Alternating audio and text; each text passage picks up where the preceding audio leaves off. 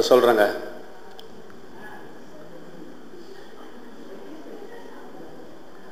கவனிப்போம். இன்றைக்கு வழக்கம் போல் நமக்கு திருவிருந்து ஆராதனை உண்டு.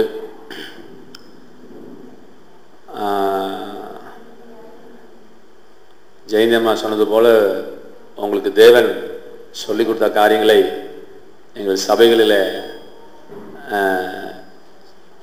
டீச்சர் அந்த இருந்தம்மா மலப்பாளைய அம்மா ராஜாத்தி அம்மா சாட்சி சொல்கிற நேரம் ஒரு பிரசங்கம் பண்ணியிருக்கலாம். அதனால் அவங்க அப்போ கூட நினச்சேன், பேசாமல் அவங்க இதை செய்தியாகவே மாற்றியிருக்கலாம். எல்லாத்துக்குள்ளேயும் அந்த வியாதி வந்துருச்சு. யாருக்கு அந்த வியாதி? உங்கள் பாஸுக்கு இருக்கிற வியாதி. மைக்கு பிடிச்சா நிப்பாட்ட மாட்டாங்க. இதான் முடிக்கிறேன்னு சொல்லுவாங்களே ஒழிய அது இந்த மைக்குள்ள ஒரு விசேஷம். சரி, அதனால் ஒவ்வொரு மாதமும் திருவிருந்து முடிஞ்சு, அதாவது ஒவ்வொரு மாதனுடைய முதல் வாரமும் டாக்டர் சார் ஒரு 1/4 மணி நேரத்துலேருந்து 1/2 மணி நேரம் பேசுறதுக்கு ரெடி ஆகிக்குவாங்க. அடுத்த வாரம் நீங்கள் பேசுங்க. 2வது வாரம் ஜான்சி அம்மா கேட்டிருக்கிறாங்க வாய்ப்பு என்கிட்ட. அதனால் நான் 2வது வாரம் தரேன்னு நான் சொல்லியிருக்கிறேன். ஒரு 10 to 15 நிமிஷம் பேசுங்க. நீங்கள் யார் வேணால் பேசலாம், தப்பு கிடையாது. ஓரளவுக்கு பைபிளை படித்து தவறு இல்லாமல் பேசினால் நல்லது, மற்றபடி ஒன்றும் இல்லை. டாக்டர் சார் சொன்னதும் கூட அந்த நேரத்தில் 7 மரியாள் இருக்கிறாங்க. 2 மரியாளையும் கோத்துட்டார் பாஸ்டர் சார் கோத்துட்டார். அதனால் கொஞ்சம் அந்த லைட்டாக டிஃப்ரென்ஸ் இருக்கும். அதெல்லாம் தெரிஞ்சுக்கிட்டிங்கன்னா தம்பி பாப்பி அங்கே வை.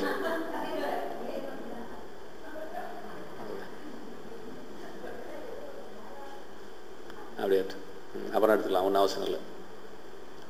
சரி, கர்த்தருடைய வார்த்தைக்கு நம்ம கடந்து போவோம்.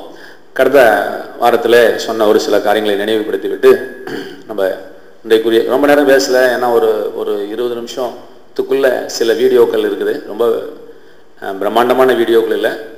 என்னை சும்மா லைட்டாக தொட்டதை உங்களையும் தொட்டட்டும் அப்படிங்கிறதுக்காக எடுத்து வச்சுருக்கேன். அது கடைசியாக பார்த்துக்கோம். ஐஸ்வர்யத்தை சம்பாதிப்பதற்கு 1500 வழிகள் நம்ம சொல்லி கொடுத்தாலும் ஆண்டவர் நமக்கு சில வழிகளை நமக்கு அவர் வைத்திருக்கத்தான் செய்கிறார். அவர் என்ன சொல்லுகிறார் என்பதை நம்ம பார்க்கணும். உபாகம் 8ஆம் அதிகாரம் 17ஆம் வசனம் நமக்கு வாசிக்க வேண்டாம், நமக்கு எல்லாருக்கும் தெரியுது. போன வாரம் சொன்னது.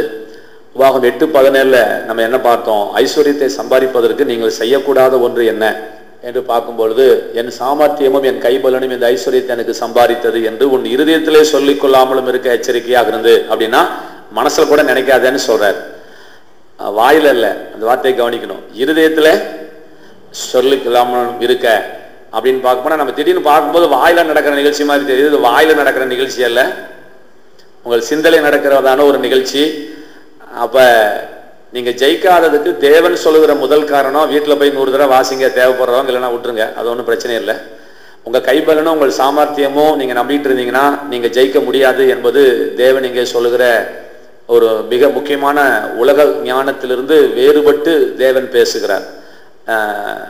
உலகத்தான் சொல்றது வேற. தெய்வத்தால் ஆகாதனும் முயற்சி தன் மெய்வருத்த கூலி தருங்கிறான். முயற்சியுடையார் இகழ்ச்சி அடையார்னு சொல்றாங்கன்னா இவர் ஒரு மாதிரி வேற மாதிரி பேசுறாரு, நம்ம ஆண்டவர் வேற மாதிரி பேசுறாரு. அது ஒருவேளை உலகத்தானுக்கு சரியா இருக்கா, ஆண்டவருடைய பிள்ளைங்களுக்கு ஒத்து வராது. நீ ரட்சிக்கப்பட்ட பிள்ளை, இப்ப நான் சொல்றேன் தெரிஞ்சுக்கோ என்று சொல்லி பணக்காரனா நீ முதல் வேலை வச்சுக்கோங்க. உங்க சாமர்த்தியம் இது ஏன் இப்படி சொன்னாரு கேட்குறீங்களா? இது சொன்னதுக்கு ரொம்ப முக்கியமான காரணம் இருக்கு. யாரை மனசுல வச்சு பேசுறாருன்னு தெரிஞ்சு வச்சுக்கோங்க. சாமர்த்தியம் மூலியம் சம்பாரிச்சிருவான், சாமர்த்தியம் இல்லாதவன். அதனால இப்ப ஆண்டவர் என்ன சொல்லிட்டாரு? உன் சாமர்த்தியமே எனக்கு மேட்ரு கிடையாதுப்பா. கிருபை அப்படின்னா என்ன என்று சொன்னால் யாருக்கு புரியுதோ இல்லையோ நீங்க தயவுசெய்து புரிஞ்சுக்கோங்க. தகுதி இல்லாதவனுக்கு காண்பிக்கிற இரக்கம் அல்ல, தகுதி இல்லாதவனுக்கு காண்பிக்கிற இரக்கம் இல்லை, அதல்ல கிருபை. உன் தகுதியை பாராமல் காண்பிக்கிற இரக்கத்துக்கு பேர் தான் கிருபை. அப்ப தகுதியை பார்க்கல அப்படின்னா, தகுதி இல்லாதவனை ஆசீர்வதிக்கணும் என்ன ஆச்சுன்னா, அப்ப தகுதி உள்ள வேணா செய்வான். ஒருத்தன் 75 மார்க்கு சரி 35 50 வாங்கினா பாஸ், ஒருத்தன் 51 எடுத்துட்டான், அவன் பாஸ் தகுதி பெற்றுட்டான். ஒருத்தன் தகுதி இல்லாதவன் ஒருத்தன் இருக்கிறான், அவனை கர்த்தர் 100க்கு 100 தூக்கி போறாரு. இந்த 51 வாங்கின எங்க போவான்? தகுதி இல்லாதவனுக்கு தான் கிருபைன்னா தகுதி உள்ளவன் எங்க போவான் அப்படின்னு சொல்லும் பொழுது ஆண்டவர் என்ன செஞ்சிட்டாரு? சரி, நான் கிருபை கொடுக்கும் பொழுது எப்படி நீதி தேவனுடைய கண்கள் கட்டப்பட்டிருக்கிறதோ, கிருபை கொடுக்கும் பொழுது நான் யாருன்னு பார்க்கலப்பா, நான் தூக்கி கொடுத்துட்றேன். உன்னுடைய தகுதியை நான் பார்க்கல, பார்க்காம நான் கொடுத்துட்றேன். நீ நல்லவனா கெட்டவனா, படிச்சிருக்க ஏழையா, நீ அதெல்லாம் நான் பார்க்கவே இல்லை, நான் கொடுக்குறேன். அதான் கிருபைக்கு டெஃபினிஷனு. அப்ப அதே போலதான் இங்கேயும் என்ன சொல்றாரு? உனக்கு சாமர்த்தியம் இருந்தா நீ சம்பாரிச்சனா, சாமர்த்தியம் இல்லாதவன் எங்க போவான்? அதனால சாமர்த்தியம் இல்லாதவனுக்கு நான் தரேன். ரெண்டும் நமக்கு தேவை. சாமர்த்தியம் இருக்கிறவன் நோனிங்க, சாமர்த்தியம் இருக்கிறவன் சாமர்த்தியத்தை நம்பக்கூடாது, சாமர்த்தியம் இல்லாதவன் சோர்ந்து போயிடக்கூடாது. எனக்கு சாமர்த்தியம் இல்லையே நினைச்சாலும் நீ தோத்துட்ட. எனக்கு சாமர்த்தியம் இல்லை அப்படின்னு நினைச்சாலும் உனக்கு வருமானம் கிடைக்காது. ரெண்டு பேருடைய சாமர்த்தியம் அல்ல, இறைவனுடைய சாமர்த்தியம் தான் உன்னுடைய சாமர்த்தியமோ உன்னுடைய சாமர்த்தியம் இல்லாததோ உன்னுடைய ஞானமோ உன்னுடைய முட்டாள்தனமோ அல்ல. அதை நீ நினைக்கவே வேண்டாம் என்று கர்த்தர் அங்க முதல் சொல்லிட்டார். 8 போதும் தூக்க வேணாம், உன் தேவனாகிய கர்த்தரை அங்கேயும் நினைக்கிறது தான் இங்கேயும் நினைக்கிறது தான். அப்போ பணக்காரனாகிறதுக்கு எனக்கு ரொம்ப தமாசா இருக்குது. இதுக்கும் பணக்காரனுக்கு என்ன சம்பந்தம்னு கேட்காதீங்க. 18 தூக்குங்க சொல்றேன். இதுல பணங்கிற வார்த்தையே வரலன்னு நினைக்கிறீங்களா? 18 பாருங்களேன். உன் தேவனாகிய கர்த்தரை நினைப்பாயாக செமிகோலன். அவரே, அவர் இல்லை என்னங்க, அந்த பைபிள்ல ஒவ்வொரு வார்த்தையும் அழகா ரசிச்சு பாருங்க. அவரே, அவரே உன் பிதாக்களுக்கு ஆணையிட்டு கொடுத்த தம்முடைய உடன்படிக்கையை உறுதிப்படுத்தும்படி இந்நாளில் உனக்கு உண்டாயிருப்பது போல எதை சம்பாதிக்க வந்துருச்சிங்களா வார்த்தை? இதுதான் ஐஸ்வர்யம். ஐஸ்வர்யத்தை சம்பாதிக்க, துட்டு சம்பாதிக்க, துட்டு சம்பாதிக்கிறதுக்கான பேலன் அப்படின்னா என்ன அர்த்தம்? இந்த சேரை தூக்குறதுக்கா இந்த பேலனா? இது என்ன பேலன்? இது ஞானமாக இருக்கலாம், ஆலோசனையாக இருக்கலாம், வழிவாசலாக இருக்கலாம், இல்லைங்களா? இதுதான் ஐஸ்வர்யத்தை சம்பாதிப்பதற்கான பலனை உனக்கு கொடுக்கிறவர் அவரே. ரைட். அதனால நீங்க செய்ய வேண்டியது என்னன்னா, கர்த்தரை நினைப்பாயாக. என்னங்க அர்த்தம் சொல்லிதான் தர முடியும். தூங்குறவங்க தூங்கலாம். என்ன ஏன்னா சில பேர் இங்க வரதே எதுக்குதான்? வீட்டுல கண்ணில் குச்சி வச்சு குத்துனா கூட என்ன வரல, வந்து தொலைய மாட்டேங்குது. பஞ்சுமத்தில் படுத்த கூட என்ன வரல. ஆனா இங்க வந்து பாரு, சேர்ல கைப்பிடி இல்லாத சேர்ல தூங்குறத பார்த்தா, நான் அப்பயே சொன்னேன் ஸ்டூல் வாங்கி போடலான்னு சொன்னேன். அது ரொம்ப டேஞ்சரா போயிடும், டாக்டருக்கு வருமானம் வந்துருங்கிற ஒரே காரணத்துக்காக. அப்புறம் டாக்டர் வரும்போது எதை கொண்டு வந்தேன்? ஃபர்ஸ்ட் எய்ட் பாக்ஸ் என்ன செஞ்சேன்? தூக்கிட்டு வந்தோன்னு 10 குளுக்கோஸ் பாட்டில் இங்கேயே வச்சுக்கோ. நான் ஏற்கனவே சாட்சி வேறு சொல்லிட்டாரு குளுக்கோஸ் பாட்டிலை பற்றி, உங்களுக்கு புரிஞ்சிருக்கணும், தெரிஞ்சிருக்கணும். கர்த்தரை நினைப்பாயாக அப்படின்னா என்ன அர்த்தங்க? அப்படின்னா நமக்கு தமிழில் ஒன்றும் புரியல, அப்படியே மேம்போக்கா போகிறோம். அப்படி இல்லை, அங்கே கர்த்தரை நினைப்பாயாகன்னு சொல்லும்போது ஜெகோவா என்கின்ற பதம் அங்கே பயன்படுத்தப்பட்டிருக்கிறது. ஜெகோவா என்றால் உடன்படிக்கை நினைக்கிறவர், உடன்படிக்கை காக்கிறவர் அப்படின்ற அதுக்கு அர்த்தம். அதனால கர்த்தரை நினைப்பாங்கன்னு சொன்னா, நான் பண்ணின உடன்படிக்கை நினைச்சுப்பாருன்னு சொல்றார். நீங்க பணக்காரன் ஆகிறதுக்கு நீங்க எதை நினைச்சு பார்க்கணுமா? அதை நினைச்சு பாருங்கன்னு சொல்றார்.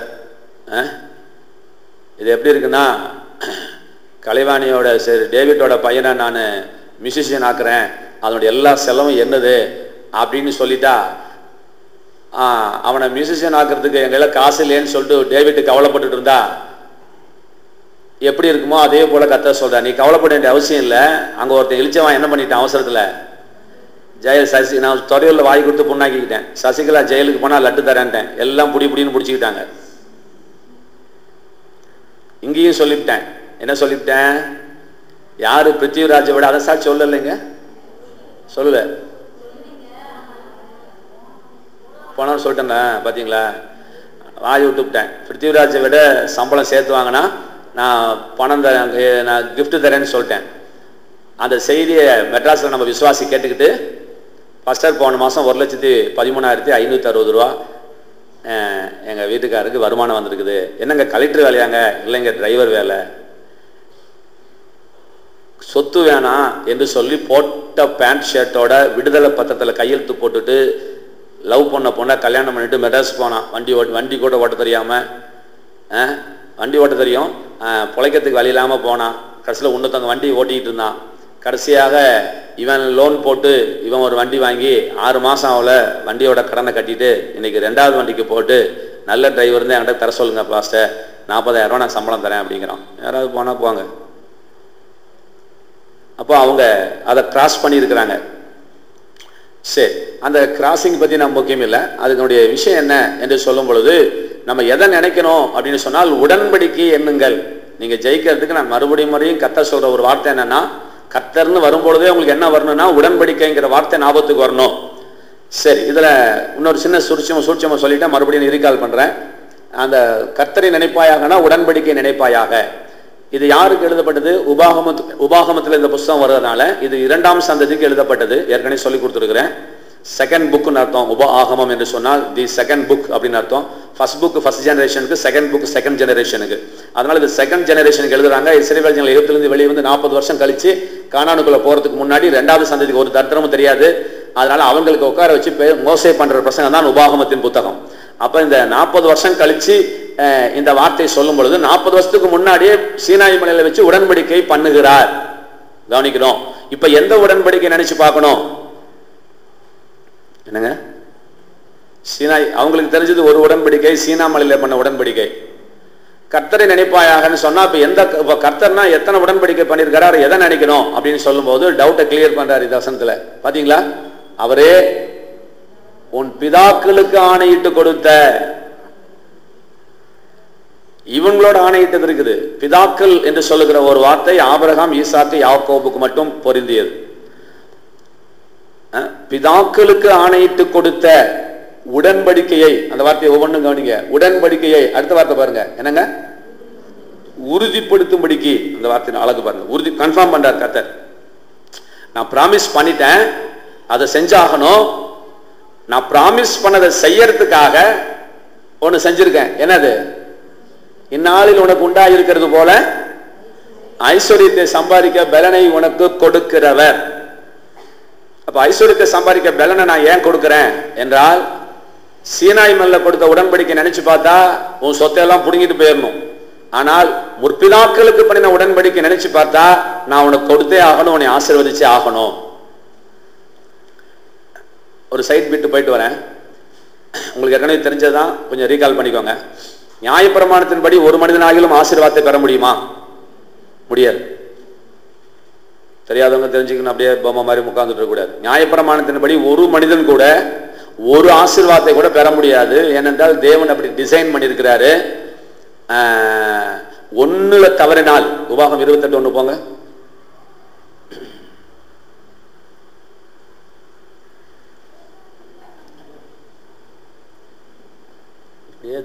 சரி, இந்த வசனத்தினுடைய முக்கியமான வார்த்தை, பதில் சொல்லக்கூடாது, தெரிஞ்சவங்க கை தூங்க. இந்த 28:1 மிக முக்கியமான வார்த்தை என்னன்னு அடிக்கடி சொல்லியிருக்கிறேன். பதில் தெரிஞ்சவங்க கை தூக்குங்க. மூத்த விசுவாசி தான். அப்போ காத்து ஆச்சரியமா இருக்கு எனக்கு. அப்பா, இங்க ஒன்று இங்க ஒன்று 3 பேர் தூக்கிருக்கான், போதுமா முக்கோணம், இங்க இந்த எண்டு அந்த எண்டு கடைசி எண்டு, எப்படி பார், நடு புள்ளி வேணி பக்கத்தில் உட்காந்துருக்கு.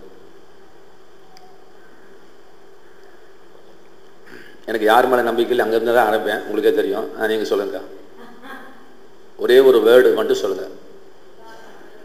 வெயிட், நீங்கள் சொல்லுங்க. தப்பு. தப்பு. பார்த்தீங்களா, நான் பண்ணதை ரிவர்ஸ் பண்ணிட்டார் ஆண்டவர். அக்கா சொன்னதான் சரி, நீங்கள் 2 பேரும் சொன்னது தப்பு.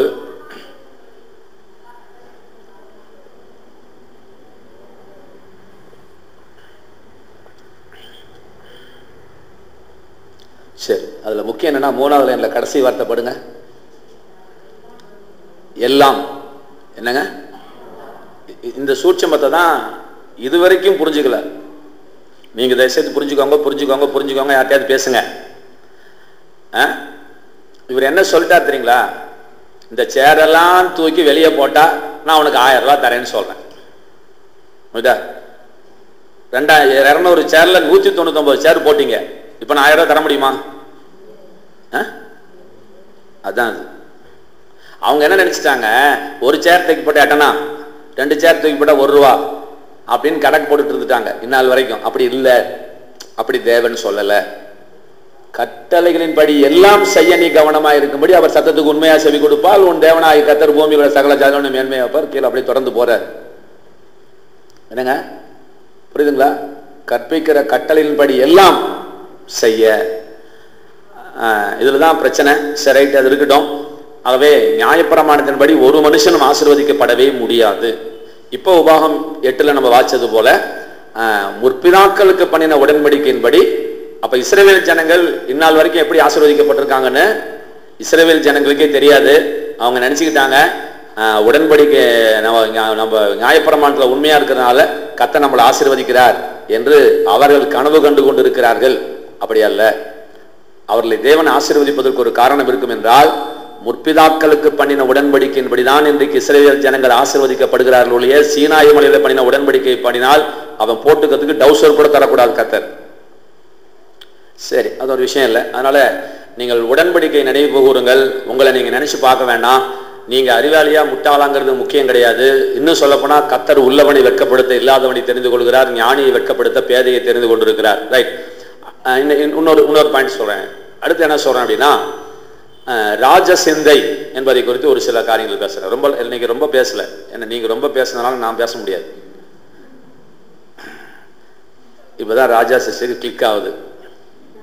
அப்போ வாரம் ஒரு பேப்பரை எழுதி கையில் கொண்டாந்துட்டா வாசு வாயை அடைக்கலாம், இல்லைன்னா இவர் வாயை மூடாது.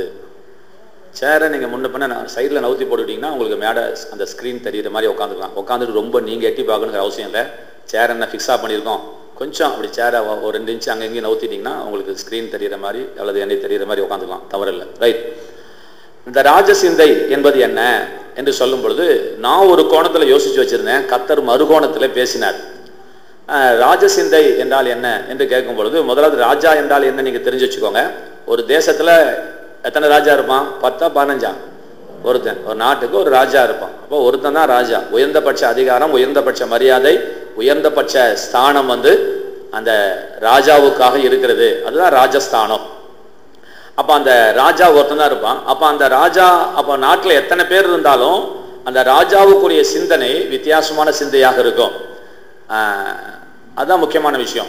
இவங்க யோசிக்கிற மாதிரி அவன் யோசிச்சானா அவனுக்கு கீழே வந்திருப்பான், அல்லது அவன் யோசிச்ச மாதிரி கீழே இருக்க யோசிச்சிருந்தானா இவன் மேலைக்கு போயிருப்பான். அதனால அவனுடைய சிந்தை என்னைக்குமே உயர்ந்தபட்ச சிந்தனையாகத்தான் இருக்க முடியும். அதுதான் ராஜ சிந்தனை. ரைட்டு. அப்ப அந்த ராஜ சிந்தனை நமக்குள்ள வர வேண்டும் என்றால் நமக்கு ராஜ வாழ்க்கை, ராஜ ஆசீர்வாதங்களின் ஆண்டு இந்த ஆண்டு. அப்ப ராஜ ஆசீர்வாதம் நமக்கு வரணும் என்று சொன்னால் பொருளாதாரத்தில் எடுத்துக்கொள்வோமே, இந்த ராஜ ஆசீர்வாதத்துல ராஜ சமாதானம் இருக்கிறது, ராஜ சந்தோஷம் இருக்கிறது, ராஜ சுகம் இருக்கிறது. நான் வச்சுக்கோங்க, உங்களுக்கு ராஜ சுகத்தை வைத்திருக்கிறார். ஏதோ டாக்டர் சொன்னது போல நீங்க சுகத்தை, நித்திய ஜீவனே வைத்திருக்கிறார். எவர்லாஸ்டிங் லைஃப், அது அழியவே அழியாது. அதான் நித்திய ஜீவன். எவர்லாஸ்டிங் லைஃபை ப்ராமிஸ் பண்ணியிருக்கிறார். அதனால நமக்கு ராஜ சுகத்தை, நம்ம ராஜ சுகத்தோடு வாழ வேண்டும். அப்புறம் ராஜ வருமானம் வேணுமா என்றால் என்னங்க வேணும்? ராஜ வருமானம் வேணுமா? வேணும். ராஜ வருமானம் வேணும். ரைட்டுங்களா? ராஜ வருமானம் வேணும்னா ராஜ தொழில் வேணாமா? பார்த்தீங்களா? ராஜ தொழில் வேணும்னா உங்களுக்கு ஒரு ராஜ பயிற்சி, ராஜ முயற்சி, ராஜ ஒத்துழைப்பு வர வேண்டாமா? வரணும் இல்லைங்களா? அப்ப இதெல்லாம் பார்க்கும்போது கடைசியா நமக்கு என்ன வருது? ராஜ சிந்தை உங்களுக்கு வர வேண்டாமா? இந்த ராஜ சிந்தை இருந்தால்தான் நீங்க மேல வர முடியும். அப்ப அந்த ராஜ சிந்தை என்றால் என்ன என்று நான் பார்க்கும் பொழுது தேவன் ஒரு 3 உதாரணம் கொடுத்தாரு. இன்றைக்கு 3 உதாரணத்தை உங்கள் மத்தியில் நான் வைக்கிறேன். உலக பிரகாரமா நம்பர் 1 வரணுங்கிற எண்ணம் தான் ராஜ சிந்தை. நான் நம்பர் 1 இருக்கணும். எத்தனையோ பேர் சொல்லி சாதிச்சிருக்கிறாங்க. நான் இந்த தேசத்தினுடைய நான் பிரதம மந்திரி ஆகணும் அப்படின்னு சொல்லி சாதிச்சவர்கள் சரித்திரத்தில் ஏராளம் இருக்கிறாங்க. ரொம்ப முக்கியமான ஆளு நெப்போலியன் போனபார்ட். அவன் சொல்லி சாதிச்சான். சின்ன பிள்ளையிலேயே அரச பரம்பரையில் பிறக்காமலேயே சக்கரவர்த்தி ஆவேன்னு சொல்லி சாதிச்சவன் நெப்போலியன் போனபார்ட். சரி, இதை பத்தி நம்ம ஏற்கனவே பேசியிருக்கோம். அப்ப ஆண்டவர் என்கிட்ட ஒரு வித்தியாசமான ஒரு 3 கோணத்தை கொடுத்தார். என்ன கோணம்? நல்லா கவனிக்கணும். இது ராஜா ஆக வேண்டும் என்ற சிந்தை. ராஜா ஆக வேண்டும் என்ற சிந்தையும் ராஜ சிந்தை தான். அப்ப ஆண்டவர் சொன்னாரு, ராஜாவா ஆக்கிறதுக்கு நான் ஒருத்தனை செலக்ட் பண்ணிட்டு இருக்கிறேன். ஒரு சில குணாதிசயங்கள் இருந்தா அவனை நான் ராஜா வாக்கிடுவேன். அந்த குணாதிசயம் அவனுக்குள்ள இருக்கும் பொழுது அதை நீ ராஜ சிந்தை என்று சொல்லலாமா அப்படின்ற கேட்டாரு. சொல்லலான்னு சொன்னேன். நான் கொஞ்சம் கஷ்டமா தான் இருக்கும், உதாரணம் சொல்லும் போது புரிஞ்சுக்கோங்க. அதாவது உதாரணமா யார சொல்றேன் போது அப்படின்னா, இதுக்கு முன்னாடி இன்னும் 2 வசனம் போன வாரம் சொன்னது நான் சொல்றேன், நல்லா இருக்கும் பாருங்களேன். 2 நாளாகம் 16:9 நினைக்கிறேன். 2 நாளாகம் 16:9 பாரு. கர்த்தருடைய கண்கள் வசனம் சரியா வேணி பார்த்துக்கோ. 2 நாளாகம் 16:9. சரிதான், கவனிப்போம். ரொம்ப முக்கியமான வசனம், மனப்பாடம் பண்ணிக்கோங்க. சம்பாதிக்கணும்னு ஆசைப்படுறவங்க, தம்மை பற்றி உத்தம இருதயத்தோடு இருக்கிறவர்களுக்கு தம்முடைய வல்லமை விளங்க பண்ணும்படி கர்த்தருடைய கண்கள் பூமி எங்கும் உலாவிக் கொண்டிருக்கிறது. பார்த்துக்கோங்க. இங்க நீங்களும் நானும் பிரசங்கத்தை கேட்டுக்கொண்டிருக்கிற இந்த வேலையில தேவன் இன்னொரு டியூட்டியில இருக்கிறார். என்ன டியூட்டிங்க? தேடுற டியூட்டியில் இருக்கிறார். எங்கெல்லாம் தொழுறாரு? முசிறி, அந்தரப்பட்டி, பூமி எங்கும். ஒரு வீடு விடாம டோர் டு டோர் தொலைவிட்டு இருக்கிறாரு, மேன் டு மேன் தொலைவிட்டு இருக்கிறார். அதனுடைய அர்த்தம் அதுதான். மனுஷனா பிறந்த அத்தனை பேருக்கும் வாய்ப்புகள் இருக்கிறதுங்க. எல்லாரையும் கர்த்தர் தொலைவிட்டு இருக்கிறார். எதுக்கு? கை நிறைய பணத்தை வச்சுக்கிட்டு, கை நிறைய சுகத்தை வச்சுக்கிட்டு, எவனுக்கு தரலாம் எவனுக்கு தரலாம் அலைஞ்சிட்டு இருக்கிறார். ஒரு பக்கம் ஆண்டவர்கிட்ட போய் முட்டிகால் போட்டு ஜாம் பண்ணிட்டு இருக்கிறான், மறுபக்கம் அவர் என்ன செஞ்சிட்டு இருக்கிறாருங்க? அவர் ஒரு ஆள் தேடிட்டு இருக்கிறார். பண்மையில போட்டிருக்க நிலவில் கர்த்தருக்கு ஸ்தோத்திரம். உத்தம இருதயத்தோடு இருக்கிறவனுக்குன்னு சொல்லாம இருக்கிறவர்களுக்குன்னு சொன்னாலும் கொஞ்சம் மூச்சு விட்டுக்கலாம். அப்பா நமக்கும் ஒரு வாய்ப்பு இருக்குது, இல்லைன்னா நமக்கு கிடைக்காம போயிடும், ஏன்னா அதை வாங்கிட்டு போயிடுவான். சரி, உத்தம இருதயத்தோடு இருக்கிறவர்களுக்கு அதுலேயும் தான் செருப்பால் எடுத்து பழிச்சு பழிச்சு பழிச்சு பழிச்சுன்னு அப்பி இருக்கிறாரு. என்ன செருப்படி அப்படின்னா, நீ உத்தமனா இல்லையான்னு கர்த்தர் கேட்கல. அதை கவனிச்சிங்களா? என்ன அழகு பார்த்தீங்களா? நீ உத்தமனா, அவர் உத்தமனை தேடி இருந்தாருன்னா இந்நேரம் எங்க போயிருப்பார் அவரு? ஐயோ ஐயோ, உங்களுக்கே தெரியும், நம்ம சிரிக்கும் போதே தெரியுது. பூமியில உத்தமனை தேடி இருந்தா ஒருவனையும் காணண்டு கடையை சாத்திட்டு போயிருப்பார். ஆனா இன்னும் நம்பிக்கையா தொலைவிட்டு இருக்கிறார். ஏன்னா அவரை பற்றி உத்தம இருதயம் யாருக்கு இருக்குப்பா? அவரை பற்றி உத்தம இருதயம். நம்ம வாழ்க்கையில ஏன் பல பிரச்சனைனா, அங்க கீழே பாரு கோத்தூரா இருப்பாரு, இந்த விஷயத்தில் மதியில்லாதவராய் இருந்தீர். எந்த விஷயத்துலங்க? என்னங்க? அவரை பற்றி உத்தம இருதயம் உனக்கு வேணுங்கிறது நீ இழந்துட்டப்பா. அதனால என்ன நினைச்சுப்பாரு? ஆகையால், அந்த வார்த்தை கவனிச்சிங்களா? இது முதல் கொண்டு உன் குடும்பத்துல சண்டைகள் நேரிடும் சொல்றாரு. குடும்பத்துல பிரச்சனை வர்றதுக்கு காரணம் என்னடானா, உனக்கு தேவனை பற்றி உத்தம இருதயம் உனக்கிட்ட இல்ல. உன்ன மாதிரிதான் அவரு ஒரு பார் நினைச்சிட்டு இருக்கிற, அதான் தப்பு. உனங்கள நீங்க நினைக்கிறதெல்லாம் 100 படி 1000 மடங்கு மேலாக இருக்கிறார் கர்த்தர். மனுஷன் முகத்தை பார்க்கிறான், தேவனோ இருதயத்தை பார்க்கிறவர். அதனால முகத்தை பார்க்கிற தேவனா இருந்தாலும் அவர் என்னைக்கோ போயிருப்பார். அதனால அவர் இருதயத்தை பார்க்கிற தேவனாக இருக்கிறார். கர்த்தருடைய கண்கள் துளாவி கொண்டு இருக்கிறது. ஆண்டவருடைய வல்லமை விளங்க பண்ணும்படி தேவன் இருக்கிறார். இப்ப ஆண்டவர் ஆள் எடுத்துக்கிட்டு இருக்கிறாரு. எப்படி ஆள் எடுக்கிறாருன்னு சொல்ல போறேன். எப்படி ஆள் எடுத்தாரு அப்படின்னு சொல்லும் போது 2 வாரத்துக்கு முன்னாடி பிரசங்கம் பண்ணேன். ஒவ்வொரு 10 பேர்த்துக்கிட்ட கூப்பிட்டு 10 தாளந்து கொடுக்குறாரு. ஒரு கதையில கர்த்தர் சொல்லக்கூடிய கதை. ஒரு பிரபு, ஒரு ராஜா வெளியூருக்கு போகும்போது, ராஜ்யத்தை பிடிச்சிட்டு வரலாம் அப்படின்னு போகும்போது 10 பேரை கூப்பிட்டு 10 ராத்தல், நம்ம கணக்குப்படி போனால் ஒரு 10,000 வச்சுக்கலாம், அதோட கம்மி தான், ஜாஸ்தியாக நான் சொல்றது. சரி, 10,000 ரூபா 10 ராத்தல் கொடுக்குறோம். அதை வச்சு ஒன்றும் செய்ய முடியாது, இருந்தாலும் ஒரு பிஸ்னஸ் பண்ணுங்க என்று சொல்லி 10 பேர்த்துக்கிட்ட 10 ராத்தல் கொடுக்குறாங்க. ஆமூர் ராணியம்மா ஏஞ்சின்னு கேட்கணும், தூக்கம் வந்தா என்னங்க? தூங்கக்கூடாது. கேட்க ஆள் இல்லாமல் நிம்மதியாக தூங்குறீங்க. வேணும் நீ என்ன செய்யணும், இந்த ஃப்ளையிங் ஸ்குவாட் மாதிரி அப்படியே பறக்கணும்.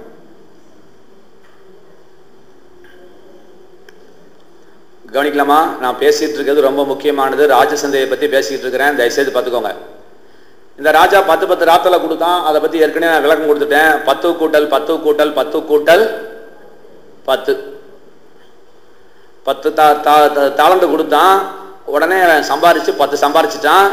சம்பாதிக்காதவன்ட்ட இருந்த 10 ரூபாயும் பிடிங்க இவங்கிட்ட கொடுத்துட்டான், 10 பட்டணத்தையும் கொடுத்துட்டான் அப்படின்னு நம்ம பேசிட்டோம். இப்ப நான் சொன்னது என்னன்னா, இந்த 10 பட்டணத்துக்கு இவன் ஏன் அதிகாரி ஆக்கனா அப்படின்னு சொல்லும் போது, அந்த பிரபுவுடைய பிரதான சிந்தனை என்னவென்று சொன்னால், 10 ராத்தல் சிந்தனை அல்ல, தன்னுடைய 10 பட்டணங்களுக்கு யாரை அதிபதியாக போட வேண்டும் என்று அவன் ஆளை தேடிக் கொண்டிருக்கிறான். அந்த ஆளை தேடுறது வெளியே சொல்லாம வேற விதமா செலக்ட் பண்ணான். எப்படி செலக்ட் பண்ணா? என்னங்க, தலைக்கு 10 தாளந்து கொடுத்து இதை வியாபாரம் பண்ணி பெருக்குங்கள் என்று சொன்னார். பாத்தீங்களா? இதை வச்சு அவர் செக் பண்ணார். இவங்களுக்கு தெரியல, ஏதோ 10 கொடுத்துருக்காரு, ஏதோ வியாபாரம் பண்ண சொல்றாரு அப்படின்னு கம்மன் ஆயிட்டாங்க. ஆனா இவன் மனசாட்சி கட்டுப்பட்டு 10 ஆக்கிட்டான், இன்னொருத்தன் 10 5 ஆக்கிட்டான், இன்னொருத்தன் 10 அப்படியே வச்சிருந்தான், இன்னொருத்தன் மற்ற 7 பேருமே வீணாக்கிட்டாங்க. செலவை தொலைச்சான்லா, பொண்டாட்டிக்கு பூ வாங்கி கொடுத்தானா தெரியாது, காதலிக்கிட்ட கட்டரை போட்டு பேசினானா தெரியாது, ரேட் கட்டரை போட்டு பேசினானா தெரியாது, ஏதோ ஒன்று செஞ்சுட்டான். அந்த 7 பேரை பத்தி சாப்டர்ல கொண்டு வரல. இந்த 3வது ஆளையும் மோசமா போயிட்டான். அப்ப 10 பட்டணங்களுக்கு அவனை அதிகாரியாக்கி விட்டார். அப்படின்னு நான் சொல்ல வந்தது என்ன அப்படின்னா, இப்ப தேவன் அவர் யாரை செலக்ட் பண்ணார்? அந்த கதையில் வரக்கூடிய ராஜா யாரை செலக்ட் பண்றாரு? அவனுக்கு தேவை யாரு? ராஜாவுக்கு தேவை யாரை 10 பட்டணங்களுக்கு அதிபதியாக போட வேண்டும் என்பது ராஜாவுடைய இதயத்தில் இருக்கக்கூடிய எண்ணம். அது எப்படி சோதிச்சான்? 10 ராத்தல் கொடுத்து அவன் சோதித்தான். நல்ல கவனமா கேட்கணும், ரைட்டு? அப்ப இதுதான் உங்களுக்கு வரக்கூடிய சோதனை. எவனொருவன் 10 20 ஆக்குகிறானோ அவன் ஒருவனுக்கு கர்த்தர் நினைஞ்சிட்டாரு 10 பட்டணத்துக்கு அதிகாரம் ஆக்குறான்னு சொல்லும் பொழுது, இப்ப நான் சொல்றேன், இந்த 10 10ஆக்கினவன் தான் ராஜ சிந்தை உடையவன். நல்லா கவனிக்கணும், நான் சொல்றது இடிக்கிற மாதிரி இருக்கும். புரிய முயற்சிக்கிறவங்களுக்கு இடிக்கும், புரியாதவங்களுக்கும் புரிஞ்சவங்களுக்கும் இடிக்காது. உலகத்தில் இருக்கிற நீதி தான். நல்லா கரிச்சோம். எப்படின்னா, இவன் ராஜாவான்னு நினைக்கல. இந்த 10 ராத்திர ஆக்குனவன் ராஜாவான்னு நினைச்சானா? இல்ல. ஆனா யார் நினைச்சா? ராஜா நினைச்சார், பெரிய ராஜா நினைச்சார், இவன் நினைக்கல. இதுதான் உலக சிந்தைக்கும் தேவ சிந்தைக்கும் உள்ள வித்தியாசம். இதுதான் நான் நீங்க புரிஞ்சுக்கோங்க. உலக ராஜ சிந்தனை என்ன?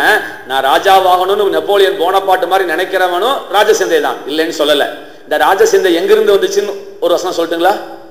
இந்த ராஜ சிந்தை எங்கிருந்து வந்தது? இது வேதத்தின் அடிப்படையில் ஆனதா என்று சொன்னால் அதுக்கு வசன யார் சொல்றீங்க?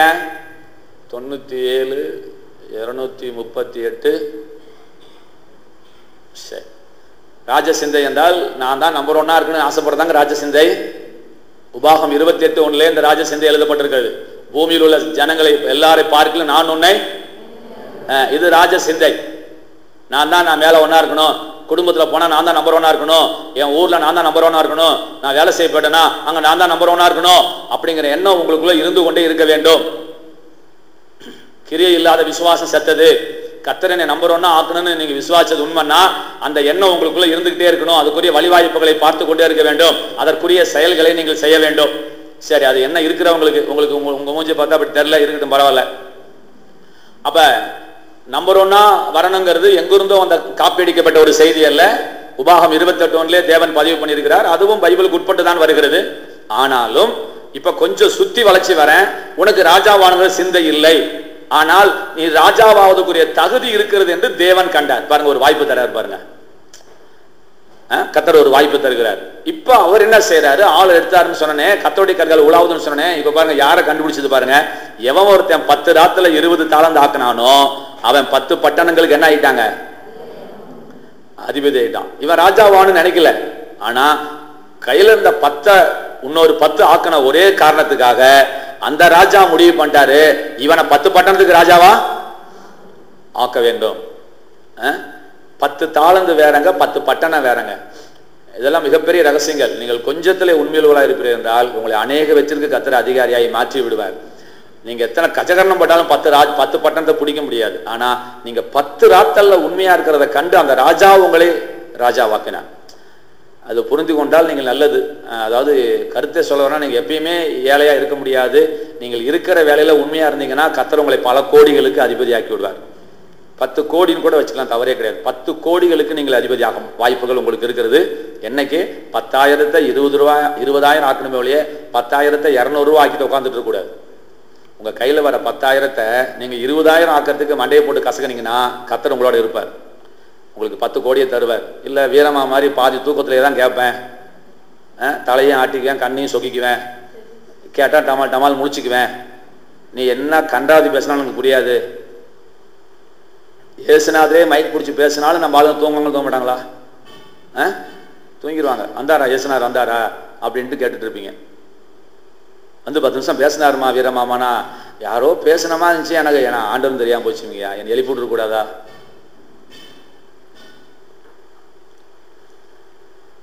அந்த 10 பட்டணங்களுக்கு என்று சொல்லும் பொழுது அது தேவனால் உண்டாகக்கூடிய அந்த உயர்வு என்பதை தயவுசெய்து புரிஞ்சு கொள்ளுங்க. அப்ப ராஜ சிந்தனை என்றால் ஒரு இலக்கம், இன்னைக்கு இப்போ ஒரு விளக்கம் கொடுத்திருக்கிறேன். 10 எவனொருவன் இன்னொரு 10 ஆக்குகிறானோ அவனுக்கு ராஜாவானுங்கிற சிந்தை இல்லை, ஆனால் ராஜாவுக்கு ஒரு சிந்தை வந்து விட்டது, இவன் என்ன ஆக்கணும்னு. அப்ப இது ராஜ சிந்தை என்று நான் தாராளமாக சொல்லலாம். அல்லது ராஜா எதிர்பார்க்கிற சிந்தைன்னு திருப்பலாம். அவன் ராஜா எதிர்பார்க்கிற சிந்தை, இது ஒண்ணு. ரெண்டாவது ஒரு உதாரணம் சொன்னேன், அது 1 சாமுவேல் 17 34 35 நினைக்கிறேன். 1 சாமுவேல் 17 34 35. 1 சாமுவேல் 17 34 35 எடுங்க. 17 34 பாருங்க. தாவீது சவுலை பார்த்து, உம்முடைய அடியான் என் தகப்பனுடைய ஆடுகளை மேய்த்துக் கொண்டிருந்த போது ஒரு விசை ஒரு சிங்கமும் ஒரு விசை ஒரு கரடியும் வந்து மந்தையில் இருக்கிற ஒரு ஆட்டை பிடித்துக் கொண்டது. நான் அதை தொடர்ந்து போய் அதை அடித்து அதன் வாய்க்கு தப்புவித்தேன். அது என்மேல் பாய்ந்த போது நான் தாடியை பிடித்து அதனை அடித்து கொண்டு போட்டேன். போதுங்க. என்ன சொன்னாருங்க? இது ஏற்கனவே சொல்லிட்டேன். தாவீது அவங்க அப்பாவுக்கு 8வது பிள்ளை, 7 பேர் மிலிட்டரியில் இருக்கிறான், ஜவான் மாதிரி இருக்கிறாங்க. இவன் மிகுந்த குட்டை, இவன் மிலிட்டரியே எடுக்க மாட்டாங்க, நெப்போலியன் மாதிரி இவன் குட்டை தாவீது. இவனை ஆடு மேய்க்க போட்டாங்க, ஆடு மேய்ச்சிட்டு இருக்கிறான். சாமுவேல் தீர்க்கதரிசி கத்த சொல்றாரு, நான் அடுத்த ராஜா யாரு அப்படின்னு சொல்லும்போது, நீ போப்பா ஈசாய் வீட்டுக்கு போ, நான் சொல்றேங்கிறாரு. 7 பேர் நிற்கிறானுங்க. 7 பேரும் நின்னோடனே பெரிய பெரிய ஆளாக நிற்கிறானுங்க. அவன்லாம் கிடையாதுன்ட்டாரு. அப்போதான் அந்த வார்த்தையை சொன்னார், நான் மனுஷன் முகத்தை பார்க்குறான், நானும் இருதயத்தை பார்க்குறேன்னு சொன்னார். அப்போ இன்னொருத்தன் எங்கன்னு கேட்கும்போது அவன் ஆடு மேய்க்க போயிருக்கான்னாங்க. சரி, அது இருக்கட்டும். இந்த கோலியாத் 40 நாள் இரவும் பகலும் காலையிலையும் சாயங்காலமும் அவன் பயமுறுத்திட்டு இருக்கும்போது எல்லா பசங்களும் தொட நடுங்கிட்டு மிலிட்ரியே நாடிட்டு இருக்குது. யூரின் நாட எல்லாம் தொடையோட மூத்தனம் போயிட்டு இருக்கிறான். அப்போ இதை பார்க்க வந்த அண்ணனுக்கு தீனி கொண்டாந்து கொடுக்குறான். அவ்வளோ அழகான அண்ணங்க, அவ்வளோ அழகான அப்பா. தீனி கொண்டாந்துட்டு வரான் தாவீது. அப்போ அவன் பேசுறத கேட்குறாங்க. அப்போ இவன் சொல்கிறான், நான் போய் அந்த கோலியாத்தை ஜெயிக்கிறேன்னு சொல்கிறான். அப்போ சவுல் பார்க்குறான், ஏற்கனவே ராஜாவாக இருந்தவன், ஏப்பா நீ இத்தனோண்டு இருக்கிறியாப்பா, அவன் அத்தை சோடு இருக்கிறானே, உன்னால் ஜெயிக்க முடியுமான்னு கேட்குறான். அப்போ சொன்ன வார்த்தை அந்த வார்த்தை. என்ன அப்படி நினைக்காதீங்க, ஒரு தடவை நான் ஆடு மேய்க்கும் போது கரடி வந்துச்சு, அடிச்சு பிடிங்கிட்டேன். இன்னொரு தடவை ஒரு சிங்கம் வந்துச்சு, தூக்கிட்டு போயிடுச்சு. அது தாடியை பிடித்து பார்த்தீங்களா, அதன் வாய்க்கு தப்பு வித்தேன் அப்படின்னு சொல்றான் பாருங்க. 35 2வது லைன், அதை அதன் வாய்க்கு தப்பு வித்தேன், அது என் மேல் பாய்ந்த போது நான் அதன் தாடியை பிடித்து அதை அடித்து கொன்று போட்டேன். என்ன சிங்கம் அது?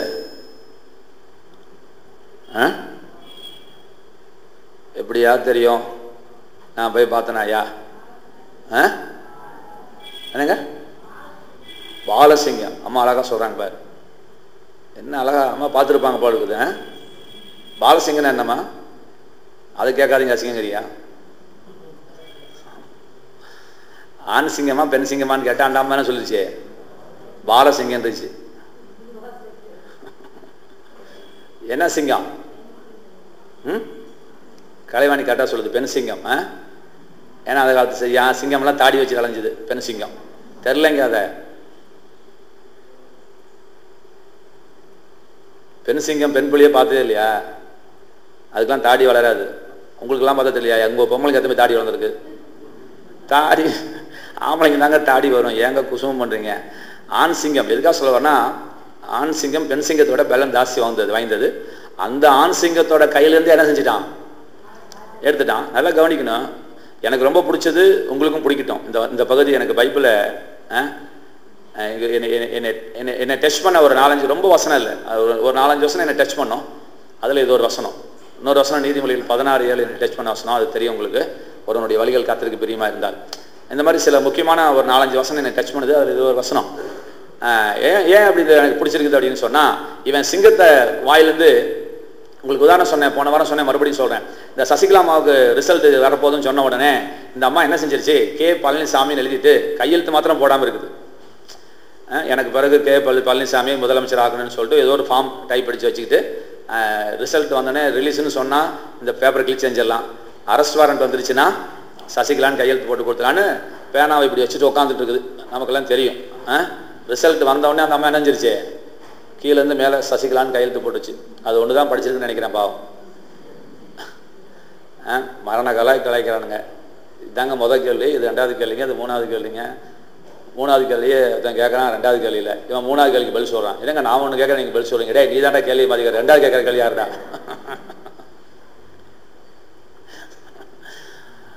சசிகலான்னு கையெழுத்து போட்டாங்க இல்லைங்களா? அதுபோல சொல்றதை நல்லா கவனிச்சுக்கோங்க. அதுபோல ஆண்டவர் என்ன செஞ்சிட்டு இருக்கிறாரு?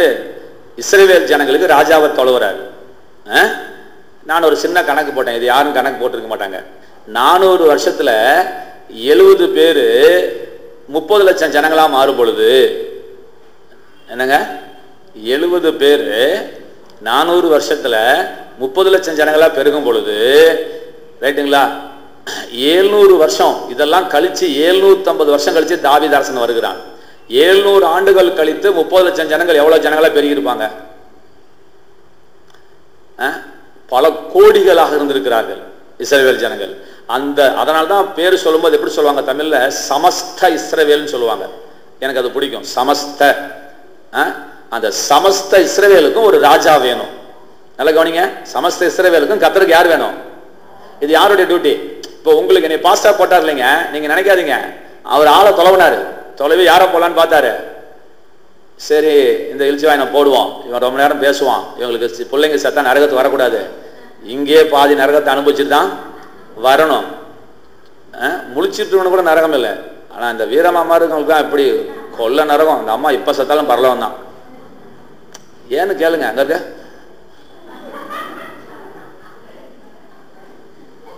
வீரமாமா அப்படின்னா தூங்கலையா அப்படின்னு சொல்லும் பொழுது எனக்கு நெத்தி வலிக்குது. அந்த அம்மா புருவத்தை பார்த்தா எனக்கு என்ன வலிக்குது, எனக்கும் அப்படியே வர்ற மாதிரி இருக்குது. நார்மல் கண்டனா சரி, அங்க போயிட்டு நானும் அங்கேயே போயிட்டேன், என் கண்ணு சொல்லிடுச்சு கடைசியில். அப்ப தேவன் என்ன செய்யறாரு நல்லா கவனிக்கிறீங்களா? அந்த அந்த அந்த கடவுளுடைய அந்த கண்ணோட்டத்துல பாருங்களேன். இப்ப என்ன செய்யணும், இந்த 1 கோடி ஜனங்கள், நான் கம்மியா சொல்றேன், இந்த 1 கோடி ஜனங்களுக்கு நல்ல ராஜா அப்பாயின்மெண்ட் பண்ணணும். யார் வேலை? ஆண்டவர்கிட்ட தான் கேட்கறான், எனக்கு ராஜா போடுன்னு கேட்கறான். இன்னும் இவனுக்கு செலக்ட் பண்ற முறை வரல, ஆண்டவர் தான் செலக்ட் பண்ணி கொடுக்குறார். இப்ப அந்த 1 கோடி ஜனங்களையும் அற்புதமா பாதுகாக்கிறதுக்கு என்ன வேணும்? ஒரு ராஜா வேணும். வேணுமா? இப்ப ஒரு ஆளை தேடினாரா?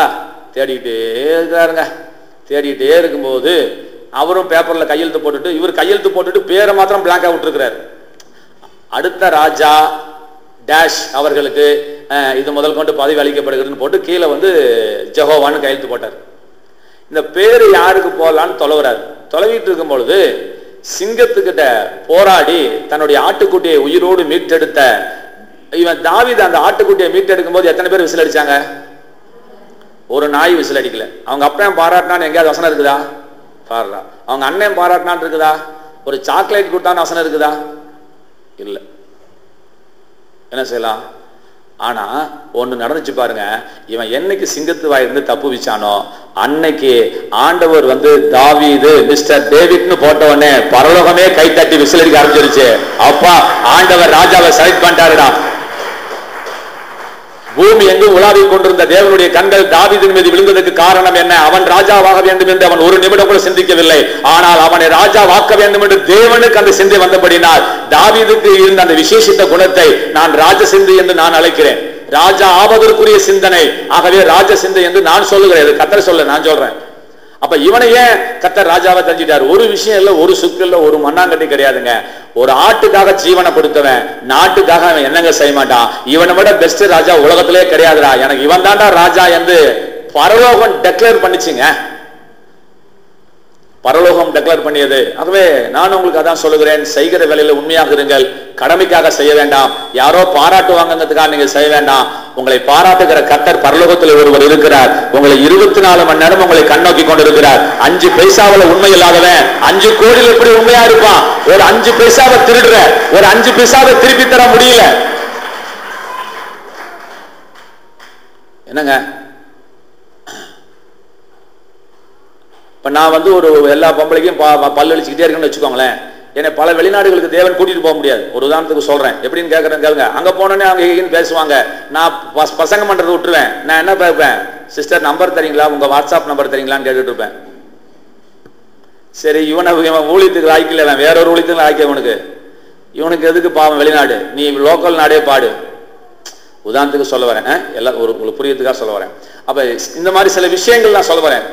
அந்த கொஞ்சத்துல அந்த உண்மையா இருக்க நம்ம பழகணும். அதை பத்தியே இன்னைக்கு பிரசங்கம் பண்ண ஆசைப்பட்டேன். முடிஞ்ச அடுத்த திருவந்தில பண்றேன், இல்லைன்னா அடுத்த வாரம் பண்றேன். ஏற்கனவே 12 பிரசங்கத்தினால அப்படி நான் கேப்பை விட்டு வச்சிருக்கேன். ஆனா ஒரு சின்ன உதாரணம் சொல்றேன். இந்த கொஞ்சத்துல உண்மைங்கிறது அந்த வார்த்தைக்கு சொல்ல வரேன். இந்த கொஞ்சத்துல உண்மை நீங்க ஜெயிக்கிறதுக்குலாம் ஒரு பெரிய விஷயம் இல்லைங்க. நான் இப்ப என்னையே சொல்றேன், நான் இந்த சபையை பெருசாக்கிறதுக்கு ஒரு விஷயம் எல்லாம் ஒண்ணு இல்லைங்க. 50 ஆத்மா நான் உண்மையா இருந்தேன்னா 500 ஆத்மா கொடுத்துருவாரு. 500 ஆத்மால நான் உண்மையை நிரூபிச்சிட்டேன்னா எனக்கு 5000 ஆத்மா கொடுத்துருவாரு. இவ்வளவுதான் விஷயம். இதேதான் பண விஷயத்துல, எல்லா விஷயத்திலும் இதான் ஃபார்முலா. உங்ககிட்ட கொடுக்கப்பட்டதுல நீங்க உண்மையா இருந்தீங்கன்னா அநேக வெற்றிக்கு தேவன் உங்களை அதிகாரியாக மாற்றி விடுவார். இப்ப டாக்டர் சார் வந்து தான தர்மம் பண்ணிட்டே இருக்கிறாரு, ஆண்டவர் பாக்குறாரு. ரைட்டு, இவர்கிட்ட போனா 10ல் ஒரு 8 எடுத்துட்டு 2ஆவது என்ன செய்யறாரு, செலவு செய்யறாரு அப்படின்னு தெரியும் போது அப்ப தாராளமா இவர்கிட்ட நம்ம கொடுக்கலாம். ஏன்னா கொஞ்சம் அவுட்புட் ஆகுது. இவ்வளவுதான் சின்ன விஷயம், அவ்வளவுதான். இந்த மாதிரி தான் சின்ன சின்ன விஷயத்துல நம்ம ஆண்டவர்கிட்ட நம்ம உண்மைன்னு பேர் வாங்கிட்டு போயிட்டே இருக்க வேண்டியதான். அப்ப பாருங்க, இந்த காமராஜரை பத்தி ஒரு காரியம் சொல்றேன். அவர் முதலமைச்சராக இருந்த பொழுது உங்களுக்கு யாராவது தெரிஞ்சிருக்குன்னு நான் சொல்றேன். வழக்கமா ஒரு இடதுகை பக்கத்து தோல்ல தான் துண்டு போடுவாராம். அந்த துண்டை வந்து அவர் எங்க போடுறாருங்க, வழக்கமா சைடு போட்டு போறாரு. இதுதான் துண்டுன்னு வச்சுக்கலாம்.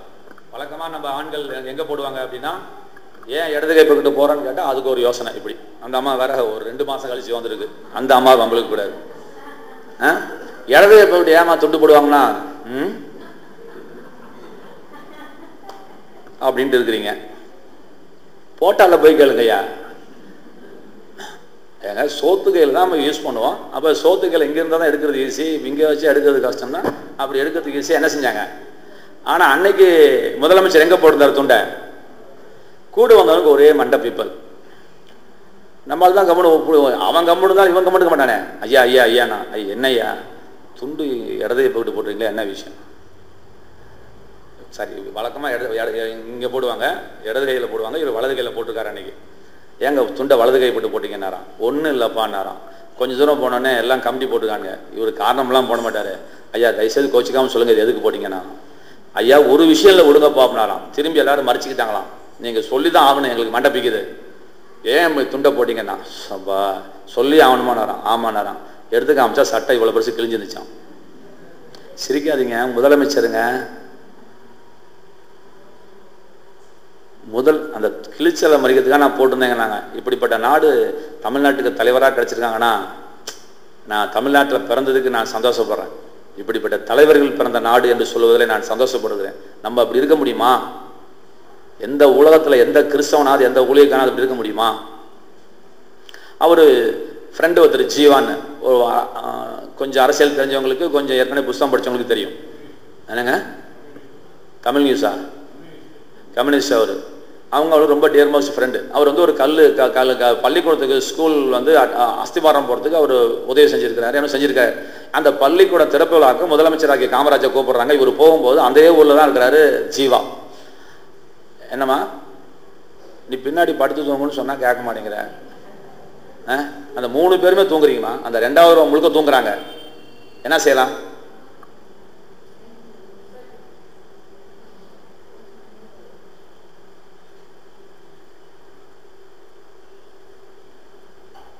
இதுதான் வெளிநாட்டில் என்ன செஞ்சிடறாங்க, மனுஷன் மூஞ்சில் இருட்டு அடிச்சிடறானுங்க. போ உங்கள் தூக்கத்தை பார்த்தா எங்கள் பசங்க போயிடுது, ஸ்டேஜில் மாத்திரம் வெளிச்சம் வை.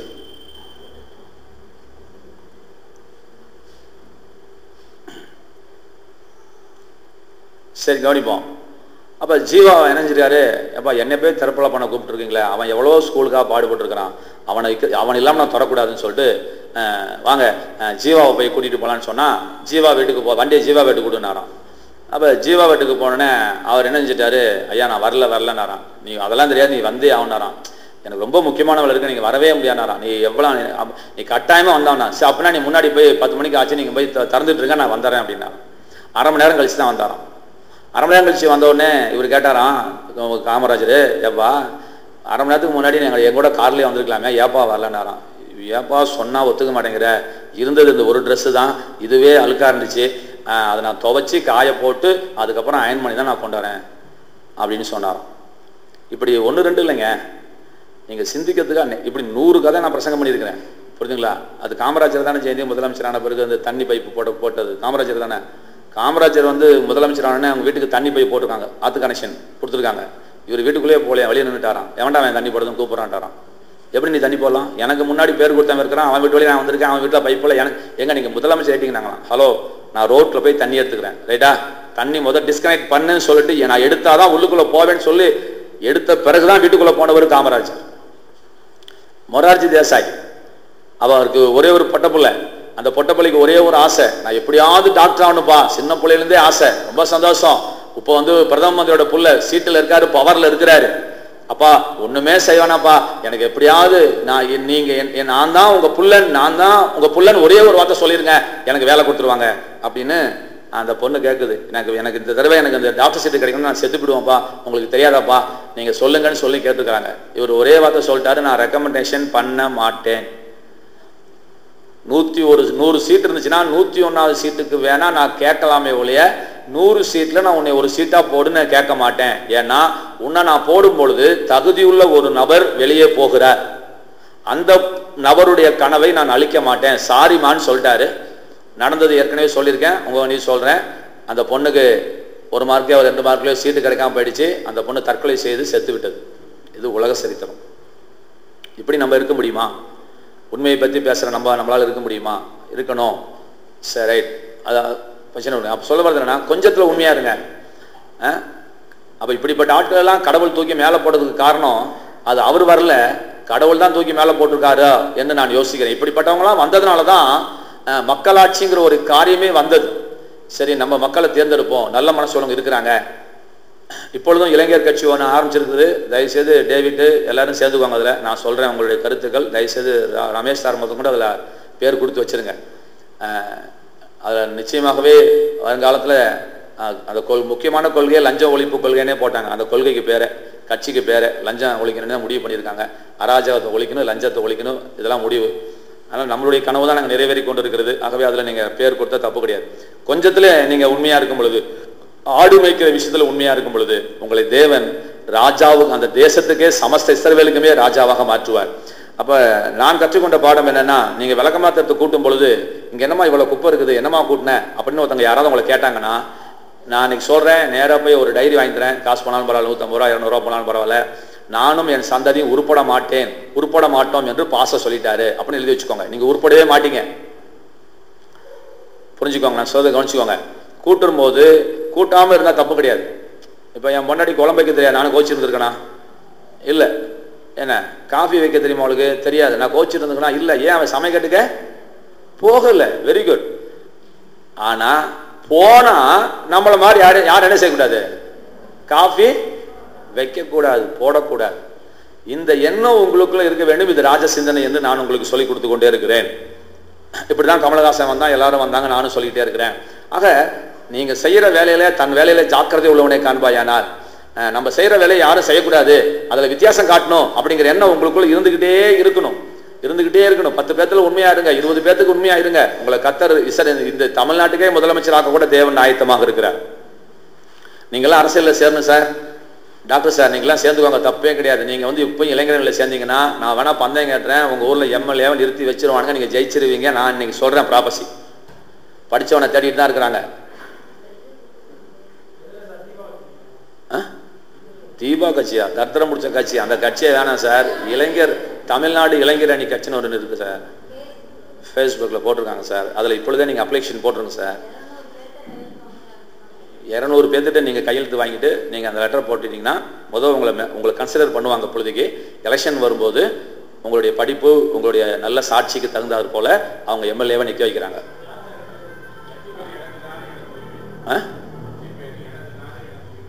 பார்த்தீங்களா? கட்சி பேர் எனது நாடு எனது உரிமை. சரி, கூட்டம் முடிஞ்ச பேர் பாபா சார் சொல்லுவார், கேட்டுக்கோங்க. நிச்சயம் சார் உங்களுக்கு வாய்ப்பு இருக்குது. நான் சொல்கிறேன், இங்கே உட்காந்துக்கிட்டு உங்களுக்கு வாய்ப்பு இருக்கிறது. ரைட்டுங்களா?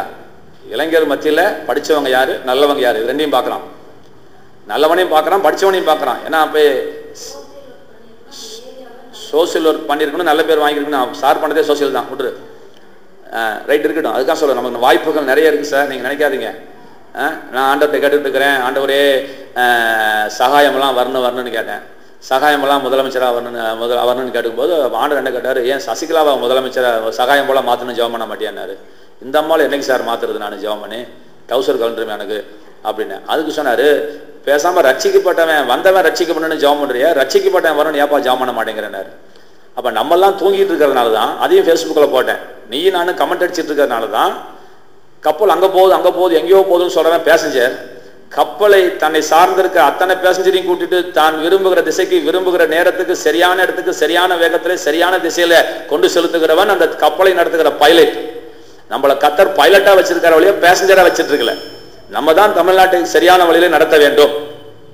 சாக்கடையை கொண்டு போய் மேல வச்சுட்டு நாறுதுன்னா எப்படி நாராம இருக்கும்? நீ போய் உட்காரு, அதான் சாக்கடைன்னு தெரியுது இல்ல. நம்ம உட்கார்ந்தா தமிழ்நாடு உருப்படும். இது இந்த விழிப்புணர்வு கிறிஸ்தவர்களுக்கு வரணும். அதுக்கு தான் ஒரு வாய்ப்பை தேவன் உண்டு பண்ணுகிறார். நல்லா நான் வச்சுக்கோங்க, இந்த அரசியல் சாக்கடை இருக்கிற வரைக்கும் நீங்க வெளியே வர முடியாது. இப்போ ஒரு சாக்கடையை ஒழிக்கிற ஒரு அரசியல் வந்திருக்குது.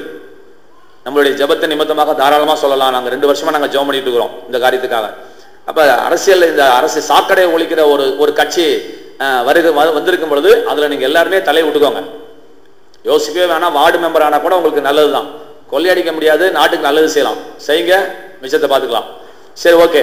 அப்ப கொஞ்சத்துல நீங்கள் உண்மையுள்ளவர்களாக இருக்கும் பொழுது தேவன் அநேகவற்றுக்கு அதிகாரி ஆக்குகிறார். இது தாவீதுனுடைய பாடத்திலிருந்து கற்றுக்கொள்கிறோம். இதை தான் ராஜ சிந்தை, நல்லா கவனிங்க, இவன் ராஜாவ் ஆகணுங்கிற சிந்தை இவனுக்கு இல்ல, ராஜா விரும்புகிற சிந்தை இவனுக்குள்ள இருந்தபடினால் தாவீது என்ன ஆக்கப்பட்டான்? ராஜாவாக்கப்பட்டான். மூணாவது ஒரு காரியம் சொல்லணும்னு ஆசைப்படுறேன். ஒரு சின்ன உதாரணம். அது எஸ்தரின் புஸ்தகத்துக்கு போவோம். எஸ்தர் 2ஆம் அதிகாரத்துக்கு போவோம். எஸ்தருடைய முகவுரை நான் லைட்டா சொல்றேன், கேட்டுக்கோங்க. 127 தேசம். என்னங்க? எஸ்தர் 1:1 பாருங்களேன். சும்மா தள்ளு அப்படி, அவ்வளவுதான். அங்க பாருங்க, எல்லாம் வாசிங்க. பாருங்க, நம்ம இந்தியாவோட பேரு பைபிள்ல வந்திருக்கேன்னு சந்தோஷப்படுங்க. அங்க பாருங்க, முதல் வார்த்தை என்ன பாருங்க, பாத்தீங்களா? இந்து தேசம் முதல். அப்ப இந்த நாட்டினுடைய ஒரிஜினல் பேர் என்னன்னு பாத்துக்கோங்க. இந்தியா இல்ல, அது ஆண்டவர் போட்டுக்காரு பாருங்க, சாட்சி நமக்கு வருது பாருங்க. இந்து தேசம் முதல் தூக்கிட்டார். பெரிய விஷயங்க. எத்தனை தேசம் கவனிங்க? இந்து தேசம் முதல் எத்தியோப்பியா தேசம் வரைக்கும் இல்ல 127. புரியுதா? பாத்தீங்களா? என்னங்க? எது எத்தியோப்பியா? எத்தியோப்பியாங்கிறது எகிப்து தேசம். நான் என்ன சொல்றேன் புரியுதுங்களா? அப்படின்னா அந்த 127 தேசம்னா எனக்கு ஆச்சரியமா இருக்குது. கிட்டத்தட்ட முழு உலகம்னு கூட சொல்லலாம் போல எனக்கு தோணுது. 127 தேசங்க, அநியாயம். 127 தேசத்துக்கு ஒரு ராஜா இருக்கிறான் பாரு, அவன் பேர் அகாஸ்வேர். இவன் எப்படி ராஜா வந்தான்னு சொன்னா உங்களுக்கு நான் பிரசங்கம் பண்ணிடுவேன். இந்த கதையெல்லாம் கர்த்தர் சொல்லல. இவன் ராஜாவாரத்துக்கு ஒரு காரணம் போட்டிருந்தா கவனிங்கம்மா. பிரசங்கம் பண்ற சார், டாக்டர் சார் எப்படி மெசேஜ் எடுக்கணும் அப்படின்னா, எவன் ராஜாவானான்னு கண்டுபிடிங்க, அல்லது எவன் ராணை ஆனான்னு கண்டுபிடிங்க, எதை வச்சு கர்த்தர் தூக்குனாருன்னு கண்டுபிடிக்கணும். அதுக்கு பைபிள்ல காரணம் இருக்கணும். இவனுக்கு காரணமே இல்லை பாருங்க. இவன் ஏன் ராஜாவானான்னு காரணம் இருக்கா? இல்லை. அதனால நம்ம பிரசங்கம் பண்ணவே முடியாது, இவனை பிரசங்கம் பண்ண முடியாது. ஆனா இங்க ஒருத்தி ராணி ஆகிறா, அவளை நான் இன்னைக்கு பேசுறேன். இவனுக்கு ஒருத்தி பொண்டாட்டியா போக போறா, அவளை பத்தி நான் பேச போறேன். அதை பத்தி கர்த்தர் பைபிள்ல போட்டிருக்காரு பாருங்க. இவன் ஏன் ராஜாவானான்னு போகல, அவன் ஏன் ராணி ஆனான்னு போட்டிருக்காரு. அதை கத்துக்குவோம் போத, சரிங்களா? நான் சொன்னது கவனிச்சிங்களா? உன்னுடைய பெண் பிள்ளை எப்படி இருப்பாங்களா? அரண்மனையில சித்திரம் தீர்ந்த மூளை தூணை போல இருப்பாள்.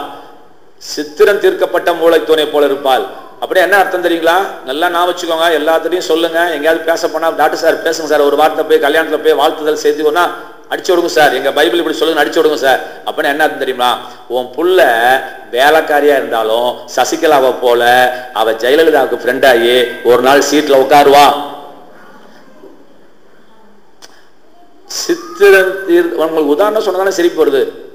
உங்க பிள்ளைய சொன்னா புரியல இல்ல, அதுக்காக கர்த்தர் சசிகலாவை நிறுத்துறார். அப்ப சித்திரம் தீர்ந்த மூளை தோணை போல யார் இருப்பாங்க? அப்படின்னு என்ன அர்த்தம்னா, ஒரு பாத்திரம் கழுவுறவனுக்கு உன் புள்ள பொண்டாட்டியா போனாலும் உன் நிமித்தம் இவர் ராணியா போகணும்னு தலையெழுத்து இருக்கிறதுனால அவன் ராஜாவா போய்தான் ஆகணும். இவர் ராணி ஆகணும்னா ஹலோ அவன் ராஜாவாகணும். அதனால சொல்லுங்க, உங்க பிள்ளைய கொடுக்கும் போது சொல்லுங்க, மருமகனை பார்த்து சம்பந்தியை பார்த்து சொல்லுங்க, இனிமே உங்களுக்கு ராஜயோகம் ஆரம்பிச்சிருச்சுன்னு சொல்லுங்க. ராஜயோகம் ஆரம்பிச்சிருக்கிறது. சரிங்க. அப்ப 127 தேசத்துக்கு ராஜா. இப்ப 2க்கு வாங்க. கதையெல்லாம் நம்ம சொல்ல வேண்டிய, நான் ஒன்னாவது சுருக்கமா சொல்றேன். இவனுடைய பொண்டாட்டி அழகா இருப்பாளா, கொஞ்சம் மூக்கு கொனிட்டு இருக்குமா? என்னங்க? நான் அந்த நாட்களில் பிறக்கவில்லை என்று கவலை. ஏன்? அந்த ராணியை சைட் அடிக்க முடியவில்லைன்னு. 127 தேசத்து ராஜானா அவன் பொண்டாட்டி எப்படி செலக்ட் பண்ணியிருப்பான்? ஜீவிதாவுக்கு பிரசங்க கேட்கறதே மறந்துடுச்சு. வந்து 3 மாசம் ஆச்சு. பாவம், என்ன காரணமோ கர்த்தாவே. அப்ப என்ன ஆயிடுச்சு? அந்த அழகு ஏகப்பட்ட அழகா இருக்கிறதுனால நம்ம குழந்தை கண்ணங்கரையாம கிடக்கும். ஆனா நம்ம பார்த்து பார்த்து பார்த்து பார்த்து நமக்கு என்ன பிடிச்சதுனால யாராவது வந்தா நம்ம பிள்ளைய கூட்டு வெளியே காமிச்சிட்டே இருப்போம். ரொம்ப சந்தோஷம் உங்க குற்ற மனப்பான்மை இல்லாம இருப்பதுக்காக. அப்படி ஒரு அந்த அந்த பார்க்க பார்க்க கழுது என்ன செய்யுது? பன்னிக்குட்டி கூட நம்ம கண்ணுக்கு எப்படி இருக்கும்? அது உங்களுக்கு தெரியாது, உனக்கு அது தேவதை மாதிரி தெரியும். ஆனா வெளியில எங்க பார்க்க எங்களுக்கு எப்படி இருக்கும்? பன்னிக்குட்டி மாதிரி இருக்கும். உன் தோல் இருக்குது குழந்தை குட்டியா பன்னிக்குட்டியான்னு தெரியாது. ஆனா நீங்க என்ன நினைச்சிட்டு இருக்கிறீங்க? யப்பா, என் புள்ள மாதிரி அழகு யாருமே, காக்கைக்கு தன் குஞ்சு. ஆமா, மற்றதுக்கு இல்லை, காக்கைக்கு. அது போட்ட குஞ்சு பொன் குஞ்சு. Right, okay. அப்ப இவன் பொண்டாட்டி எப்படி இருந்திருப்பா? என்னங்க பாரியா, அம்மா எடுத்து காட்டுறாங்க பாரு. நான் கெஸ் பண்ணி சொன்னேன், அங்க பாத்துக்கோப்பா. ரூபவதினா என்ன அர்த்தம் தெரியுங்களா? யாருக்கு தெரியும்? கை தூக்குங்க, வெயிட் பண்ணுங்க. பெண்கள் யார் சொல்லுங்க, ரூபவதிக்கு அர்த்தம் சொல்லுங்க. அர்த்தம் புரியல. ராஜா டாக்டர் சார் சொல்லுங்க சார், ரூபவதினா என்ன அர்த்தம்? ஆவிக்குரிய அர்த்தம் கேட்கல, பியூரா லிட்டரலா ரூபவதினா என்ன அர்த்தம்? என்னங்க நீங்க தான் சொல்லணும். சரி, ரூபம்னா என்னன்னு தெரிஞ்சுக்கோங்க, அப்புறம் ரூபவதினா என்னன்னு தெரிஞ்சுக்கலாம். ஸ்ட்ரக்சர் பார்த்தீங்களா, அந்த ஸ்ட்ரக்சரே கர்த்தர் வர்ணிக்கிறார். இவ ஸ்ட்ரக்சர் எப்படி நினைச்சா பாருங்க, உடம்போட ஸ்ட்ரக்சரே. மகா ரூபவதியாக இருந்த ராஜஸ்திரியாகிய வஸ்தியின் சௌந்தரியத்தை, இங்கதான் அழகு வருது, இங்கதான் அழகு வருது. அங்க என்ன வருது பாருங்க, மகா ரூபவதியா. ஒரு சிற்பி கூட அப்படி செதுக்க முடியாது, அப்படிப்பட்ட ஒரு ரூபவதி. பாரு, சும்மாவா இருப்பா? பட்டத்து ராணி அப்படி சீட்ல உட்கார வைக்கணும். 127 தேசத்துக்கு ராணி எப்படி இருக்கணும் அப்படி வச்சிருக்கிறான் ராஜா. வெரி குட், நல்லா செலக்ட் பண்ணியிருக்கிறான். ரைட்டு, என்ன ஆசைப்பட்டான், ஒரு இது தப்பா ரைட்டான்னு தெரியல. சபைக்கு ஒரு 127 தேசத்துலயும் ஒரு ஃபங்க்ஷன் நடக்குது, எல்லாத்தையும் கூட்டிட்டான். அந்த ஃபங்க்ஷன்ல தான் பொண்டாட்டியை காட்டணும்னு ஆசைப்பட மாட்டானா? ராஜாவுக்கு ஒரு ஆசை இருக்குதானே செய்யும். ஒல்லியா இருக்கிற பொண்டாட்டியே காட்டணும்னு ஆசைப்படுறோம், இப்படி இருக்கிற பொண்டாட்டி எப்படி ஆசைப்பட மாட்டோம்? அப்ப காண்பிக்கும்படி ராஜகிரீடம் தரிப்பிக்கப்பட்டவளாக அவளை ராஜாவுக்கு முன்பாக அழைத்து வர வேண்டும் என்று சொல்லிட்டான். சரி, கவனிப்போம். அவ ஏன் பொண்டாட்டி மாதிரி, ஐயோ ஐயோ, ஏன் சார் உங்க பொண்டாட்டி வம்புழுக்கிறீங்க? எப்பயுமே வீட்டுல ஏத்து பேசி பழகி கடைசியில 127 தேசம் ராஜா கூப்பிடுறாங்கிறத மறந்து நான் வரமாட்டேன் போன்னு சொல்லிட்டான். போச்சா? உங்க கீழ்ப்படியாமைக்கு ஒரு நாள் ஆப்பு வரும் ராஜா சாருக்கு. இந்த ராஜா இல்லை, இன்னொரு ராஜா அங்க உட்காந்துருக்கு. அவருக்கு ஒரு நிம்மதி, அப்பா நான் மட்டும்தான் நினைச்சேன் பாஸ்டர், ஏதோ உங்க சபைக்கு வரும்போது கொஞ்சம் ஆறுதல் அடைஞ்சிட்டு போறேன், உங்க பொண்டாட்டியும் அப்படிதான் நினைக்கும் பொழுது. சார் சொல்றேன் சார், எல்லா பொண்டாட்டிகளும் அப்படித்தான். வரலன்ட்டா நல்லா கவனிக்கலாமா? 2க்கு நீங்க வந்துருங்க.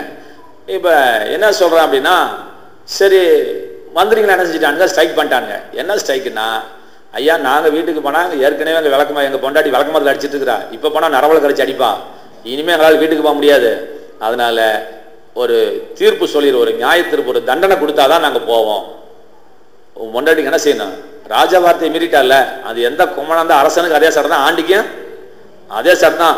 ராஜா வர சொல்லி வரலன்னா அவன் எதுக்கு உசுரோடு இருக்கிறா, அவளுக்கு தண்டனை கொடுத்தான்னுட்டான். ராஜா பார்த்தான், பிஸ்கை.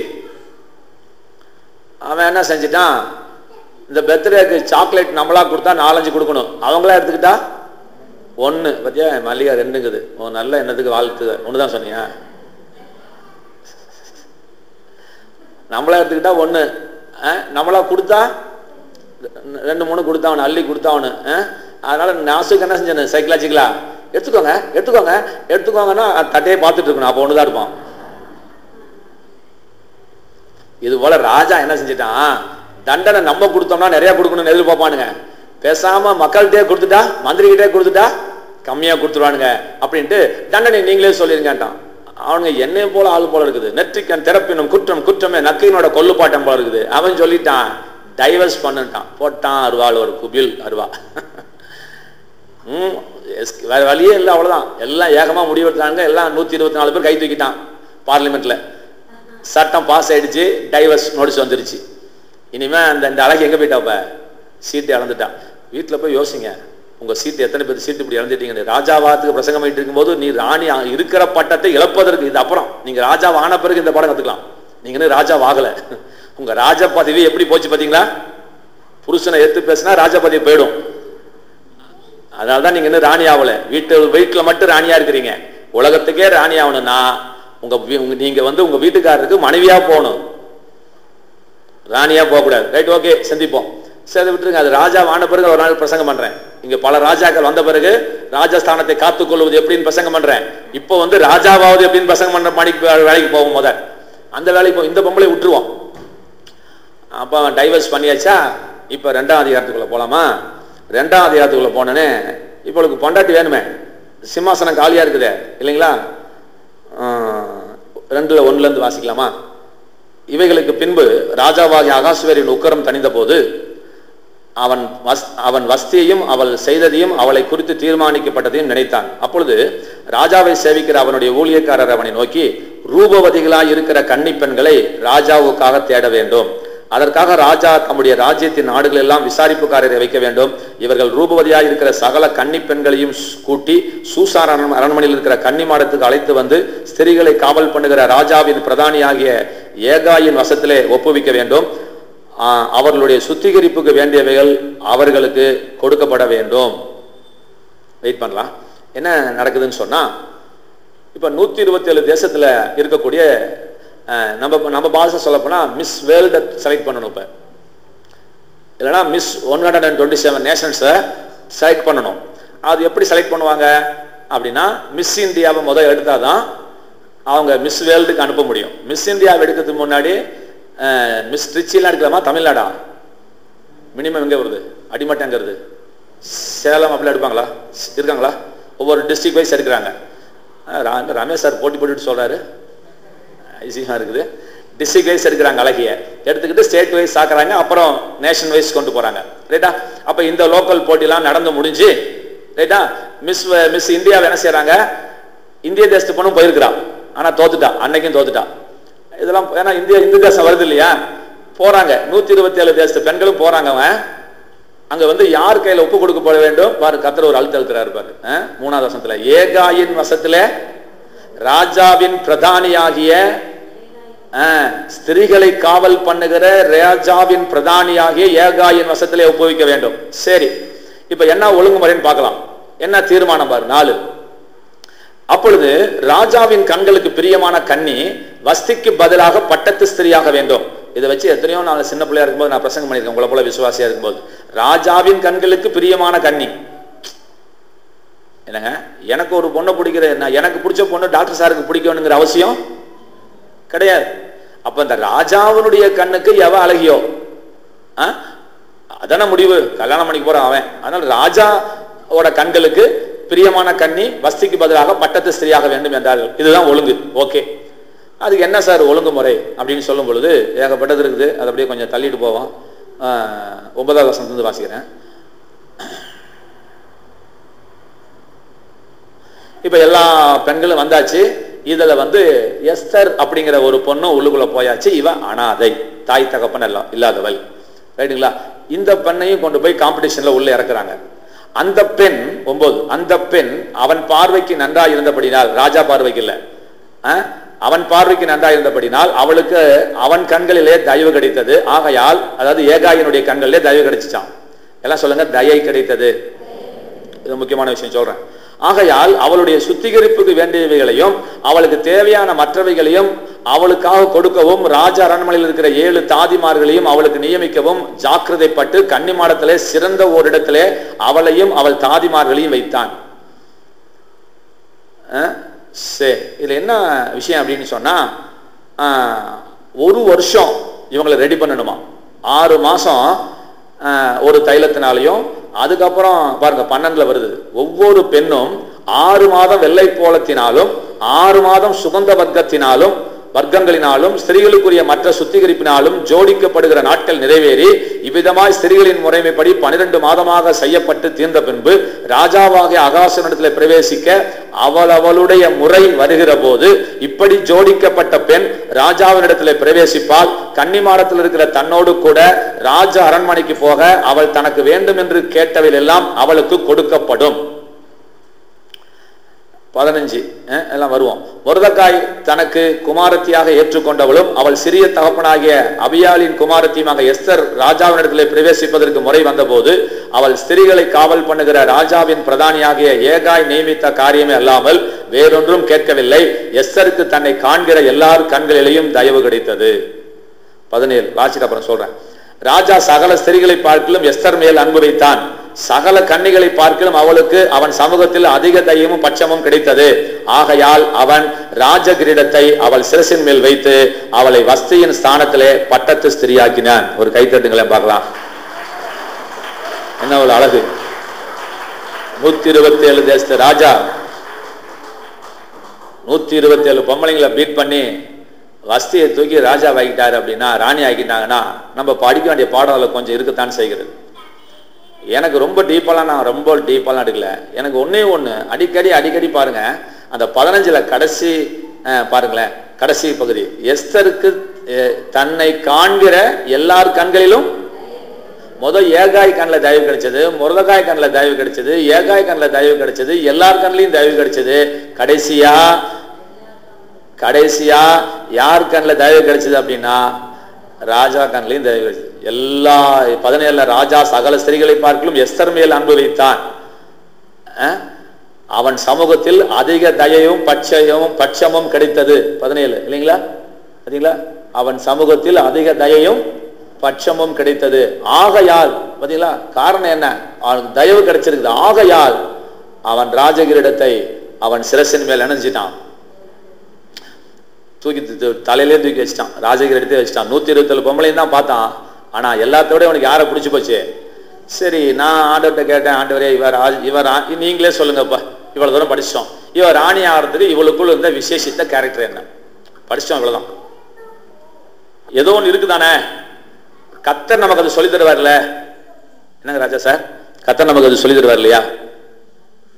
போட்டு பரவாயில்ல, விடு வந்துடும், விடுங்க, ஒன்றும் பிரச்சனை இல்லை, அதான் கேட்டுட்டு தான் இருக்குது. என்ன உங்க மனசுல என்ன தோணுது சொல்லுங்க? இந்த பொண்ணுக்கு என்ன அப்படி விசேஷ சுபாவம் இருந்துச்சு? அழகுதான் காரணமா? இல்ல, அழகு ஒரு காரணம் தான்.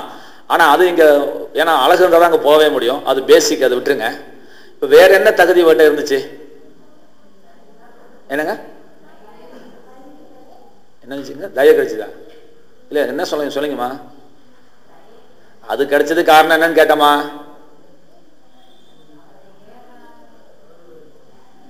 அது கிடைச்சதுக்கு இவகிட்ட இருந்த விசேஷம் என்னன்னு கேட்டேன். 13 என்ன வாசிக்கிறேன்னா, இப்படி ஜோடிக்கப்பட்ட பெண் ராஜாவினிடத்தில் பிரவேசிப்பால் கன்னிமாடத்தில் இருந்து தன்னோடு கூட ராஜா அரண்மனைக்கு போக அவள் தனக்கு வேண்டும் என்று கேட்பவை எல்லாம் அவளுக்கு கொடுக்கப்படும். சொல்லுங்க, எல்லாம் கொடுக்கப்படும். என்ன விஷயம்னா, இந்த போட்டிக்கு பங்கு பெறவ அவ எனக்கு சவுதி அரேபியா பேரிச்சம்பழம் வேணும்னா தரணும், காஷ்மீர் திராட்சை பழம் வேணும்னா தரணும். இந்த ஒரு வருஷம் இதுதான் வேலை. ஏன்னா அவன் யார் ராணியாக போறாலும் தெரியாது, ராணியானா இவனை கவனிச்சுக்குவா. அதனால இவன் கேட்கறதெல்லாம் கொடுத்தாக வேண்டும். அதுதான் ரொம்ப முக்கியமான விஷயம். ஆனால் 15 வரோம், இதான் சீக்ரெட், இதாங்க ராஜசிந்தை. 15 ஒரு சீக்ரெட் நான் சொல்றேன், தெரிஞ்சுக்கிறீங்களா? மொர்தெகாய் தனக்கு குமாரத்தியாக ஏற்றுக்கொண்டவளும் அவள் சிறிய தகப்பனாகிய அபியாலின் குமாரத்தியுமான எஸ்தர் ராஜாவினிடத்தில் பிரவேசிப்பதற்கு முறை வந்த போது அவள் ஸ்திரீகளை காவல் பண்ணுகிற ராஜாவின் பிரதானியாகிய ஏகாய் நியமித்த காரியமே அல்லாமல் வேறொன்றும் கேட்கவில்லை. எல்லாம் சொல்லுங்க, ஏகாய் நியமித்த காரியமே அல்லாமல் வேறொன்றையும் கேட்கவில்லை. அங்க செமிகோலன் எஸ்தருக்கு தன்னை காண்கிற எல்லார் கண்களிலும் தயவு கிடைத்தது. இப்ப தயவு கிடைச்சதுக்கு காரணம் இவரே போட்டார். தயவு கிடைச்சதுக்கு காரணம் இவரே போட்டாருங்க, செமிகோலன் போட்டு பேசிட்டார். என்ன காரணம்னா, ஒண்ணு இல்லைங்க, அந்த அகாஸ்வேரு ராஜா இயேசுவுக்கும் ஏகாய் பரிசுத்த ஆவியானவருக்கும் ஒப்பனையாக இருக்கிறது. இந்த மணப்பெண் தான் நம்ம தான் இந்த எஸ்தர். இப்ப நம்மள தான் கர்த்தர் கல்யாணம் பண்ணிட்டு புதிய உடன்படிக்கை மனவாட்டியா நம்ம போக போறோம். இத்தனை ஜனங்கள் இருக்கும்போது ஒரு சபை என்கின்ற ஒன்றை தேவன் வேறு பிரித்திருக்கிறார். இந்த எஸ்தர் யாரோ இல்ல, நீங்களும் நானும் தான் இருக்கட்டும்.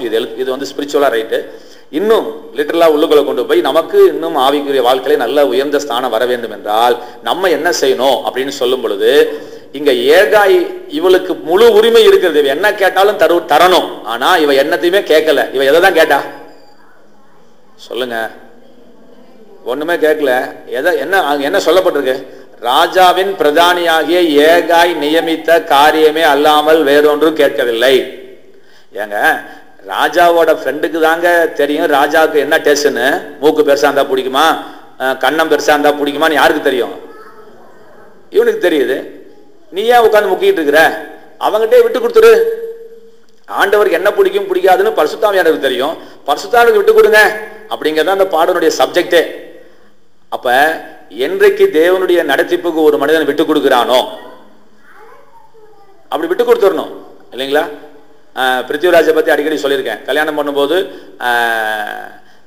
பாஸ்டர் பார்த்து மாமா பார்த்து யாரு கல்யாணம் பண்ண சொல்றாங்களோ பண்ணிக்கிறேன்னு சொன்னான். பெரிய விஷயம். அப்படி எல்லாரும் சொல்ல முடியுமா? அப்படி யார் சொல்லியிருக்காங்க அந்த சபையில? யார் சொல்றாங்க? நானும் பார்த்து தான் இருக்கிறேன். பார்க்கலாம் என்னைக்கு சொல்றாங்க, நான் பார்க்குறேன். ஏன் 15 வருஷத்துல கல்யாணம் லவ், அப்புறம் எப்படி சொல்ல முடியும்? தலையில பூ வச்ச பண்ண உன்னாலதான் அவன் பேசிட்டு இருக்கான். சரி கவனிங்க. அப்ப என்ன செய்யணும் அப்படின்னு சொன்னா, அந்த அர்ப்பணிப்பு, ஆண்டவரே நீங்க யாரை பார்த்து கல்யாணம் பண்ணி கொடுத்தாலும் நான் பண்ணிக்கிறேன் அப்படிங்கிற அந்த அர்ப்பணிப்பு தான் அவங்க வாழ்நாள் முழுக்க அவங்கள சமாதானமாக வைக்க போறதுக்கு மிகப்பெரிய ரகசியமே அந்த இடத்துல இருந்து ஆரம்பிக்கிறது. அப்ப அது போல நீங்க என்ன செய்றீங்கன்னா, என் விருப்பம் அல்ல அது உங்க விருப்பம் என்று விட்டு கொடுக்கிற ஒரு சிந்தை ஒரு இடத்துல இருக்குமே, ஆனால் அது ராஜ சிந்தையாக கணக்கில் எடுக்கப்படுகிறது என்று என்னுடைய அறிவுக்கு சொல்லுகிறது. அதை நீங்க தெரிஞ்சா தெரிஞ்சுக்கோங்க. உங்களுக்கு சகல உரிமை இருக்கிறது, ஆச்சரியம் இல்லைங்களா? அவள் கேட்கிற எல்லாம் கொடுக்கப்பட வேண்டும். சட்டம் இருக்கிறது, அந்த சட்டம் இருக்குது. ஆனா அந்த சட்டத்தை பயன்படுத்தல பாருங்க.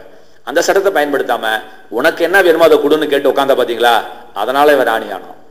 அவனுக்கு தெரியும், உனக்கு ஆண்டவருக்கு நீ தெரிஞ்சிட்டதை விட பரிசுத்த ஆவியானவருக்கு அதிகமா தெரியும். பிதாவை பத்தி இயேசுநாதருக்கு அதிகமா தெரியும், இயேசுநாதரை பத்தி பரிசுத்தாவிற்கு அதிகமா தெரியும். நீங்க ஆவியானவருடைய நடத்திப்புக்கு உங்களை விட்டு கொடுக்கும் பொழுது அவர் உங்களை அற்புதமாக நடத்துவார். நீங்க செலக்ட் பண்ணது உங்களுக்கு தகுதி இருக்கிறது. ஆனால் ஆண்டவரே நீங்க என்ன சொல்றீங்க, ஆண்டவரே உங்க விருப்பம் என்ன என்று கேட்டு நம்ம வாழ்க்கையை நடத்தும் பொழுது அந்த வாழ்க்கையினுடைய தரம் வித்தியாசமாக இருக்கும். ஆக இதெல்லாம் ராஜாவாகி ராணியானவங்களுக்காக நான் சொல்லதான இந்த ராஜ சிந்தை, இதை தெரிஞ்சு வச்சுக்கோங்க. அடுத்த ஒரு காரியம் சொல்லி பிரசங்கி 9:11 வாசிக்குங்க.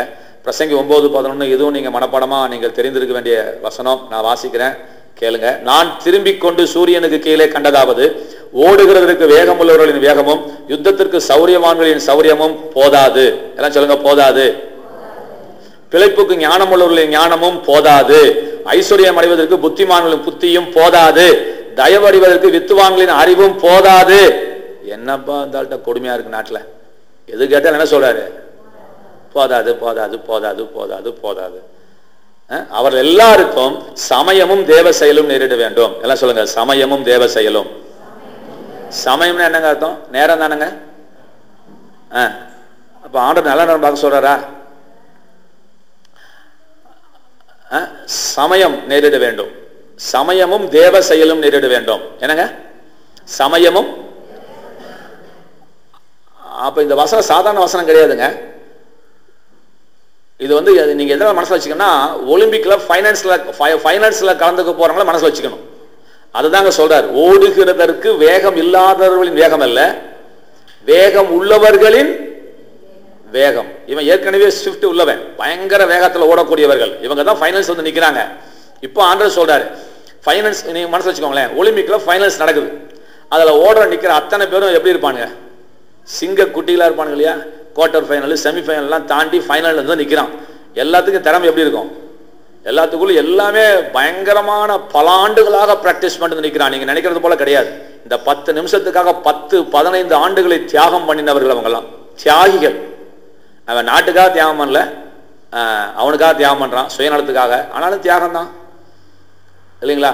1ஆம் கிளாஸ்ல இருந்தே அவனை ஓட்டத்தை கண்ட்ரோல் பண்ணி எப்படி ஓடணும் போகணும்னு கண்டுபிடிச்சி அதெல்லாம் ஓடணுங்க. அவன் தான் ஓட முடியும், அவன் தான் ஜெயிக்க முடியும், சும்மா கிடையாது. சரி, ரைட், இருக்கட்டுங்க.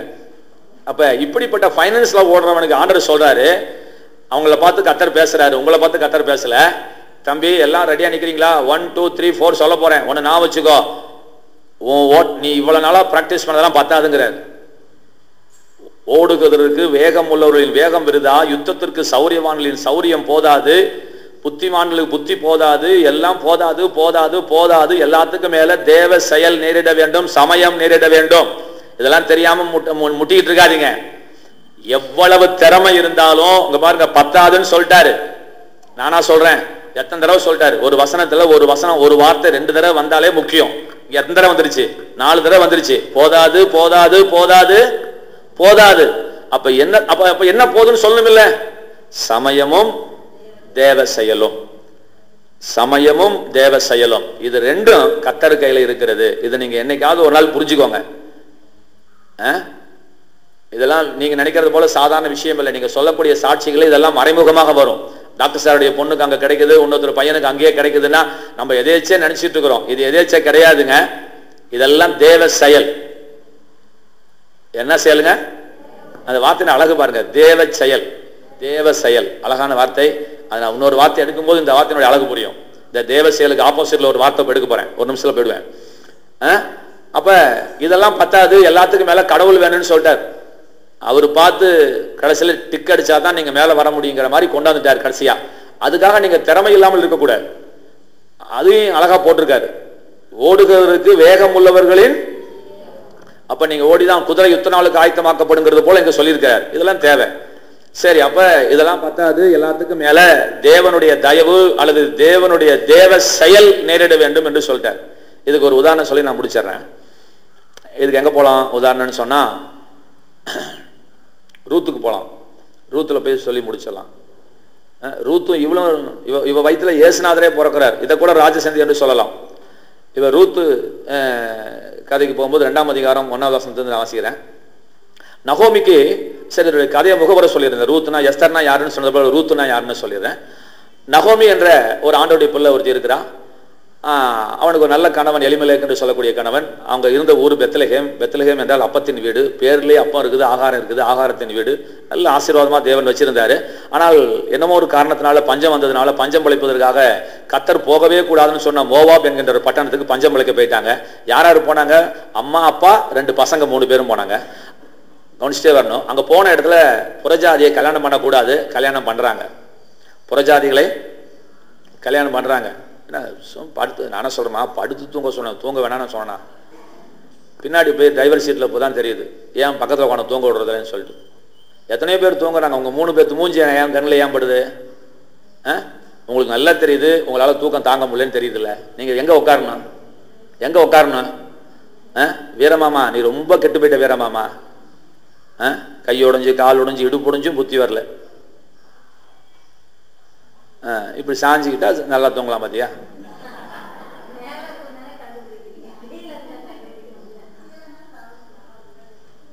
இல்லை, 3 பேரும் 3 டைரக்ஷனில் தூங்குறத பார்க்கும்போது தான் எனக்கு வேதனையா இருக்கு. ஏன் முசிறி பாச கண்ணமூடி பிரசங்கம் பண்றான்னா, இந்த கன்றாவதியை பார்க்க முடியாதனால தான். பார்த்தா என் பிரசங்கம் டிஸ்ட்ராக்ட் ஆகுது எனக்கு. அங்க போய் லவ் மேரேஜ் பண்ணி 2 பேரை கல்யாணம் பண்ணிக்கிட்டான். பண்ணக்கூடாது. ஆண்டவருடைய சட்டத்தின்படி புறஜாதியில் என்ன செய்யக்கூடாது? பண்ணக்கூடாது. பண்ணி தொலைச்சிட்டான். நடந்தது விஷயம் என்ன தெரியுங்களா? ஆண்டவருடைய ஞானத்தை என்ன சொல்றது பாரு. இப்ப யாரை திட்டலான்னு யோசிக்கிறாரு. சரி, 3 ஆம்பளையும் அடிச்சாரு. புருஷன் செத்து போயிட்டான், முத பையன் செத்து போயிட்டான், 2வது பையன் செத்து போயிட்டான். கொஞ்சம் யோசிச்சு பாருங்க. இப்ப 3 விதவைகள் இருக்கிறாங்க. அழகா 2 விதவைகளுக்கு புள்ள இல்லை, இளம்பெண். கொடுமையான கொடுமை, வேதனையான வேதனை. ஒவ்வொரு நாள் எப்படி நேரத்தை கழிச்சிருப்பாங்கன்னு பாருங்களேன். இப்படியே போய்கொண்டிருந்த வேலையில நடந்தது என்ன அப்படின்னு சொல்லும் பொழுது, சரி மறுபடியும் பெத்லகேம்ல தேவன் ஆசீர்வதிக்கிறார்னு கேள்விப்பட்டு நம்ம சொந்த ஊருக்கு போகலான்னு கிளம்புறாங்க. கிளம்பும் போது அந்த 2 மருமகளும் மாமியாரோடய வராங்க. கவனிப்போம். வந்து ஊருக்கு வந்துடுறாங்க. வரும்போது சில நிகழ்ச்சிகள் நடக்குது, அது அப்புறம் சொல்றேன். இந்த ஊருக்கு வந்தோடனே சாப்பாட்டுக்கு வழி வேணும். அறுப்பு காலம். அவங்க அறுக்கும் போது கோதுமையெல்லாம் சிந்தி விடுவாங்க. அதை எடுத்து வச்சு சமைச்சிக்கலாம். அது ஆண்டோடைய சட்டத்திட்டம். அதனால போய் கதிர் பொறுக்கிறதுக்காக போய் பொறுக்கிட்டு வாமா அப்படின்னு அனுப்பும் பொழுது, இப்ப 2ஆம் அதிகாரம் 1ஆவது வசனத்துல இப்ப போவாஸ் என்கிறவனை அறிமுகப்படுத்துகிறார். பைபிள்ல எங்க காதலன் காதலி வந்தாலும் அங்க இயேசுநாதருக்கும் திருச்சபைக்கும் ஒப்பனையாக சொல்லப்பட்டது என்று விளங்கிக் கொள்ளுங்கள். என்னைக்குமே ஓரளவுக்கு புரிஞ்சுக்கும். அப்பா புள்ளனாலும் நமக்கு உறவு எடுக்கலாம், கணவன் மனைவினாலும் உறவு எடுத்துக் கொள்ளலாம். சரி, இதெல்லாம் முக்கியமான விஷயங்கள். அப்ப போவாசை தேவன் அறிமுகப்படுத்தும் பொழுது 2ஆம் அதிகாரம் 1ஆவது வசனத்துல நகோமிக்கு அவளுடைய புருஷனாகிய எலிமெலேக்கின் உறவின் முறையிலே போவாஸ் என்னும் பேருள்ள மிகுந்த ஆஸ்திக்காரனாகிய இனத்தான் ஒருவன் இருந்தான். இப்ப பாருங்க, போவாஸ் யாருங்க? மிகுந்த ஆஸ்திக்காரன். சொல்லுங்க. மிகப்பெரிய பணக்காரன் ஒருத்தர் இருக்கிறான். ஒரு நாட்டுல ஒரு ஊர்ல இதே முசில்ல எத்தனை பேர்த்திட்ட வயல் இருக்குது. அப்ப அன்னைக்கு எத்தனையோ பேர்த்திட்ட வயல்ல இருக்குது. ஆனா இப்ப பாருங்க, 2 மோவாபிய ஸ்திரியான ரூத் என்பவள் நகோமியை பார்த்து, நான் வயல்வெளிக்கு போய் யாருடைய கண்களில் எனக்கு தயை கிடைக்குமோ அவர் பிறகு கதிர்களை பொறுக்கிக் கொண்டு வருகிறேன் என்றால், அதற்கு இவள், என் மகளே போ என்றாள். அது என்ன தயை என்றால், கவனிக்கலாமா? தயை என்றால் என்னன்னா, இப்ப போய் நான் பொறுக்கிட்டுமான்னு கேட்கும் போது பொறுக்கிக்கோ அப்படின்னு பெர்மிஷன் கொடுக்கணும் இல்லையா தோட்டத்துக்காரன். அப்படி பெர்மிஷன் யார் கொடுக்குறாங்களோ நான் அவங்க தோட்டத்தில் போய் நான் கதிர் பொறுக்கிட்டு வரேன். இப்ப போறான். 3ஆவது வசனம், அவள் போய் வயல்வெளியில அறுக்கிறவர்கள் பிறகு பொறுக்கினால் தற்செயலாக அவளுக்கு நேரிட்ட அந்த வயல் நிலம் எலிமெலேக்கின் வம்சத்தானாகிய மோவாபுடையதாக இருந்தது. நான் எங்க வந்திருக்கேன் பிரசங்கம் எப்படி பண்ணணும்னு கத்துக்குவாங்க. அப்படியே அங்க என்ன வாச்சோம்? தேவ செயல் வாச்சமா? எல்லாத்துக்கும் ஒரு தேவ செயல் நடக்கணும். ஆமா, எல்லாத்துக்கும் மேல அங்க ஒருத்தர் இருக்கிறார் அப்படின்னு சொல்லிட்டே இருக்கிறார். இப்ப பாருங்க, 1000 வயல் இருக்கும் பொழுது இவ போன வயல் யாருடைய வயலா போயிடுச்சு பாருங்க. ஆனா இங்க என்ன நக்கல் போட்டிருக்குன்னா, தற்செயல். சொல்லுங்க. முதலே சொல்லிட்டேன், இன்னொரு செயல் இருக்குன்னு சொன்னா இங்க பாருங்க வந்துருச்சு பாருங்க. ஒன்னு தேவ செயல், இன்னொன்னு தற்செயல். நம்ம நினைச்சிட்டு இருக்கிறோம் எல்லாம் தற்செயல் நினைச்சிட்டு இருக்கிறோம். நான் உங்களுக்கு ரகசியம் சொல்லுறேன், ஆண்டோடைய பிள்ளைகளுடைய வாழ்க்கையில எதுவுமே தற்செயலாய் நடக்கிற நிகழ்வுகள் அல்ல. மோசையும் பார்வோனுடைய குமாரத்தையும் சந்திக்கிறாங்க, இழிச்சிட்டு தான் போனா. குளிச்சா அங்க என்ன பெட்டிமா இருக்கேன்னு சொன்னா, திறந்து பார்த்தா பையன் அழகா இருக்கிறான். அழகா இருக்கிறனால இவளுக்கு என்ன, இவளுக்கு தான் புள்ளையே இல்லையா, புள்ளி இவ குமாரத்தி, இவ இன்னும் இளவரசி. இவ அந்த குழந்தை மேல ஆசைப்பட்டு இந்த குழந்தையை வளர்க்கணுங்கிறான். இப்ப அந்த பெட்டி கொஞ்சம் முன்னாடி போயிருந்தா போயிருக்கும், இவ லேட்டா வந்திருந்தாலும் போயிருக்கும், கொஞ்சம் அட்வான்ஸா வந்திருந்தா குளிச்சுட்டு போயிருப்பான். புரியுதுங்களா? பெட்டி ஆத்துல வந்துட்டு இருக்குதுங்க, அம்மா குளிக்க வராங்க, ரைட்டா? இந்த ரெண்டையும் யார் சேர்த்து விடுறா? நான் சொல்றது புரியுதுங்களா? கொஞ்சம் லேட்டா விட்டுருந்தானா இவ குளிச்சுட்டு போயிருப்பா, கொஞ்சம் அட்வான்ஸா போயிருந்தா போன பிறகு குளிக்க வந்திருப்பா, மீட் பண்ணிருக்க முடியாது. ரெண்டும் மீட் பண்ண வச்சார் இல்லையா? இது தற்செயலாய் நடந்த நிகழ்வு அல்ல. இஸ்ரவேல் ஜனங்களை காப்பாற்றுவதற்காக தேவனுடைய கண்கள் உலாவி கொண்டிருந்ததே. யார் கண்ணில் படிச்சுன்னா மோசேனுடைய கண்ணில் விழுந்துச்சு. அவர் கர்த்தர் முன்குறிச்சிட்டார், இப்ப மோசையை கொண்டுதான் வெளியே கொண்டு வரணும். இப்ப மோசேக்கு எல்லா ஞானமும் கற்றுக் கொடுக்கணும். அதனால அவனை கொண்டு வந்து ராஜா அரண்மனையை வளர்க்க வச்சார் கர்த்தர். அப்ப இந்த சூழ்நிலை இஸ்ரவேலுடைய ஜனங்களிலே ஒரு வரலாற்றினுடைய மிக முக்கியமான ஒரு நாள், வரலாற்றினுடைய திருப்புமுனைய நாள். இந்த மோசேயும் இந்த பார்வோன் குமாரத்தையும் சந்திப்பது தற்செயல் அல்ல. அதே போல சவுலும் சாமுவேலும் சந்திக்கிறாங்க. அதை பத்தி ஏற்கனவே அடிக்கடி பேசியிருக்கிறேன் இல்லைங்களா? அவன் இங்க வந்துட்டு இருக்கிறான், கோயில் அங்க இருக்குது, வீடு இங்க இருக்குது. சாமுவேலுக்கு இங்க வந்துட்டு இருக்கிறாங்க, பொம்பளைங்களாம் டைரக்ட் பண்ணி இங்க அனுப்பிச்சிட்டு இருக்கிறாங்க. அப்ப இவன் என்ன செஞ்சுட்டு, அவன் நடுவில் ஒரு பொம்பளை வச்சு ஆண்டவர் என்ன செய்யறாரு, ஐயா அவர் நேரம் வீட்டுல இருந்து கிளம்பி கோயிலுக்கு போயிட்டு இருப்பாரு, நீங்க வீட்டுக்கு போறது வேஸ்ட், நீங்க எங்க போகணுங்க, கோயிலுக்கு போகணும்னு சொல்லிட்டு தசையை திருப்பி விடுறாங்க. இவன் நேரா போறான், அவன் அங்க வரான், இவன் இப்படி போறான். ஆண்டவர் முத நாள் சொல்லியிருக்காரு, இந்த இடத்துல நாளைக்கு நான் யாரை கொண்டு வரணும், அவன் தான் ராஜான்னு சொன்னாரு. கரெக்டா வரான், கத்த சொன்னாரு குப்பி எடுத்து ஊத்துறா அப்படின்னாரு. குப்பி எடுத்தான், ஊத்திட்டான், ராஜா வைட்டான். இப்ப அவன் வந்து கழுதையை காணன்னு வந்தான். அவனை பொறுத்தளவு அது தற்செயல். ஆனால் இவனை சந்திக்க வச்சது என்ன செயலுங்க? அது தேவ செயல். அப்ப எத்தனையோ நிலம் இருக்கும் பொழுது போவாசனுடைய நிலத்திலே அவளுக்கு கிடைச்சதுன்னா பைபிள்ல தற்செயல் என்று போட்டு இருக்கலாம். ஆனால் உண்மையிலே அது என்ன செயலுங்க? அங்க போகவும் தான் அவ எப்படி அகாசார் ராஜா கண்களில் தயவு கிடைத்து எஸ்தரை ராணி ஆக்கினாங்களோ, இன்னைக்கு இந்த போவாஸ் பணக்காரன் கண்ணில் தயவு கிடைச்சு அவளை லவ் பண்றான். இவன் இத்தனைக்கு விடோன்னு தெரியும், அவன் விடோன்னு தெரிஞ்சு இவளுக்கு என்ன செய்யறான், நிறைய பொறுக்க விடுங்க, நீ இங்கேயே தங்கிக்கோணும், என்ன வேணாம எடுத்துக்கோ அப்படின்னு சலுகையை அவன் கட்டளை இடுகிறான். சலுகையை கட்டளை இடும் பொழுது அதுல ஒரு வார்த்தையை நான் வாசிக்கிறேன்.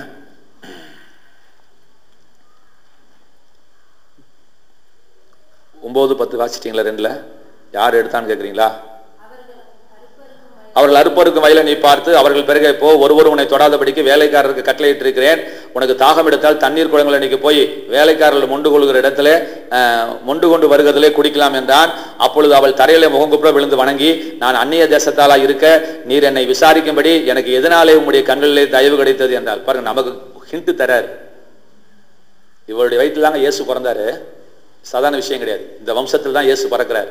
ஒரு புறஜாதியை கொண்டு வந்து ஒரு இஸ்ரவேலோட ஜாயின் பண்றாரு கர்த்தர். ஒரு மிகப்பெரிய ஒரு காரியம் நடக்குதுங்க. அப்ப இது ஏன் கேட்கறா, இது ஏன் பைபிள் எழுதப்பட்டிருக்குது அப்படின்னா, கர்த்தருடைய கண்களிலே உனக்கு தயவு கிடைப்பதற்கு நீ என்ன செய்ய வேண்டும் என்பது மறைமுகமா எழுதப்பட்டிருக்கிறது. ஒரு ரகசியம் இதெல்லாம். அப்ப அதை அங்கேயே கேள்வி கேட்டு பதில் நம்ம கூட சொல்றாரு. எனக்கு தயவு கிடைச்சதே, அதுக்கு என்னப்பா காரணம்னு கேட்கறா. அதுக்கு இவன் பதில் சொல்றான். இதையும் ராஜசந்தியை எடுத்துக்கொள்ளக்கூடாதா? எடுத்துக்கலாம். 11வது வசனம் காரணம் சொல்றான் பாருங்க. இதுதான் நமக்கு சொத்தே. அதற்கு போவாஸ் பிரதியுத்தரமாக, உன் புருஷன் மரணம் அடைந்த பின்பு, இவனுக்கு எல்லாம் தெரிஞ்சிருக்கு பாருங்க, நீ உன் மாமியாருக்கு செய்ததையும். ஹலோ, இப்படி பார்க்க போனா சர்மிளாலாம் கோயந்தாவா?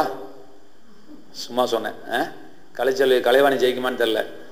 சரி, என்ன நான் சொல்றதே பொருளைங்கிறீங்களா? நீ மாமியாருக்கு செஞ்சதை நான் நோட் பண்ணிருக்கேன்னு சொல்றான் பாரு. இந்த காலத்து பொண்ணுங்க யாராவது வருவாங்களா? பாருங்க, என்னாலதான் சொல்றாரு பாருங்க. நீ உன் மாமியாருக்கு செய்ததும், மாமியாருக்காக செய்ததும். பாருங்க, அதுல ஒரு திருத்தம் சொல்றாங்க. அம்மா மாமியாருக்கு இல்ல, பாத்துக்கோ, மாமியாருக்காக என்னமோ செஞ்சிருக்கா, அது என்னன்னு பார்க்கலாம். மாமியாருக்காக செய்ததும், நீ உன் தகப்பனையும் உன் தாயையும் உன் ஜன்ம தேசத்தையும் விட்டு முன்னே நீ அறியாத ஜனங்களிடத்திலே வந்ததும் எல்லாம் எனக்கு விவரமாய் தெரிவிக்கப்பட்டது. என்னங்க சொல்றாரு, அழகா புரிந்து பார்த்தீங்களா? இதுதான் விஷயங்க, தாங்க சூட்சமோ. இதுலயே அந்த ராஜசந்தை வருகிறது. எப்படி போவாஸ் கண்ணில் தயவு கிடைச்சதுன்னு சொல்றதுக்கு இவனே பகிரங்கமா ஸ்டேட்மெண்ட் கொடுத்துட்டான் சார். என்ன காரணம் சார்? என்ன காரணம் சார்? ராஜா சார், ஒன்னு மாமியார் செஞ்சதான், அவ்வளவுதானா? மாமியாருக்காக செஞ்சதையும் தன் தகப்பனையும் தாயையும் ஜன்ம தேசத்தையும் விட்டு முன்னே நீ அறியாத ஜனங்களிடத்துல, அதாவது யூத ஜனங்களிடத்துல வந்ததும் எல்லாம் எனக்கு விவரமாய் அறிவிக்கப்பட்டது. இப்ப இது என்னன்னு சொல்லி முடிச்சிடலாங்களா? ரைட், 1ஆம் அதிகாரத்துக்கு போறோம். 1ஆம் அதிகாரத்துல இவன் என்ன செஞ்சா ஏது செஞ்சான்னு சொல்லி நான் கடகடன் வாசிக்கிறேன். 7ல இருந்து வாசிக்கிறேன்.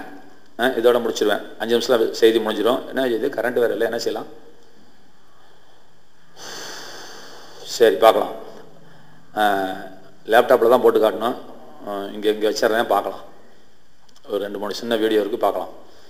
தன் 2 மருமக்களோடு கூட தான் இருந்த ஸ்தலத்தை விட்டு புறப்பட்டாள். யூதா தேசத்திற்கு திரும்பி போக அவர்கள் வழி நடக்கையில் மாமியா 2 மருமகளோட 3 வாளா வெட்டிங்க திரும்பி வராங்க மோவாபில் இருந்து பெத்லகேமுக்கு. நகோமி தன் 2 மருமக்களையும் நோக்கி, நீங்கள் இருவரும் உங்கள் தாய் வீட்டுக்கே திரும்பி போங்கள். மரித்து போனவர்களுக்கும் எனக்கும் நீங்கள் தயை செய்தது போல கர்த்தர் உங்களுக்கும் தயை செய்வாராக. கர்த்தர் உங்கள் இருவருக்கும் வாய்க்கும் புருஷனுடைய வீட்டிலே நீங்கள் சுகமாய் வாழ்ந்திருக்க செய்வாராக என்று சொல்லி அவர்களை முத்தமிட்டால், அப்பொழுது அவர்கள் சத்தமிட்டு அழுது அவளை பார்த்து, உம்முடைய ஜனத்தண்டைக்கே உம்முடனே கூட வருவோம் என்றார்கள். புரியுதுங்களா? தமிழ் தான். மாமி என்ன சொல்றா, மருமகளை நீங்க எங்கேயாவது போய் யாரையாவது கல்யாணம் மட்டும் பொழைச்சுக்கோங்கப்பா, நீங்க போங்க அப்படின்னு சொல்றான். போங்கன்னு சொல்லும்போது நான் போக மாட்டேன் 2 பேரும் சொல்றாங்க. அதற்கு நகோமி, மாமியா, என் மக்களே நீங்கள் திரும்பி போங்கள், என்னோட ஏன் வருகிறீர்கள்? உங்களுக்கு புருஷராகும்படிக்கு இனிமேல் என் கர்ப்பத்தில் எனக்கு பிள்ளைகள் உண்டாகுமோ? அந்த காலத்து முறை அப்படி. அண்ணன் செத்து விட்டா தம்பி வாழ்க்கை தரணும். என் மக்களே திரும்பி போங்கள், நான் வயது சென்றவள், ஒரு புருஷனுடன் வாழத்தக்கவள் அல்ல. அப்படிப்பட்ட நம்பிக்கை எனக்கு உண்டாயிருந்து நான் இன்று இரவிலே ஒரு புருஷனுக்கு வாழ்க்கைப்பட்டு பிள்ளைகளை பெற்றாலும், என்னை போலவே பேசுறான், அவர்கள் பெரியவர்களாக மட்டும் புருஷருக்கு வாழ்க்கைப்படாதபடிக்கு நீங்கள் பொறுத்திருப்பீர்களோ? அது கூடாது. என் மக்களே, கர்த்தருடைய கை எனக்கு விரோதமாய் இருக்கிறதினால் உங்கள் நிமித்தம் எனக்கு மிகுந்த விசனம் இருக்கிறது என்றார். அப்பொழுது அவர்கள் சத்தமிட்டு அதிகமாய் அழுதார்கள். ஓர்பால் தன் மாமியை முத்தமிட்டு போனாள். சொல்லுங்க, முத்தமிட்டு போனாள். 2 பேருமே போக சொன்னாங்களா? ஒரு தெரிஞ்சிட்டா முத்தம் கொடுத்தா. இனிமே சபைக்கு வராதான்னு சொன்னா நீங்க எத்தனை பேர் வருவீங்க? அதான் விஷயம். முத்தமிட்டு போயிட்டான்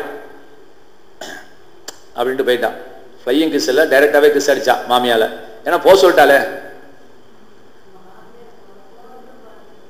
கிஸ் அடிச்சுட்டு போயிட்டா. ஞான் பண்ணி ரெடியா வச்சுட்டு ரைட்டுங்க போயிட்டா.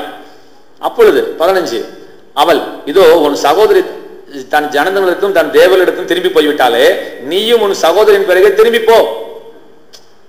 போகாத இன்னொருத்தி இருக்கிறா, அவள் என்ன செய்யறா?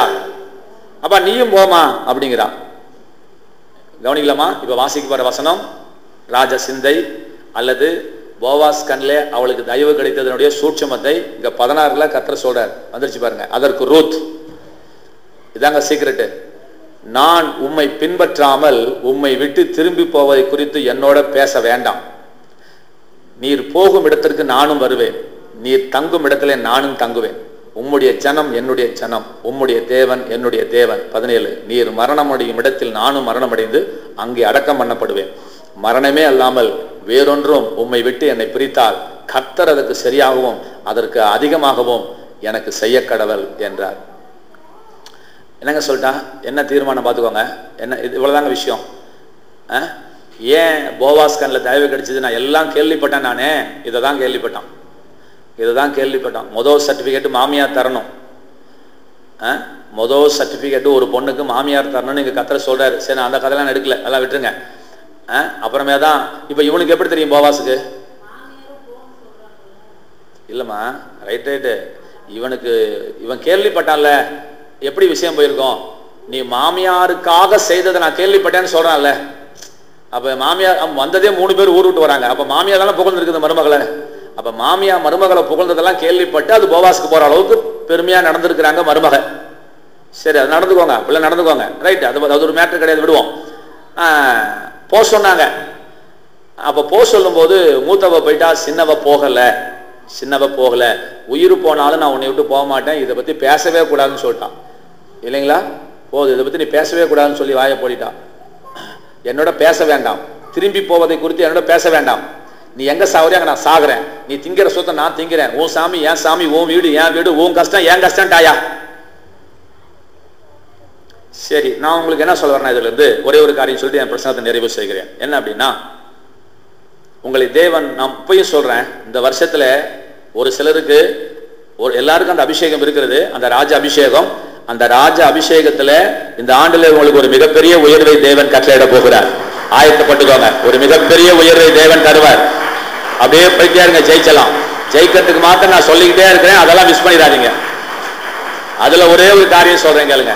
என்னன்னா, போவாஸ் இதை கேள்விப்பட்டான் பாத்தீங்களா, அது என்னன்னு கேளுங்க. அது என்னன்னா, இவள் எடுத்த தீர்மானத்தை அவன் கேள்விப்பட்டான்.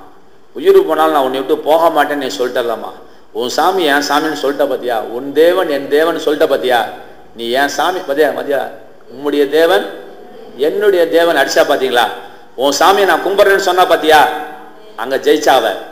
ரைட்டுங்களா? உன் கஷ்டம் என் கஷ்டம், நீ என்ன சொல்ற நான் செய்யறேன் அப்படின்னு சொல்லி இந்த மாமியாளுக்கு அவள் விட்டு கொடுத்து அந்த தீர்மானம் எடுத்ததுனால ஆசிரியர், நான் உங்களுக்கு சொல்றேன், உங்களை தேவன் உயர்த்த போகிறார், உயர்த்த போகிறார், உயர்த்த போகிறார். ஒரு சில தீர்மானங்கள் எடுத்துருங்க, முக்கியமான தீர்மானங்களை மறுபடியும் சொல்லுகிறேன். வீரமாமால செய்ய முடியாது, அதனால மற்றவங்க செய்யலாம். வீரமாமா ரொம்ப தீர்மானம் எடுக்கணும். ஒரே ஒரு தீர்மானம், ஒரு ஆண்டு காலம் நான் தூங்காமல் பிரசங்கத்தை கேட்கிறேன்னு சொன்னா நீ பணக்காரி. எப்படி உன்னால இது முடியாதோ அதே போல மேலையில உட்காந்துருக்கு. நான் சொல்றேன், நீங்க என்ன தீர்மானம் எடுக்கணும்? சின்ன விஷயம் நான் சொல்றேன், சின்ன விஷயம். வாரம் சபைக்கு போறேன், தீர்மானம் எடுங்க. ஏன்னா தேவன் தயவை, தேவனுடைய கண்கள் பூமியும் உலாவி கொண்டிருக்கிறது. அவர் யாரையாவது தூக்கலான்னு பாக்குறாரு, நீ சபைக்கே வராதனா கதை என்ன செய்ய முடியும்? ஒரு சொரியும் செய்ய முடியாது. இந்த திரும்பி போங்கிறதுக்கு வாய்ப்பு வந்துச்சா? இப்ப என்ன தெரியுமா, ஆண்டவரை விட்டு நீ விலகி போவதற்கான சூழ்நிலைகள் வரும். அதான் அர்த்தம். திரும்பி போன்னு சொன்னா என்னை விட்டுட்டு போன்னு சொல்றான். போகக்கூடாது. எனக்கு இங்க பாருங்க, ஒரு அம்மா வந்திருக்காங்க, அவருடைய பையன் சபைக்கு வரதில்லை, விஜயராகவன். இந்த புது வருஷத்துலேருந்து வரதே இல்லை. ஏன்? எனக்கு ஆண்டவர் ஒன்றும் செய்யலை. நான் கேட்குறேன், நீங்கள் ஆண்டரை தெரிஞ்சுக்கிட்டீங்களா? என்ன ராஜா சிஸ்டர், நான் சொல்றது புரியுதுங்களா? ஏதோ ஒன்று செய்யாததுனால அவர் யாரெல்லாம் போயிட்டாரு. நான் என்ன சொல்கிறேன், உங்கள் அம்மாவை அம்மா இல்லைன்ட்டு போ, நான் ஒத்துக்கிறேன், சந்தோஷப்படுறேன். நீ ஏழையா போனதுக்கு, நீ கஷ்டப்படுறதுக்கு காரணம் உங்கள் அம்மாவை தானே ஒரு காரணம். நீ எனக்கு அம்மா இல்லைன்னு சொன்னியா? ஆனால் ஏன் ஆண்டவர் இல்லைன்னு சொல்கிற? ஏன் ஆண்டவர் இல்லைன்னு சொல்றீங்க?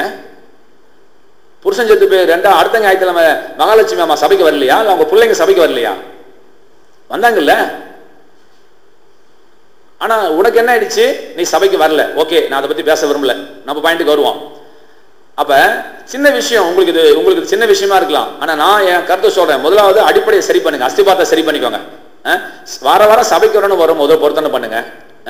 உயர்த்தப்பட வேண்டும் என்று விருப்பம் உள்ளவர்களுக்கு சொல்றேன். காணிக்கையில தசமபாத்துல உண்மையா இருங்க. நேரப்பட வரணும் தேசத்துக்கு முடிவெடுங்க. இதனால் வரைக்கும் பாருங்க, இன்னைக்கு முஸ்லிம் இருக்கிற ஒரு குரூப் என்ன செய்யல, ஆராதனைக்கு வரல. எங்க வர போறாங்க? குளித்தலைக்கு வர போறாங்க. காலையில் என்ன செஞ்சுட்டு இருக்கான்னு நினைச்சிட்டு இருக்கீங்களா? கர்த்தருக்கு மட்டும் தெரியும், பேய்க்கு தெரியும். இங்க என்ன முக்கியமான வேலைன்னு யாருக்கு தெரியும்? கர்த்தருக்கு தெரியும், பேய்க்கு தெரியும். செஞ்சிட்டு இருக்காங்க, அவங்களுக்கு தெரியும். எங்க வரதில்ல? ஒரு திருவிருந்துக்கு குளித்திலிருந்து வந்தவங்களாம் கை தூக்குங்க. குளித்திலிருந்து வந்தவங்க பாருங்க, தெரியும் பாருங்க, எத்தனை பேர் இருக்காங்க பாருங்க. இத்தனை பேர் குளித்திலிருந்து வந்திருக்கிறாங்க. குளித்தல விசுவாசிங்க. இவர் ஒருத்தர் இப்போதான் வந்து உட்கார்றாரு. சரி, கவனிங்க, கீழே போடுங்க. ஏன் வந்திருக்கிறாங்க? நான் சொன்னேன், குளித்தல நான் விவரமா பேச முடியாதுமா, உசிரிக்கு வாமா அப்படின்னு நான் சொன்னதுனால அவங்களாம் எங்க வந்திருக்காங்க? இப்ப குளித்தலைக்கு வந்திருக்கிறாங்க. இங்க இருக்கிறாம எங்க வருது? குளித்தலைக்கு வருது. ஒரு நாளும், புரியுதுங்களா? ஒரு நாளும் நம்ம சபையில அதான் இருக்குது. ஒரு நாளும் 9 மணிக்கு நான் வந்து என் சரித்திரத்தில் கண்டதே கிடையாது. நீங்க கண்ட என்கிட்ட சொல்லுங்க தயவுசெய்து. யாராவது இல்லைங்க, நான் 9 மணிக்கு பாட்டு பாடுமா, நான் சிஸ்டரை பார்த்துருக்கேன்னு சொல்லுங்க, நான் காது எடுத்துக்கிறேன். இன்னும் என்ன எடுக்கலைங்க? கொப்பம்பேட்டில் கேட்டேன், புஷ்பால தான் ஒரு சிஸ்டர், நல்ல சிஸ்டர் தான். அவங்க 10 மணிக்கு ஆராதனாங்க, 10:30 வந்தாங்க. அவங்களுடைய மிகுந்த நல்ல தோழி விஜயராணின்னு சொல்லிட்டு அவங்க கிட்ட கேட்டேன், நீங்க இவங்க இன்னும் சபைக்கு நேரப்பட வரேன்னு தீர்மானம் எடுக்கல சரியான்னு கேட்டேன். அவங்க கிட்ட ஆமாங்கன்னு சொன்னாங்க. எப்படிமா தெரிஞ்சுக்கிட்டேன்னு கேட்டேன். அதான் 2 வாரமா பார்த்துக்கிட்டு இருக்கேன். எத்தனை மணிக்கு வராங்க? 10:30 மணிக்கு வராங்க. அப்ப 10:30 மணிக்கு வரும்போது என்னங்க தெரிஞ்சுக்கிறோம்? நீ என்ன எடுக்கல, என்ன எடுக்கல, தீர்மானம் எடுக்கல. இதே உங்களுக்கு பிரசங்கம் பண்ற டேவிட்டை ஏன் ஊழியக்காரனா தெரிஞ்சுக்கிட்டாருன்னு கேட்குறீங்களா? எங்க மூணாக்கா கல்யாணமும் ஞாயிற்றுக்கிழமை நடக்குது. நான் தான் வெட்டி போடணும், நான் தான் கொடை பிடிக்கணும். முசில்ல சிவன் கோயிலில் நடக்குதுங்க கல்யாணம். காலையில் 9 to 10 நடக்குதுங்க. நாங்கள் இருக்குனுங்க, வெட்டி போகிறதுக்கு நான் இருக்குனுங்க. நான் ஒடியாந்து சீலவம் சர்ச்சில் போய் உட்காந்துட்டு இருக்கிறேன். நான் என் வீட்டில் எவ்வளோ திட்டு வாங்கியிருப்பேன் நீங்கள் யோசிச்சு பாருங்க. இன்னொரு அக்கா கல்யாணம் திருச்சியில் ரயில் மண்டபம், ரயில்வே ஸ்டேஷன் பக்கத்தில் ரயில்வே கல்யாண மண்டபத்தில் நடக்குது.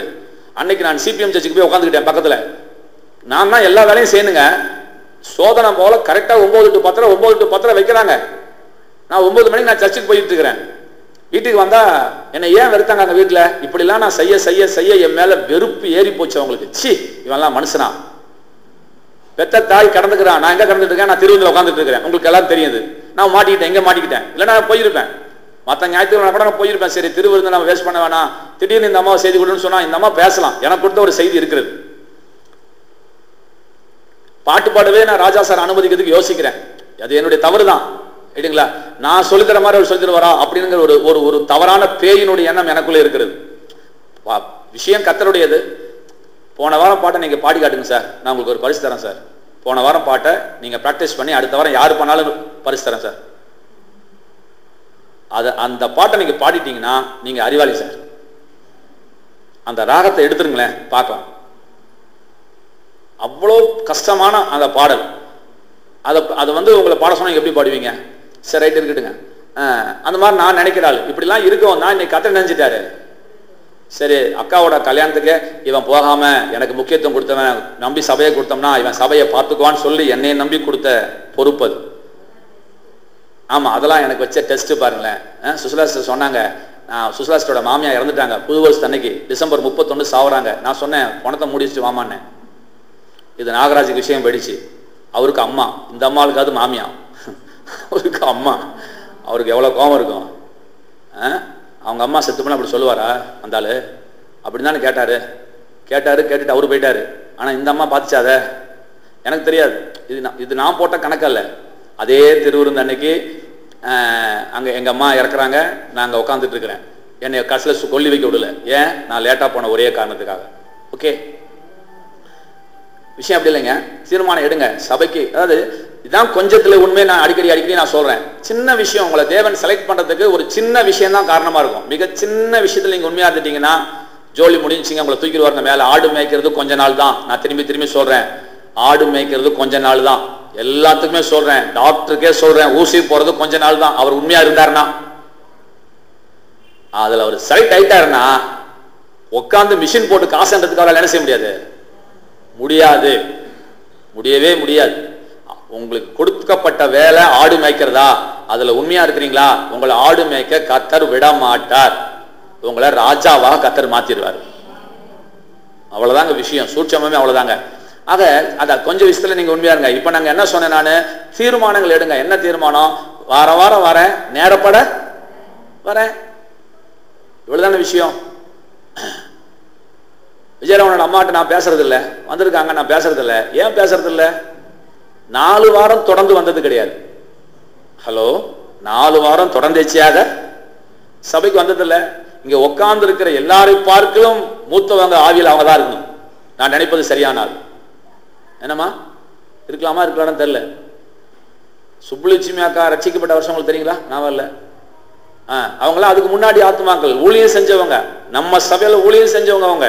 அவங்களும் அவங்க வீட்டுக்காரரும். ஆனா 4 வாரம் என்ன செஞ்சது இல்லைங்க இது வரைக்கும். ஹலோ, ஊழிய சபைக்கு வந்ததில்லை. தேவனை முன்ன வச்சுட்டு போங்க. ஒரு அம்மா போன் பண்ணுது, இந்த மூத்த விசுவாசி டாக்டர் சொன்னாரே அந்த விசுவாசி, என்னங்க சார், பாஸ்டர் என் மருமகளுக்கு பர்த்டே ஜாம் பாருங்க, மணி என்னம்மா 9:45 காலையில். ஏங்க டாக்டர் சார், மருமகளுக்கு பர்த்டேன்னா யாருங்க ஜெபம் பண்ண சொல்லணும்?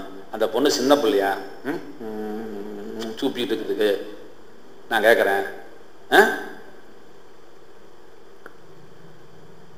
எத்தனை மணிக்கு யாரம்மா ஜெபம் பண்ண சொல்ற? நீ யாருமா ஜெபம் பண்ணதுக்கு? ஃபோனை வைமா அப்படின்னு ஃபோனை வச்சுட்டானே. கேளுங்க, ஜெபம் பண்ணான்னு கேளுங்க. ஃபோனை வை அப்படின்ட்டேன். ஜெபம் பண்ணல. அவங்களுக்கு ரொம்ப நல்லதாக போச்சு, அதோட விட்டாங்க. திரும்பி போன அணிஞ்சிட்டாங்க, ஒரு ரூபாய் மாதிரி போயிட்டாங்க. இன்னொரு ஃபோன் பண்ணி, பாஸ்டர் தப்பு தான் பாஸ்டர் மன்னிச்சுக்கோங்க, டே நீ ஜாமண்டா உண்மையில தான்டா பாஸ்டர் கோபமா இருக்குது அப்படின்னு மகனை திட்டினியா, சோறு போட்டு வளர்த்து வச்சிருக்கிற. அதுதான் நானும் கேட்டேன், அதைத்தான் நானும் கேட்டேன். பக்கத்தூர்ல இருந்தியான்னு கேட்டேன், பக்கத்தூர்ல இருக்கிறியா எல்லாம் கேட்டேன். எங்க இருந்து பண்றீங்க, எதுக்கு பண்றீங்க, எத்தனை மணிக்கு பண்றீங்கன்னு கேட்டேன்.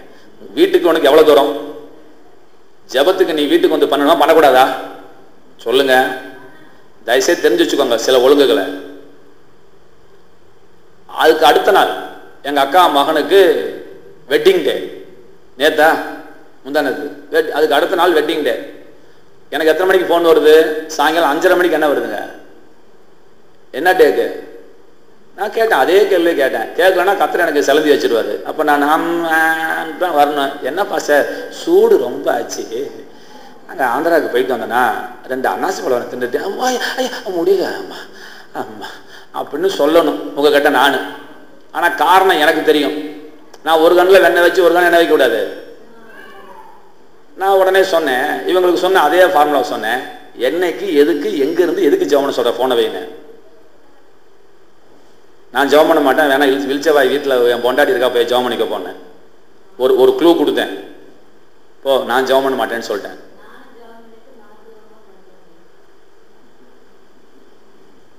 நாங்கள் எப்படிங்க மனப்பூர்வம் பண்ண முடியும்? ஏங்க நாங்கள் முக்கியம் இல்லைங்க, கடவுள் முக்கியங்க. அதுக்கு சொல்றேங்க.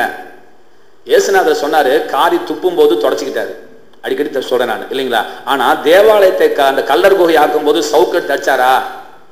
ஏங்க எத்தனை பேரை சொல்லி கொடுத்துருக்கேன், மறுபடியும் சொல்றேன். உங்களுக்கு விரோதமா செய்யப்பட்ட தப்ப நீங்க மன்னிச்சு ஆகணும். தெய்வத்துக்கு விரோதமா சம்பந்தப்பட்டதை நீங்க மன்னிக்கிறது ஆளே கிடையாது. அப்ப கத்தருக்கு விரோதமா தேவாலயத்தை கல்லர் குகை ஆக்கும் போது கத்தருக்கு கோவம் வந்துருச்சு, சவுக்கட் தச்சாரு. இவரை காரி தூக்கும் போது ஆண்டவரே மன்னிச்சுக்கோன்னு சொன்னாரு. இது வேற. இது எனக்கு விரோதமா நீங்க செஞ்சீங்கன்னா தப்பு இல்லை. இது யார பின்னாடி வைக்கிறீங்க?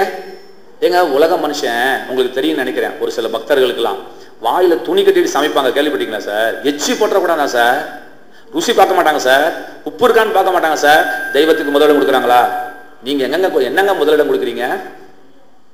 நீங்க எங்க முதலிடம் கொடுக்குறீங்க நான் கேட்கிறேன். சரி, ஏமா அந்த திருவிருந்துக்காவது ஒரு ஜெனரேட்டர் நீ ஆன் பண்ணக்கூடாது வேணி, அதுக்கு ஒரு ஜெனரேட்டர் வைக்கணும், அதை எழுப்புறதுக்கு ஆளை காணோம். சரி கவனிங்க, அவ்வளோதாங்க விஷயம். சில தீர்மானங்கள் எடுங்க. காணிக்கை, தசமபாகம், நேரப்பட வர்றது, இந்த மாதிரி சில அடிப்படை ஊழியத்துக்கு வரனா கூட அது எக்ஸ்ட்ரா ஃபிட்டிங் தான். அடிப்படையான சில தீர்மானங்களை நீங்கள் பேசிக்கா உங்களை தேவன் தூக்க போறதுக்கு ஒரு பேசிக் நான் சொல்ல வரேன். பெல்ட் மாட்டிக்கோங்க, டேக் ஆஃப் ஆக போகுது. நான் அதில் ஒரு சூட்சமா சொல்றேன், கற்றுக்கோங்க. இதோட முடிச்சிடுறேன், இந்த சூட்சமத்தோட நான் முடிச்சிடுறேன். என்ன அப்படின்னா, சிலோனுக்கு போயிட்டு இருக்கும்போது நான் அடிக்கடி சொன்னதுதான். ஏரோப்ளைனில் உட்காந்துட்டு இருக்கிறேன், 2 பைலட் இருந்தது. எனக்கு அப்போ தான் தெரியும். என் பக்கத்தில் ஒரு பைலட் உட்காந்துட்டு இருக்கிறாரு, ஜன்னல் ஓரமாக அவர் உட்காந்துக்கிட்டாரு. நடுவில் கேப் இருக்குது, அது டோர் அந்த இடம். அவர் ஜன்னலில் பார்த்து சொல்லிகிட்டே இருக்கிறாரு. இப்போ வந்து பாருங்க, எத்தனை கிலோமீட்டர் வாரத்தில் போகுதுன்னு என்கிட்ட கேட்டார். தெரியலைங்க சார் அப்படின்னேன். இப்போ 100 கிலோமீட்டர், 100 போகுதா, பரவாயில்லையே, தெரியவே இல்லையா, மெதுவாக போகிற மாதிரி தெரியுது. இப்போ அப்படின்னாரு. சொல்லுங்க சார், நீங்களே சொல்லுங்க. 200, 300, 400, 500, 800ங்க. இப்போ பாருங்க 1000 வரப்போது, டேக் ஆஃப் ஆகுது போதுங்க அப்படின்னாரு. 1000 வந்துச்சுங்க. நான் செவுத்துல முட்டை போதுன்னு பார்த்துட்டு இருக்கிறேன். அப்படி ஒரு தூக்குது. அப்படி அதுக்கு முன்னாடி பெல்ட் மாட்டியாச்சு. இந்த உதாரணம் உங்க மனதில் பதியட்டும். ரொம்ப யூஸ்ஃபுல்லா இருக்குது. கர்த்தர் என்கிட்ட சொன்னது. இது எல்லாத்துக்குமே ஷூட் ஆகும். ஆண்டவர் என்ன சொன்னார்னா, எல்லாருமே நான் ஏரோப்ளேனை தான் வச்சிருக்கிறேன். இப்ப ரன்வேல எல்லாம் ஓடிட்டு இருக்கிறாங்க. பேசாம பஸ்ஸா இருந்திருந்தா கூட பரவாயில்ல. பஸ்ல ஒரு ரோட்ல ஓடிட்டு இருக்கோம். நீங்க எங்க ஓடிட்டு இருக்கிறீங்க? ட்ராக்லயே ஓடிட்டீங்க. டீசல் எல்லாம் இங்கேயே தீர்ந்துட்டு இருக்குது, பெட்ரோல் எல்லாம் இங்கேயே தீர்ந்துட்டு இருக்குது. ரைட்டா? கவனிங்க, ஒரே ஒரு விஷயங்க. ஒரே ஒரு கிலோமீட்டருக்குள்ள 1000 கிலோமீட்டர் ஸ்பீடை பிக்கப் பண்றதுக்கு அந்த ஏரோப்ளேன் விட்டு கொடுத்துருச்சுன்னா அது எங்க போயிடுச்சுங்க? அது டேக் ஆஃப் ஆயிடுச்சு. உலகமே பார்க்கிற அளவுக்கு உன்னை கர்த்தர் உயர்த்தி விடுவார்.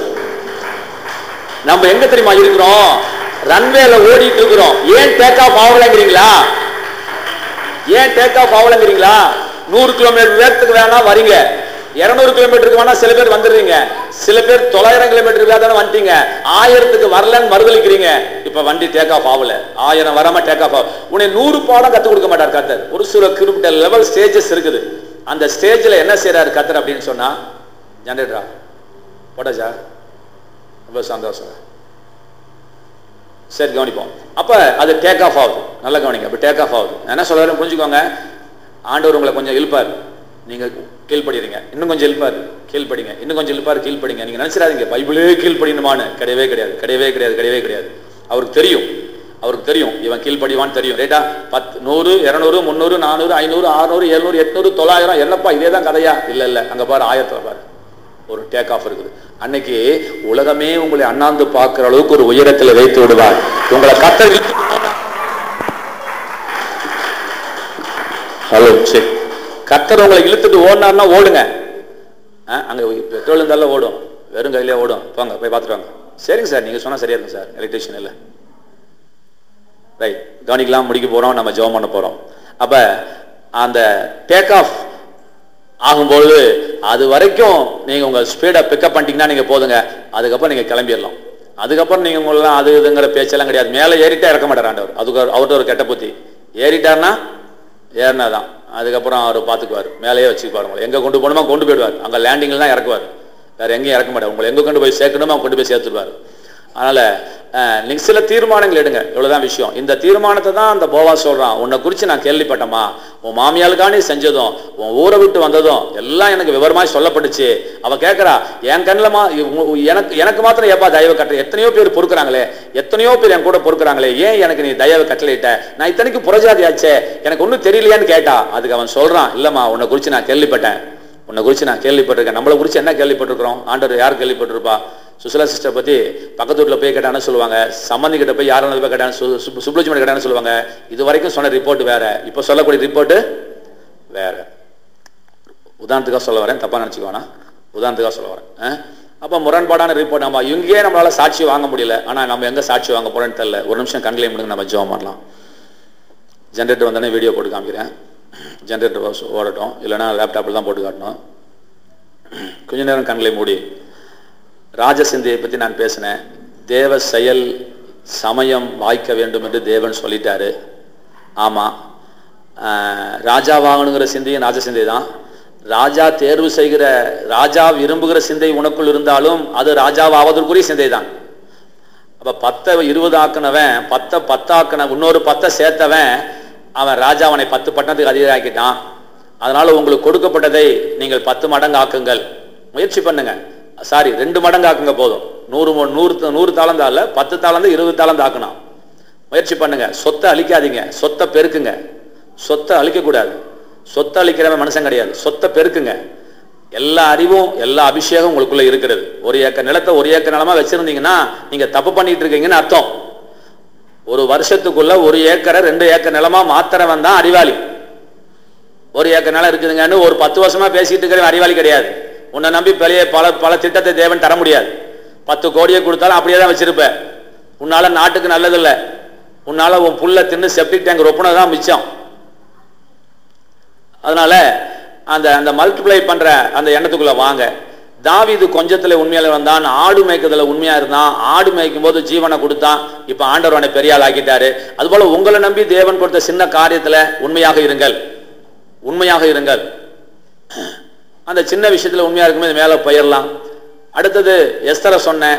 எஸ்தரம்மா கண்ணில் எப்படி தயவு கிடைச்சதுன்னு சொன்னேன். ராஜா கண்ணில், அகாஸ்வர் கண்ணில் எப்படி தயவு கிடைச்சதுன்னு சொன்னேன். ஏகாய் தனக்கு 108 விருப்பங்கள் நிறைவேறுவதற்கு சட்டம் இருந்தும் கூட ஏகாய் என்ன சொன்னானோ அதுதான் நான் கேட்பேன், பரிசுத்தாவியானவர் என்ன சொல்றாரோ அதுதான் நான் செய்வேன் அப்படிங்கிற அந்த மிகப்பெரிய அர்ப்பணிப்பு. இந்த அர்ப்பணிப்பு உன்னை 128 தேசத்துக்கு ராஜா வாய்க்கிறோம், ராணி ஆக்கிறோம். மிகப்பெரிய அர்ப்பணிப்பு. எத்தனையோ கோணங்களிலே நான் உங்களுக்கு சொல்லிக் கொடுத்துட்டே இருக்கிறேன். நீங்க ஜெயிக்கிறதுக்கு என்ன செய்யணும், ஜெயிக்கிறதுக்கு என்ன செய்யணும், ஜெயிக்கிறதுக்கு என்ன செய்யணும். கடைசியா பிரசங்கி 9க்கு வந்துட்டு சமயமும் தேவ செயலும் நேரிட வேண்டும் என்று சொல்லி ரூத்துக்கு வந்தேன். தற்செயலா அந்த நிலத்துக்கு வரல. தேவன் தான் அந்த தேவ செயல் தான் அது தற்செயலாக இவளுக்கு தெரிகிறது. உங்க பார்வைக்கு தற்செயல், தேவனுடைய பார்வைக்கு அது தேவ செயல். அப்போ உங்களுக்கு ஒரு நல்ல உயர்வை சரியான நேரத்தில் தேவன் கட்டளையிடுவார். சரியான தெய்வீக தொடர்பு, தெய்வீக உயர்வுகள் உங்கள் வாழ்க்கையில தேவன் வைத்திருக்கிறார். பக்கத்திலே தான் இருப்பாங்க, ரொம்ப தூரத்துல கிடையாது. நீ பணக்காரனாத்துக்கு சூட்சமா பாருங்க, கடைசியா உங்க ரொம்ப பக்கத்திலேயே அந்த வாய்ப்பை வச்சிருப்பார். உங்க கண்ணுக்கு தெரியாம விட்டாதான் தப்பு, நீங்க மிஸ் பண்ணிருப்பீங்க. அந்த சூட்சமத்தை கர்த்தர் காட்டுவார். மறுபடியும் கர்த்தர் உங்களை எடுத்து பயன்படுத்துவார். எடுத்து கர்த்தருடைய கண்களில் உங்களுக்கு தயவு கிடைக்கும். நீங்க மேல வருவீங்க, நீங்க ஆசீர்வாதமா இருப்பீங்க. நீங்க கொஞ்சத்துல உண்மையா இருங்க. அதுக்கு அவ எடுத்த தீர்மானம், ரூத் எடுத்த தீர்மானம், நான் உம்மை விட்டு எங்கேயும் போக மாட்டேன், உம்மை இல்லாமல் என்னை பிரிக்க, மரணமே இல்லாமல் என்னை பிரிக்க முடியாது என்று எடுத்த அவள் தீர்மானம் போவாசனுடைய கண்களிலே ரூத்துக்கு தயவு கிடைக்க செய்தது. நீங்களும் தீர்மானம் எடுங்க. காணிக்கையில தசமாவசத்துல சின்ன விஷயம் போனா போட்டோம், கர்த்தரை மகிமைப்படுத்துங்க. ஆண்டவர் நிச்சயமா கனப்படுத்துவார். இதுவரைக்கும் குறை வைக்காத கர்த்தர், முதல் கனியை கொடுக்கும் போதே உயர்த்தின கர்த்தர், தசமபாகம் கொடுக்கும் போது உற்றுவாரா? விடமாட்டாரு. சத்தியம் அது அல்ல, சத்தியம் அது அல்ல. இதுவரை கண்டிராத திருப்பு முனைகளை இந்த ஆண்டிலே நீங்கள் காணப்போகிறீர்கள். மகா பெரிய ஆசீர்வாதத்தை காணப்போகிறீர்கள். இதுவரை நீங்கள் கொடுத்தது நீங்கள் பெற்றுக்கொள்ள வேண்டும் என்று நான் சோறு நீங்க மறந்தாலும் உங்களுக்காக நான் ஜெபிக்காத நாட்கள் கிடையாது. ஆண்டவரே, எங்க பிள்ளைங்க கொடுத்த தசமபாகம் எல்லாம் வாங்கி வாயில போட்டுக்காதப்பா, வாயில போட்டுக்கிற தேவன் அல்ல. ஆண்டவரே, நான் பிரசங்கம் பண்ற வேலையை நான் செஞ்சிருக்கிறேன், வசன உண்மை நிரூபிச்சு ஆகணும். பிள்ளைங்க கொடுத்ததெல்லாம் 100 மடங்கா வந்தே ஆகணும், 100 மடங்கு நீங்க தந்தே ஆகணும், வசனத்தை நீங்க நிரூபிச்சு ஆகணும், வழிவாசல திறந்தே ஆகணும். ஐஸ்வர்யத்தை சம்பாதிப்பதற்கான பலனை தடுதன்னு சொன்னீங்க, எங்க யோகியம் கிடையாது. முற்பிதாக்களுக்கு பண்ணின உடன்படிக்கை உண்மை என்றால் ஐஸ்வர்யத்தை சம்பாதிக்க பலன் எங்க பிள்ளைங்களுக்கு வரணும். 5000 6000க்கு சாட்சி சொல்லக்கூடாது எங்க பிள்ளைங்க. ஒரு சித்தாளை விட கேவலமான சம்பளம். உங்களுடைய முட்டாள்தனத்தை பயன்படுத்தி அவர்கள் வேலைக்கு அமர்த்துகிறார்கள். நீ 6000, நீங்க 1 லட்சம் வாங்கினவங்களே நான் வேலையை ரிசைன் பண்ண சொல்லிட்டு இருக்கிறேன். 1 லட்சம் வாங்கிட்டு இருக்கிற தம்பியவே நீ சீக்கிரம் வேலையை ரிசைன் பண்ணணுப்பா, அப்பதான் நீ அறிவாளின்னு சொல்லியிருக்கிறேன். உடனே வேலை விட்டுறக்கூடாது. 2 லட்சம் வருமானத்தை பார்த்த பிறகுதான் 1 லட்சத்தை நிப்பாட்டணும். முட்டாள்தனமா விட்டுறக்கூடாது. 2 லட்சத்துக்கு வருமானம் சர்வ சாதாரணமா கேரண்டியா வாரண்டியா நமக்கு ரெகுலரா கிடைக்கும் தெரிஞ்சாதான் 1 லட்சத்து வேலை கீழே விடணும். இதுதான் திட்டம். உடனே வேலையை நான் விட சொல்லல. எக்காரணம் கொண்டு நீங்கள் கையை கட்டி வேலை செய்து தேவனுடைய சித்தம் அல்ல. ஒரு சாட்சியை சொல்லி நான் ஜெபம் பண்ண போறோம். துறையூர்ல அந்த கம்சலாமான்னு சொல்லி இந்த சுசலா சிஸ்டர் பாட்டு பாட கொடுத்தாங்களே, அவங்க என்ன ஜாதி எனக்கு தெரியாது. ஆனா அது என்னது கட்டடத்துக்கு அஸ்திபாரம் போடுவாங்க இல்லைங்களா, அந்த அந்த அந்த கல் போடுறவங்க, அந்த என்னன்னு தெரியல, அது ஒரு பேர் வச்சுக்கோங்களேன். அஸ்திபாரத்துக்கு கல்லெல்லாம் போடுவாங்க இல்லைங்களா, அரளக்கல், அந்த அந்த ஜாதி சேர்ந்தவங்க. அவங்களுடைய வேலை என்ன தெரியுங்களா, அவங்க குடும்பத்தில் அவங்க இல்லாதனால சொல்கிறேன், அவங்க கோச்சிக்கூடாது. அவங்க கேட்கும் பொழுது சாக்கடையில் தண்ணியெல்லாம் முன்ன க்ளீன் பண்ணி அதில் தங்கம் வருமானு பார்த்து நோண்டிட்டு இருப்பாங்க. அந்த வேலையை செஞ்சுட்டு இருக்கிறாங்க அவங்கெல்லாம். கேட்டிங்களா? அந்த பொண்ணுக்கு கவர்மெண்ட் போஸ்டிங் கிடைச்சிருச்சு. சபைக்கு வந்து அந்த அந்த அவனோட வீட்டுக்காரருக்கு சவுதி அரேபியாவில் 2 கம்பெனியில் 2 சம்பளம் வாங்கிட்டு இருக்கிறார். இது உலகத்திலேயே இது எனக்கே என்னாலேயே ஜீர்ணிக்க முடியாத ஒரு உண்மையாக இருக்கிறது. டபுள் இன்கம் அவர் வீட்டுக்காரருக்கு. இந்த அம்மாவுக்கு கவர்மெண்ட் போஸ்டிங் தெரியுங்களா. சாயங்காலமும் காலையிலும் நேரம் மிச்சமாதுன்னு சொல்லிட்டு ஒரு அம்மா வீட்டில் போய் பாத்திரம் தைக்க போச்சான். நேற்று சொன்ன சாட்சி நான் சொல்றேன். அந்த அம்மா சொல்லுது, இந்த அம்மா போச்சான், கர்த்தர் அனுமதிக்கலையாம். அதை வந்து சபையில சாட்சி சொல்லுது. அழுதுகிட்டே சாட்சி சொல்லுது, நான் பாத்திரம் தைக்க போறது கர்த்தருக்கு பிரியம் இல்ல, என்ன பிசினஸ் பண்ண சொல்லி கர்த்தர் சொல்லிட்டு இருக்கிறாரு. நான் அதையும் தாண்டி நான் பாத்திரம் தைக்க போனேன். கடைசியில் அந்த வேலையை நான் விட்டுட்டு நான் வர அளவுக்கு கர்த்தர் ஒரு வேலையை செஞ்சுட்டாரு. நான் இனிமே பாத்திரம் தைக்க மாட்டேன். என்னங்க, 3ஆம் கிளாஸ் படிக்காத ஒரு அம்மா நேற்று சபையில சாட்சி சொல்லும் போது எனக்கு ஷாக் ஆகுதுங்க. என்னங்க, பாத்திரம் தேய்க்க என்னை விடல, என்னை கையை கட்டி சம்பளம் வாங்க விடல கர்த்தரு அப்படின்னு அந்த அம்மா சாட்சி சொல்லுங்க. என்னங்க, நம்மளாம் என்னங்க செஞ்சுட்டு இருக்கிறோம்? 5000 ரூபா சம்பளத்துக்கு 3000 சம்பளத்துக்கு நம்ம மூச்சை கட்டிட்டு இருக்கிறோம். ஜெயிச்சு காட்டணுங்க, ஜெயிச்சு காட்டணும், ஜெயிச்சு காட்டணும், ஜெயிச்சே ஆகணும். நீங்க நிச்சயமா முன்னேற முடியும். கட்டாயமாக ஒரு பிசினஸ் பண்ணுங்க. எங்கிட்ட கர்த்தர் கடைசியா ஒரு காரியம் சொன்னாரு. இது பிரசங்கம் கிடையாது, அதை நான் உங்ககிட்ட சொல்லிடுறேன். திருவிருந்தா இருக்கும் சொல்றேன். என்னன்னா, ஒரு நல்ல புருஷன், கல்யாணம் அத்தனை பேரும் கேட்டுக்கோங்க, நல்ல புருஷன் இன்னைக்கு நீ செத்தாலும் உன் பொண்டாட்டி பாத்திரம் தைக்கக்கூடாது. அவளுக்கு ஒரு நிரந்தர வருமானத்துக்கு ஒரு வழி பண்ணுகிறவன் தான் ஆம்பளை. இது எனக்கு கர்த்தர் சொன்னது, நான் உங்ககிட்ட சொல்றேன். நீ இன்னைக்கு இருக்கிற நாளைக்கு சாவரையா, உன் பொண்டாட்டிக்கு வருமானத்துக்கு வழி வச்சுட்டு போனியா, உன் பிள்ளைய எங்க படிக்க வைப்பாவ? பார்த்து 10 தேப்பாளாவ? 10 தேய்ச்சி உன் பிள்ளைய டாக்டர் ஆக்குவாளா? உன் நல்ல புருஷன், நல்ல புருஷன் இன்னைக்கு நீ செத்து போயிட்டா உன் குடும்பம் சாயக்கூடாது. உன் பொண்டாட்டி 10 தேய்க்க கூடாது, பாத்திரம் தேய்க்க கூடாது. அவளுக்கு ஒரு வருமானத்துக்கு ஒரு வழி பண்ணுகிறவன் கணவன். இதை கர்த்தர் என்கிட்ட சொல்லிட்டாரு. ஒவ்வொரு கல்யாணத்துல இதை பேசுறான்ட்டாரு. நான் எழுதி வச்சுக்கிட்டேன் நோட்ல. ஒவ்வொரு கல்யாணத்துல இதை பேசுறான்டாரு. ஓகே, நல்ல குடும்பத்தை வாழ வைங்க. அவன் என்ன மிஷினா? புல்ல பக்கிற மிஷினாவை உறிஞ்சிக்கிட்டு அதுக்கப்புறம் எக்கடு கட்டு போடின்னு சொல்றதுக்கு? புல்ல இருக்குது, புள்ளைய படிக்க வைக்கணும், புள்ளைய வாழ வைக்கணும். எப்ப திட்டம் போடணுங்க? எப்ப திட்டம் போடணும்?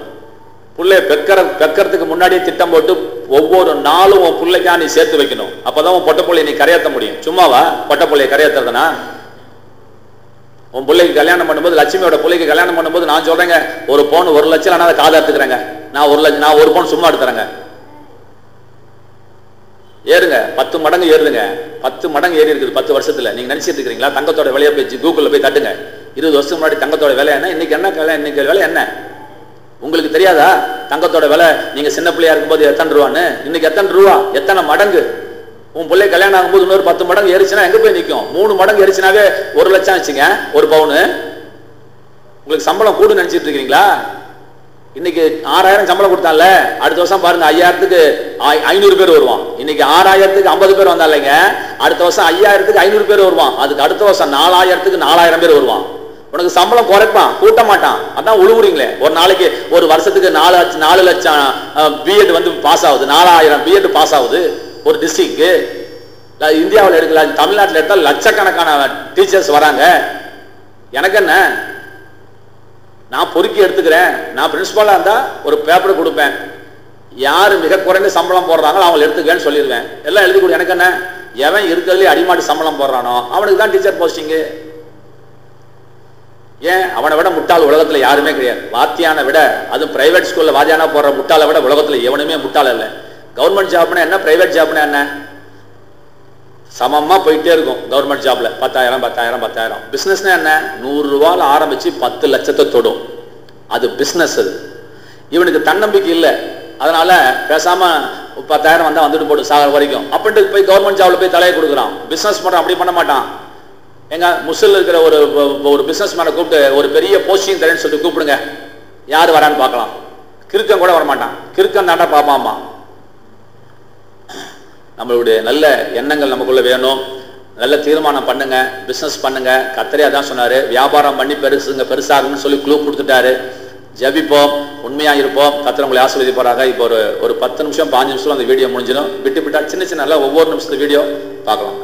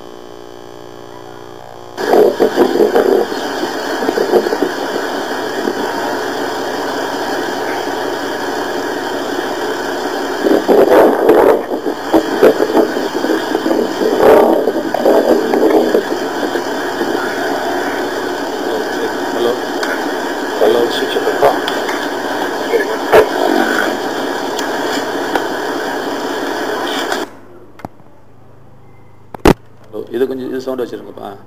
போடுவாங்க சொல்லுங்க. மொதல் அது கொஞ்சம் கூட்டு. Hello check. Hello hello hello. Axial போடுங்களா? இன்னும் கொஞ்சம் எடுத்துக்கோ.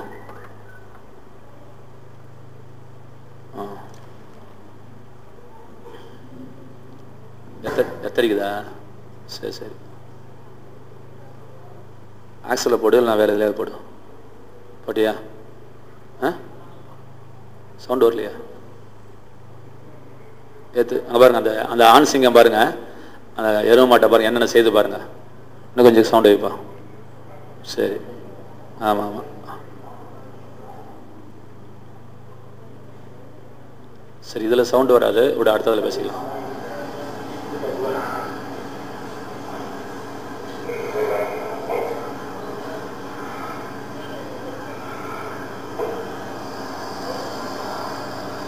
கொஞ்சம் குறைச்சிறேன்.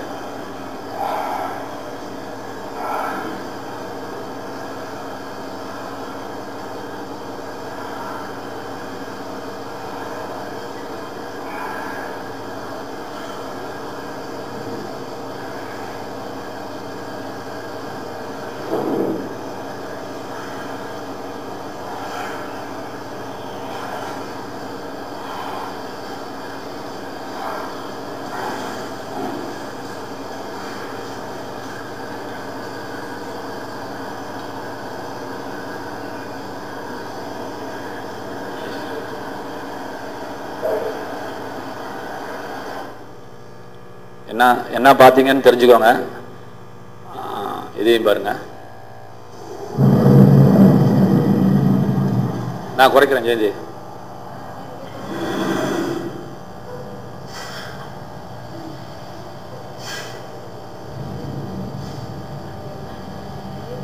இது தெரியும். ஒரு புலி, ஒரு பாண்டா கரடி. புலியா சிங்கமான்னு தெரியல. இதுவும் சிங்கம் தான் நினைக்கிறேன். அது ஒரிஜினல் ரெக்கார்டிங். அது அப்படியே அங்கே பாரு.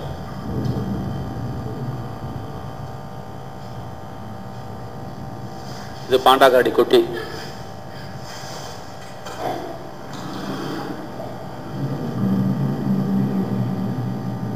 பிடிக்க போகுது.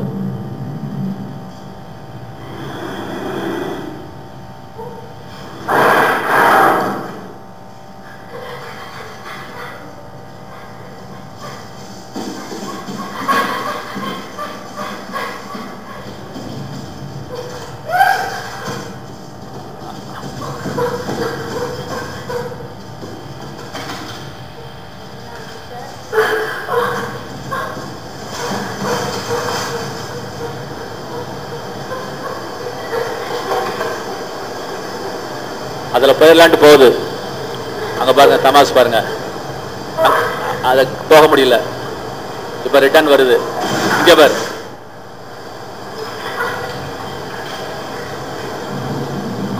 பாருங்க.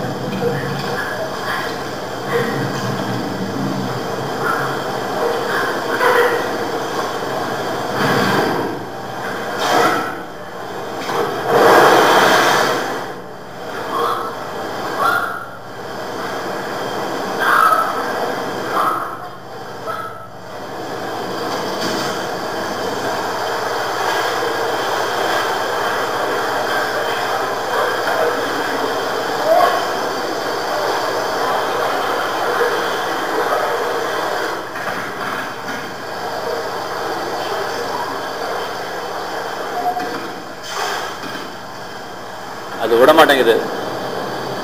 இங்க வந்து வெயிட் பண்ணுது. அதை வரதுக்கு பிடிக்கிறதுக்கு. பார் எப்படி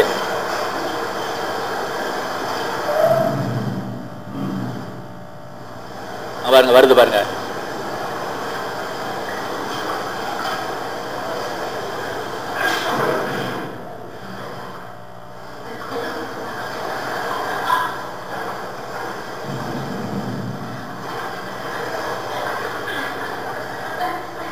இங்க பாரு.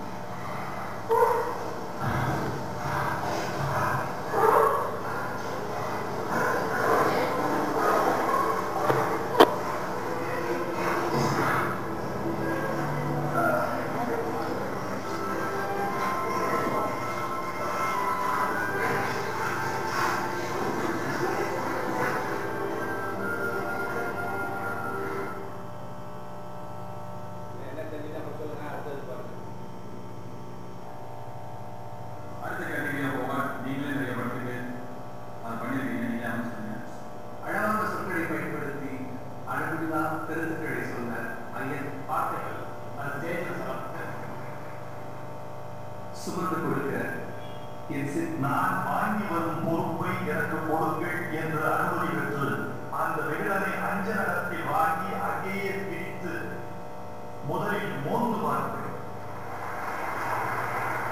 அந்த விகடனுக்கு ஒரு வாசனை இருக்கும்.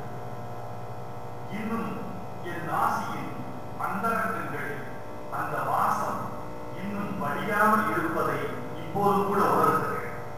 அந்த பள்ளி நாட்களில் 10-11 வயதில் விகடன் வாசிக்க தொடங்கியவன் இன்று வரைக்கும் வாசித்து வருகிறேன். விகடனுக்கு என் நன்றி. இப்போது எனக்கு ஒரு பெருமை வாய்த்திருக்கிறது. எஸ்.எஸ். வாசகர்களை கலைத்துறையின் பிதாமக என்றும் சொல்லலாம், பத்திரிகை துறையின் பிதாமக என்றும் சொல்லலாம். தமிழ்நாட்டு திரைப்படத்திற்கு இந்திய முகம் கொடுத்தவர் எஸ்.எஸ். வாசன் என்றால் அதை யாரும் மறுத்து சொல்லிவிட முடியாது. இப்போது அவரை பற்றிய ஒரு குறும்படம். 1904 ஜனவரி மாதம் 4 திருத்துறைப்பூர் பொருளாதார ரீதியில் பின்தங்கிய குடும்பத்தில் பதிவானது ஒரு சிசுவின் பிறப்பு.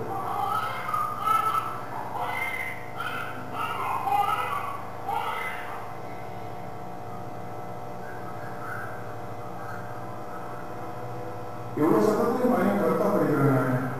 அவன் ஓய் அவன் சின்ன வயசுலயே தோப்பனா தவிட்டார். நல்லா படிப்பான். என்ன பண்ற? அம்மா தான் இன்னைக்கு எல்லாம். உன் பேர் என்ன?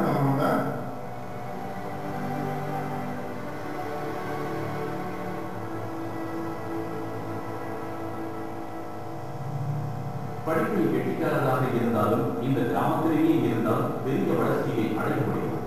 தான் படித்து முன்னேறினால் தான் தன் தாயையும் நல்லபடியாக பார்த்துக் கொள்ள முடியும் என்று கூறினார் ஸ்ரீனிவாசன். அதற்கான ஆர்வமும் திறமையும் இருந்தது. ஸ்ரீனிவாசனுக்கு இருக்கும் ஒரே சொந்தம் சொத்து எல்லாம் அவருடைய தாய். தாயை தனியாக இந்த கிராமத்தில் விட்டுச் செல்வார்கள். தான் வாழம் வாழவும் அப்படித்தான். மகனை பிரிந்து நொடி பொழுது கூட இருந்தது.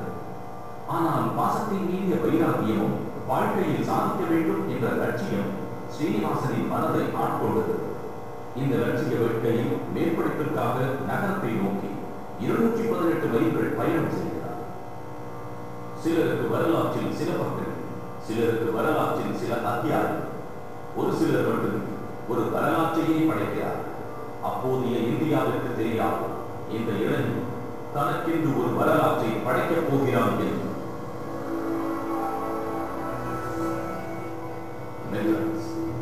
அரசியல் ரீதியாகவும் பொருளாதார ரீதியாகவும் பிரிட்டிஷ் சாம்ராஜ்யத்தில் ஒரு முக்கிய நகரம்.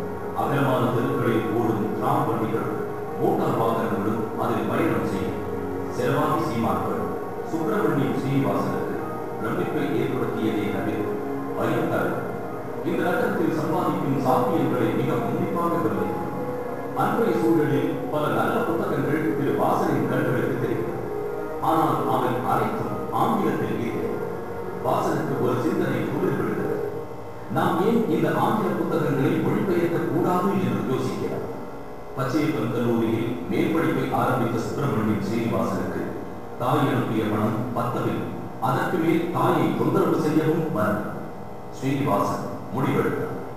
படிக்கும் போதே சிறு சிறு வியாபாரங்கள் செய்ய தொடங்கி ஆங்கில புத்தகங்களை மொழிபெயர்த்து விற்பது, ₹1 144 பொருட்கள் விற்பது, பத்திரிகைகளில் கமிஷன் முறையில் விளம்பரங்களை விற்பது, ஓடும் ரயிலில் பேப்பர் போடுவது என்று இடைவிடாத வித்தியாசமான சிந்தனைகள் மற்றும் அதை செயல்படுத்தும் முனைப்போடு ஓடிக்கொண்டது.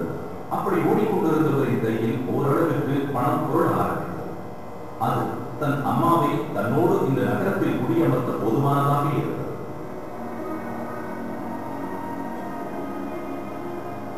அப்போதைய சூழலில் ஒரு அச்சகத்தில் அவர் பணிபுரிந்தால் இன்னொருவரிடம் அண்டி சம்பளம் வாங்குவதை விட தனக்குத்தானே நிஜமானாக வேண்டும் என்ற எண்ணம் மேலோங்கி இருந்தது. காலம் வேகமாக சுழற்று கொண்டது.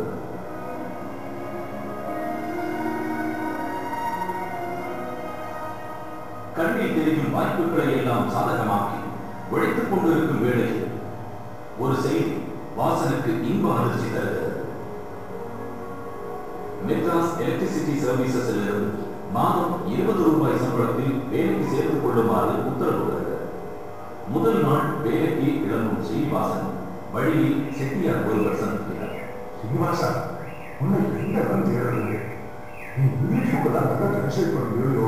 எங்கிட்ட ரெண்டு புத்தகம் இருக்கு, அதை டிரான்ஸ்லேட் பண்ணுறியா? இவ்வளவு 20 ரூபாய் தந்தா, ஆனா 3 வாரத்தில் முடிச்சு தந்துடும். மாதம் முழுக்க விளைந்து சம்பாதிக்கும் 20 ரூபாய் 2 வாரத்தில் சம்பாதிக்கும் வாய்ப்பு. 2 வாரத்தில் முடிச்சு தந்துடுறேன். சந்தோஷமா? அந்த வாய்ப்பை ஏற்றுக்கொண்டார். வேலைக்கு செல்லாமல் வீடு திரும்பி தன் மொழிபெயர்ப்பு வேலையை ஆரம்பித்தார். 2 புத்தகங்களை மொழிபெயர்ப்பதற்கே செட்டியார் 20 ரூபாய் தருகிறார் என்றார். வாசன் முடிவெடுத்து விட்டார். போதும், இதுவரை பிறருக்காக மொழிபெயர்த்து கொடுத்தது போதும். இனிமேல் தான் மொழிபெயர்க்கும் நூல்களை தானே சொந்தமாக அச்சிட்டு விற்பனை செய்ய முடிவெடுத்தார். சொந்த அச்சகம் வாங்க வேண்டும். புதிதாக அதற்காக பணத்தையும் ஓரளவுக்கு சேமித்து வைக்கிறது.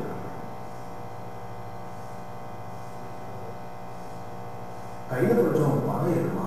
புதுசா ஒரு அச்சகம் ஆரம்பிக்கலான்னு இருக்கேன். புதுசா ஒரு அச்சகத்தை ஆரம்பிக்கிறத விட ஏற்கனவே ஓடிட்டு அச்சகத்தை வாங்கினா அதோட வாடிக்கையாளர்களை தக்க வச்சுக்க முடியும். யோசனை பண்ணிப்பாரு.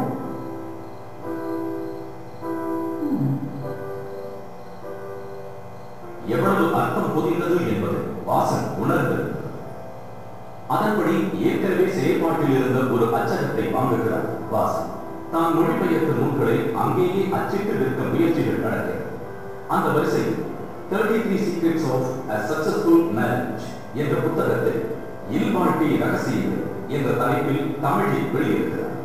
தான் பெரிதும் நம்பிய இல்வாழ்க்கை ரகசியங்கள் புத்தகத்தை இப்போது மார்க்கெட் செய்ய ஒரு மாத பத்திரிகையில் தன் புத்தகத்தின் விளம்பரம் விட்டு அதற்கான தொகையை முன்பணமாக கொடுத்து விட்டு எதிர்பார்த்த மாதத்தில் அந்த பத்திரிகை வெளிவருகிறது. கோபத்தோடு அந்த பத்திரிகை அலுவலகத்திற்குள் நுழைகிறது.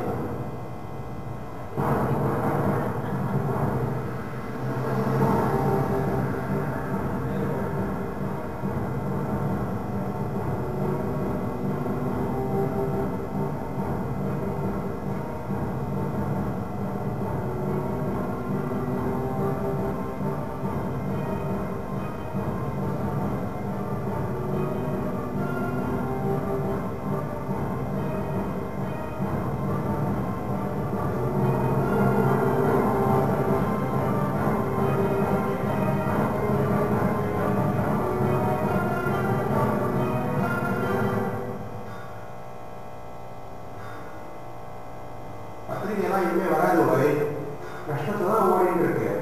எனக்கே என்ன பண்றதுன்னு தெரியல.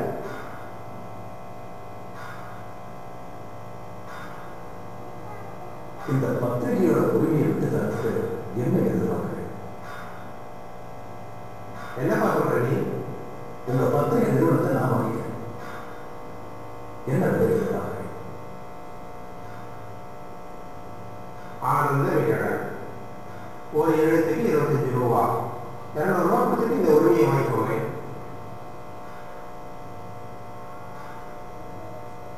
சரி, ஃபார்மல் எடிஷன் ரெடி பண்ணுறோ. நான் ஆனந்த விகடன் திரு ஸ்ரீனிவாசன் வசம் வருகிறது. மூடும் நிலையில் இருக்கும் இந்த பத்திரிகையின் நிலைமையை சீர் செய்ய வேண்டும். வாசன் துணிச்சலான ஒரு காரியத்தை செய்தார். ஆண்டு சந்தாவை 2 ரூபாயிலிருந்து 1 ரூபாயாக குறைத்தார். விகடனில் பல்வேறு புதுமைகளை புகுத்தி அசாத்தியமான வளர்ச்சியை சாத்தியப்படுத்தினார் வாசன். எழுத்து நடையை எளிய தமிழுக்கு மாற்றி நிறைய கேளிக்கை சித்திரங்கள் வரைய செய்து விகடன் துணுக்குகள் ஆரம்பித்தார். இப்படி படிப்படியாக ஆனந்த விகடன் வேறு வடிவத்திற்கு செதுக்கினார் திரு வாசன் அவர்கள். விகடன் வெகு சீக்கிரம் வெகுஜனங்களின் செல்லப்பிள்ளையாக மாறியது. ரயில் அடியில் கால்களுக்கு காத்திருந்து வாங்கிச் செல்லும் அளவிற்கு மக்கள் மத்தியில் வரவேற்பை பெற்றது. விற்பனை பல மடங்கு உயர்ந்தது. மாத பத்திரிகையாக வெளியாகிக் கொண்டிருந்த ஆனந்த விகடன் அடுத்த சில வருடங்களிலேயே வார இதழாகினார். வாசனின் அட்டகாச வியூகங்களால் வெறும் 1200 இருந்த சந்தா எண்ணிக்கை வெகு சீக்கிரம் 14,000 உயர்ந்தது.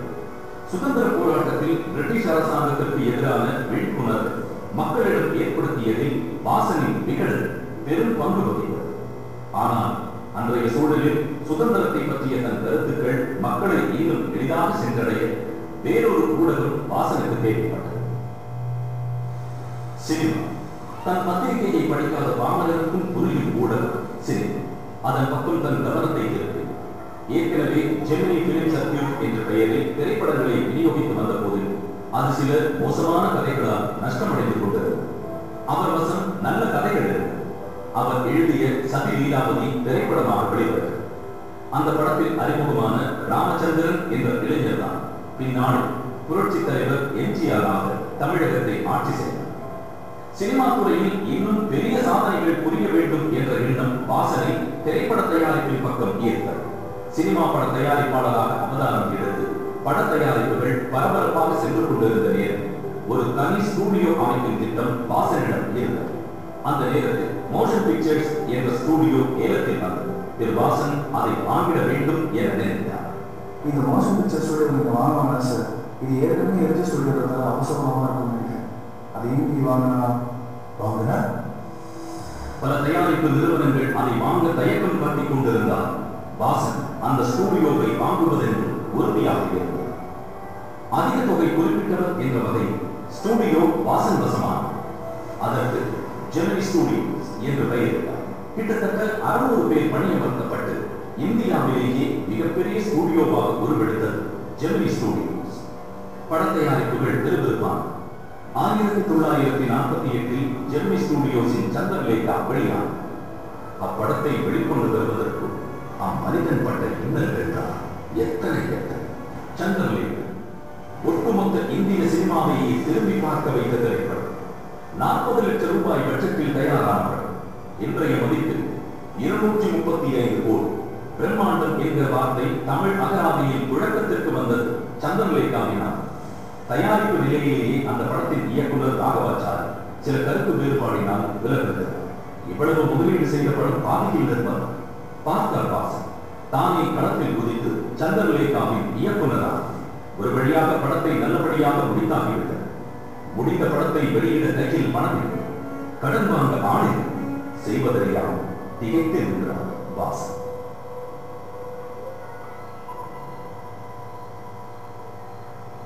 என்னாச்சுப்பா, ஏன் சோகமா இருக்க? சொத்தெல்லாம் விற்று முழு படத்தையும் எடுத்து முடிச்சாச்சு. ஆனா படத்தை ரிலீஸ் பண்றதுக்கு பணம் பத்தல. எல்லா இடத்துலையும் கடன் வாங்கியாச்சு. என்ன பண்றதுன்னே தெரியணுமா?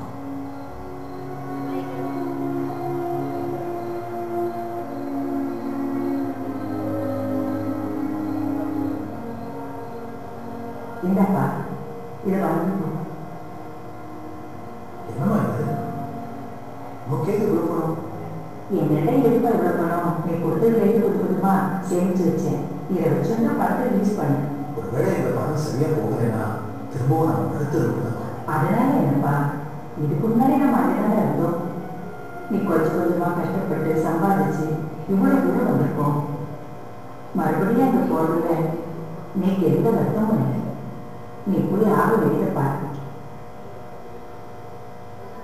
இப்படி பல சிரமங்களுக்கிடையே 1948 ஆண்டு வெளிவந்த சந்திரலேகா சரித்திர படம். படத்தில் வரும் ஒரு பாடலுக்கு மட்டும் 5 லட்சம் ரூபாய் செலவிடப்பட்டது. சுமார் 400 பெண்கள் மத்தளங்கள் மேல் நடனமாடும் அப்பாடல் ஜெமினி ஸ்டூடியோஸில் வேலை பார்த்த நிறைய ஆண்கள் பெண்களாக அதிகாரம் பூசி நிற்க வேண்டியது. சந்திரலேகாவை ஹிந்தி பேச வைக்க நினைத்தார் வாசன். அதற்காக பம்பாயில் பத்திரிகை ஒன்றில் முதல் முறையாக ஒரு முழு பக்க விளம்பரம் தருகிறது. ஒட்டுமொத்த ஹிந்தி பட உலகமும் திரும்பி பார்க்கிறது. இத்தனை பிரம்மாண்டமான படத்தை அதற்கு முன் அவர்கள் பார்த்தது. உடனே ஒட்டுமொத்த ஹிந்தி உலகமும் பட தயாரிப்புகளுக்காக மெட்ராஸ் நோக்கி ஓடி வந்தது. சந்திரலேகா ஏற்படுத்திய தாக்கம் அப்படி. தொடர்ந்து வெற்றி படங்களை தந்தது ஜெமினி. அதில் பல புதுமைகளும் இருந்தது. ஔவையார் படத்தின் ஒரு காட்சியில் இயக்குனர் கொத்தமங்கலம் சுப்பு கோட்டையை இடிப்பதற்காக ஒரு யானையை கேட்க அதற்கு 50 யானைகளை கொடுத்து அந்த காட்சியை இன்னும் பிரம்மாண்டமாக்கினார் வாசன். தமிழ் மட்டுமல்லாது தெலுங்கு, கன்னடம், மலையாளம், பெங்காலி, குஜராத்தி, ஹிந்தி என பல மொழிகளிலும் ஜெமினி நிறுவனம் கோலோச்சி. திருத்துறைப்பூண்டியில் பிறந்து சிறு வயதிலேயே தந்தையை இழந்து ஆர்வமும் திறமையும் இருந்து படிப்பதற்கு போதிய மனமில்லாமல் பேப்பர் போட்டு அச்சகத்தில் வேலை பார்த்து சர்வகாலமும் தாயை அரவணைத்துக் கொண்டு பின்னால் பத்திரிகை, சினிமா, இலக்கியம் எல்லா துறைகளிலும் தனக்கென்று ஒரு பாதையை உருவாக்கி அதில் 7 நடை ஓட்டம் திரு SS வாசன் அவர்கள். இந்திய அரசாங்கம் அவருக்கு பத்மபூஷன் விருது வழங்கி கௌரவித்ததோடு அல்லாமல் அவருடைய தபால்தலையையும் வெளியிட்டுள்ளார். திருத்துறைப்பூண்டி சுப்பிரமணியம் ஸ்ரீனிவாசன் எனும் தனி மனிதனின் வரலாறு தமிழ் ஊடகத்துறையின் வளர்ச்சியையும் உள்ளடக்கியது. விகடனின் மந்திரம் வாசனின் மந்திரமும் ஒன்றே. எல்லோரும் இன்புற்றிருப்பதே வேறொன்றும் வரா.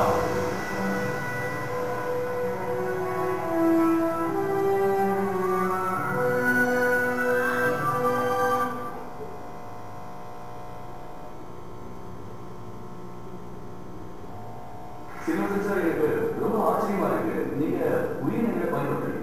அதான் அதோட ஸ்பெஷாலிட்டி. அதுக்கு ஈட யாரும் கிடையாது. அதனால தான் நாங்க அதுல பயன்படுத்தோம். என்ன காரணம்? நம்ம எல்லாருக்கும் பசு ஒரு தெரியும். பசு நமக்கு பால் கொடுக்குது. ஒரு சில வருஷங்களுக்கு அப்புறம் அந்த மாட்டுக்கு பால் சுரக்கணும். அதுக்கப்புறம் மக்கள் அதை வேஸ்ட் நினைக்கிறாங்க. ஏன்னா அது பால் கொடுக்குது, அதனால அது வேஸ்ட். கார்பேஜும் ஒரு வேஸ்ட். மைனஸ் மைனஸ் பிளஸ் தான். அவங்க 2 பேரும் ஒன்றா செய்யணும். 4 மணி நேரத்துக்கு ஒரு தடவை காய்கறி மண்டியை, ஃப்ரூட் மார்க்கெட்ஸ் இது போன்ற இடத்துல இருந்து நாங்க அந்த கழிவுகளை கலெக்ட் பண்ணணும். ஒவ்வொருத்தருக்கும் இயற்கையே காலத்தை நிர்ணயம் பண்ணிருக்கு. அந்த நேரத்துக்குள்ள நம்ம அதை பயன்படுத்தினா அது வேஸ்ட் கிடையாது. அதுதான் ரா மெட்டீரியல்ஸ், அதுதான் ரிசோர்ஸ். பால் சுரக்காத பசுக்களை தான் நாங்க வேலைக்கு வச்சிருக்கோம். ஒவ்வொரு 35 கிலோ காய் கனி கழிவுக்கும் நாங்க ஊர் பசுவை வேலைக்கு வச்சிருக்கோம். அதோட வேலையே அதை சாப்பிட வேண்டியது, சாணம் போட வேண்டியது, அதுக்கப்புறம் ஷெட்டை தூங்க வேண்டியது. இதான் ரிட்டைர்மெண்ட்.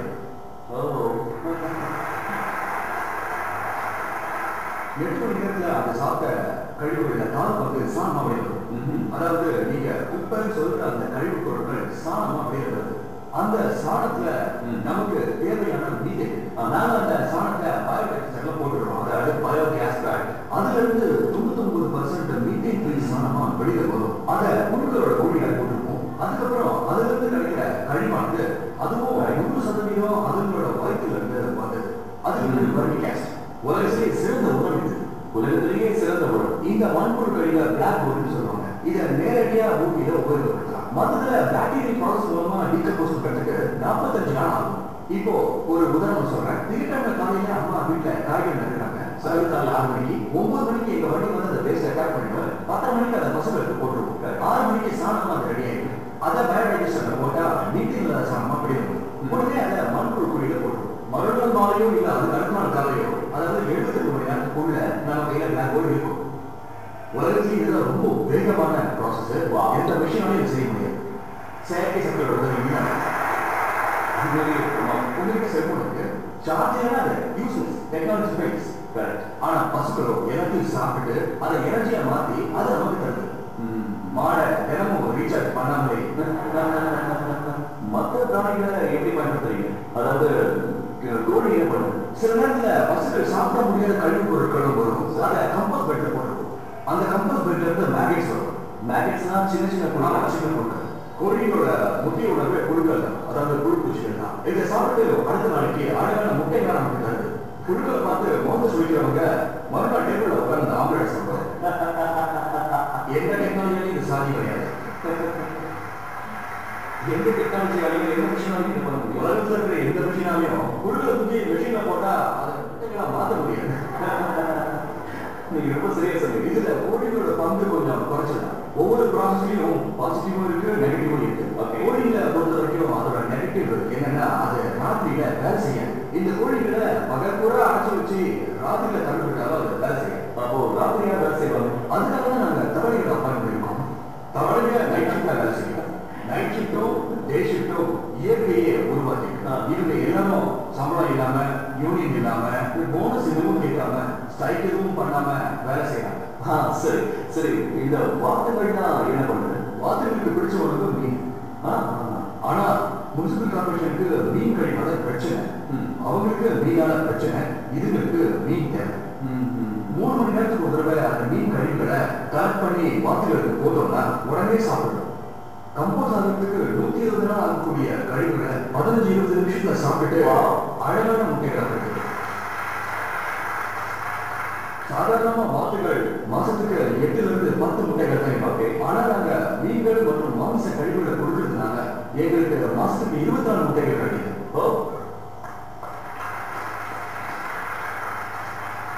அப்ப 20 வாத்துகள்னா இன்னும் 10 மடங்கு. ஆமா, என்கிட்ட 11 பெண் வாத்துகளுக்கு ஒரு ஆண் வாத்து இருக்கு. ஏன் 11 பெண்ணும் ஒரு அதே முட்டை இருக்குதா? 11 பெண் வாத்துகளுக்கு ஒரு ஆண் வாத்து.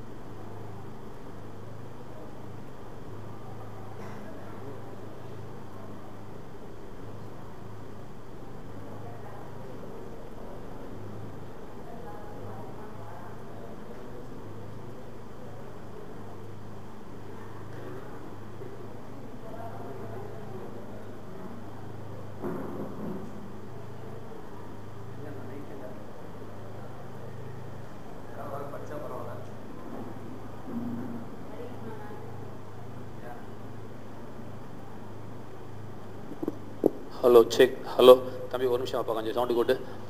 இதை கவனிக்க, இதை கடைசி இது சவுண்டு போயிடாதீங்க, கொஞ்சம் சவுண்டு கூட்டு பாதுக்கு. ஹலோ இருச்சே, இது அங்கிட்டு தான் தள்ளணும். Hello hello check. ஆரம்ப முதலீடு 550 ரூபாய், ஆண்டு லாபம் 5 லட்சம் ரூபாய், நாட்டுக்கோழி கொடுக்கும் நச்சு லாபம். ஜெயந்தி தள்ளுங்கிட்டு, நீ பேசாதப்பா, கவனிப்போம். மேய்ச்சல் முறையில் தீவன செலவு குறைவு, விற்பனைக்கு பிரச்சனை இல்லை, இறைச்சியாக விற்றால் கூடுதல் லாபம், முட்டை மூலம் தனி வருமானம், ஒரு நாள் குஞ்சுகளாக விற்றால் செலவே இல்லை, புயல் மழை வெயில் என இயற்கை சீற்றத்தால் சீற்றம் ஏற்படும். புயல் மழை வெயில் என இயற்கை சீற்றங்களால் ஏற்படும் நஷ்டம் ஒருபுறம் இருக்க, நிலையான விலையின்மை, அதிகரித்துக் கொண்டே வரும் சாகுபடி செலவு போன்ற பல பிரச்சனைகள் நஷ்டத்துக்கு ஆளாகிறார்கள். பெரும்பாலான விவசாயிகள் அத்தகையோருக்கு சிறந்த தீர்வாக இருப்பது கால்நடை வளர்ப்பு தான். கால்நடைகளில் ஆடு மாடு பன்றி என இருந்தாலும் குறைந்த முதலீட்டில் குறைந்த காலத்திலேயே நிறைந்த வருமானம் கொடுப்பது நாட்டுக்கோழிகள் தான். அதனால்தான் பலரும் நாட்டுக்கோழி வளர்ப்பில் ஈடுபடுகிறார்கள். அந்த வகையில் நாட்டுக்கோழி மூலம் நல்ல லாபம் ஈட்டி வருகிறார் திண்டுக்கல் ஜெயந்தி. திண்டுக்கல் மாவட்டத்தை சேர்ந்த ஜாய்ஸ் மெர்சி. திண்டுக்கல் வத்தல்குண்டு சாலையில் 5வது கிலோமீட்டர் தொலைவில் வலதுபுறம் பிரிகிறது பித்தளைப்பட்டி பிரிவு சாலை. இச்சாலையில் 4 கிலோமீட்டர் தூரத்தில் உள்ளது அனுமந்தராயன் கோட்டை. அதற்கு அடுத்துள்ள மேலப்பட்டி எனும் கிராமத்தில் தான் கோழிகளை வளர்த்து வருகிறார் ஜாய்ஸா மெர்சி இந்த அம்மா. 2 கோழிகளில் ஆரம்பம். ஒவ்வொன்றும் கவனிங்க, உங்களுக்கு தான் சொல்லிட்டு இருக்கிறேன். 2 கோழிகளில் ஆரம்பம். இங்க அப்போ 3 ஏக்கர் நிலத்துல ரோஜாப்பூ விவசாயம் நடந்துட்டு இருந்துச்சு. அப்பதான் 2013 வருஷம் கோழி வளர்க்கலாம்னு ஆசைப்பட்டு உள்ளூர்லயே ஒரு சேவல் ஒரு கோழி வாங்கிட்டு வந்து வளர்க்க ஆரம்பிச்சேன். அதுக்கு நான் போட்ட முதலீடு 550 ரூபாய். 2 கோழியோட விலை 550 ரூபாய். அந்த எனக்கு கோழி வளர்ப்பு குறித்து எதுவுமே தெரியாது.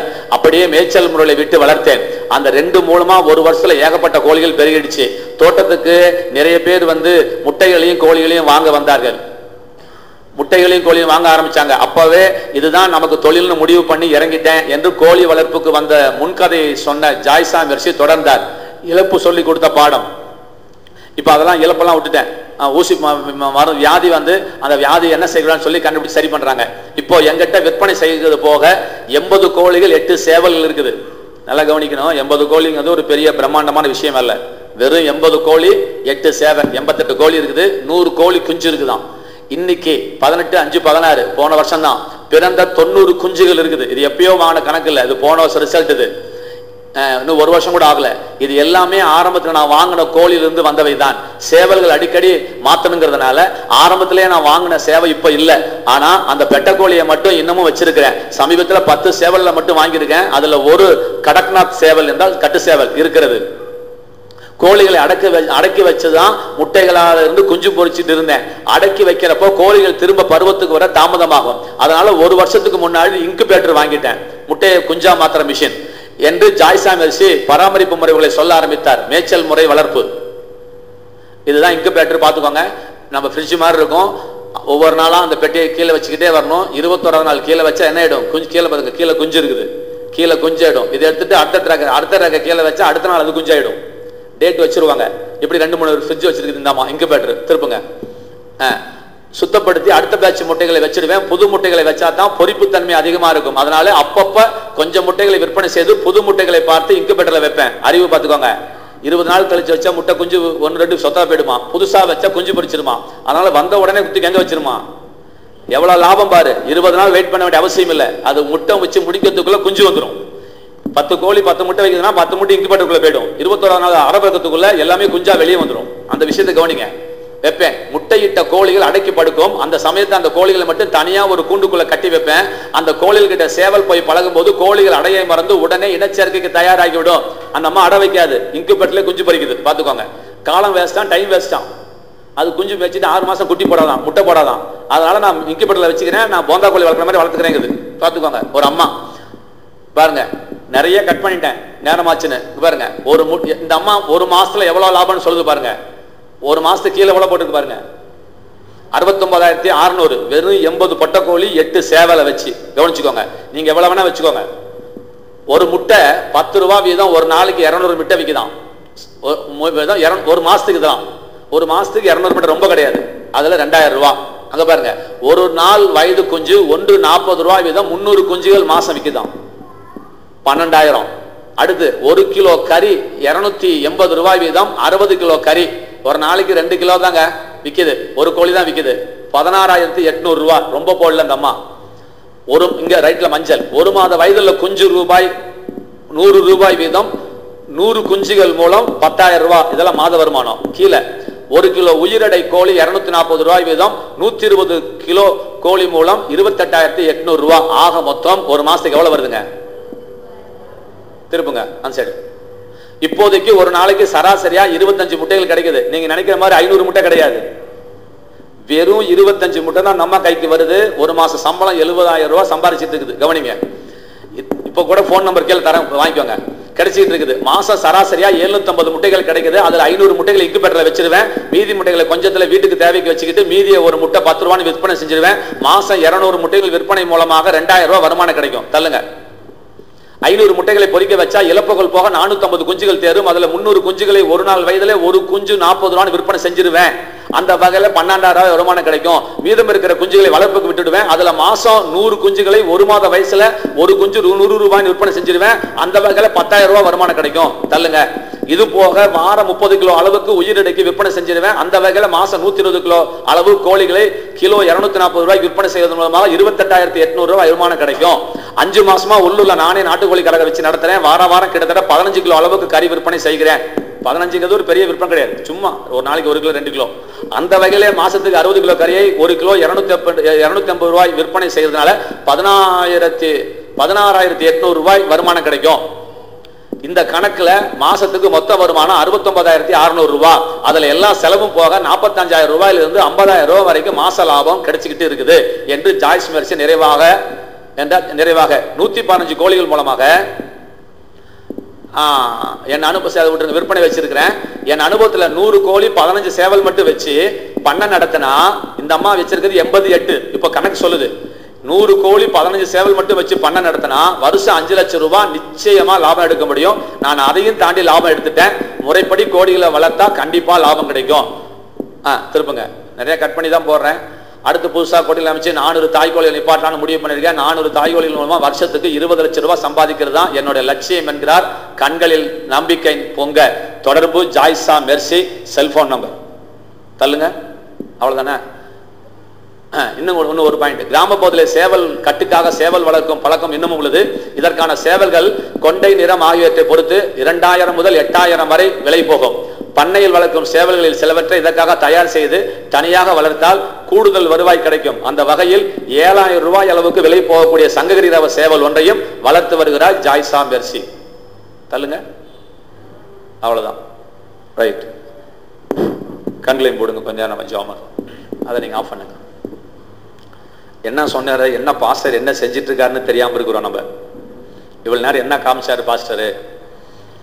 எருவு மாட்டை காமிச்சாரு, ஆண் சிங்கத்தை காமிச்சாரு. அப்புறமே ஒரு சிங்கத்தை காமிச்சாரு, ஒரு பாண்டா கரண்டியை காமிச்சாரு. ரெண்டுலேருந்து நீங்கள் கற்றுக்க வேண்டிய பாடம், கடைசி மூச்சு வரைக்கும் நீங்கள் ஜெயிக்கிறதுக்காக போராடணும். எக்காரணம் கொண்டும் கேமை முடிச்சிடாதீங்க. உங்களை தோக்கடிக்க பிரம்மனே வந்தால் முடியாது, லூசிஃபரே இறங்கினாலும் முடியாது.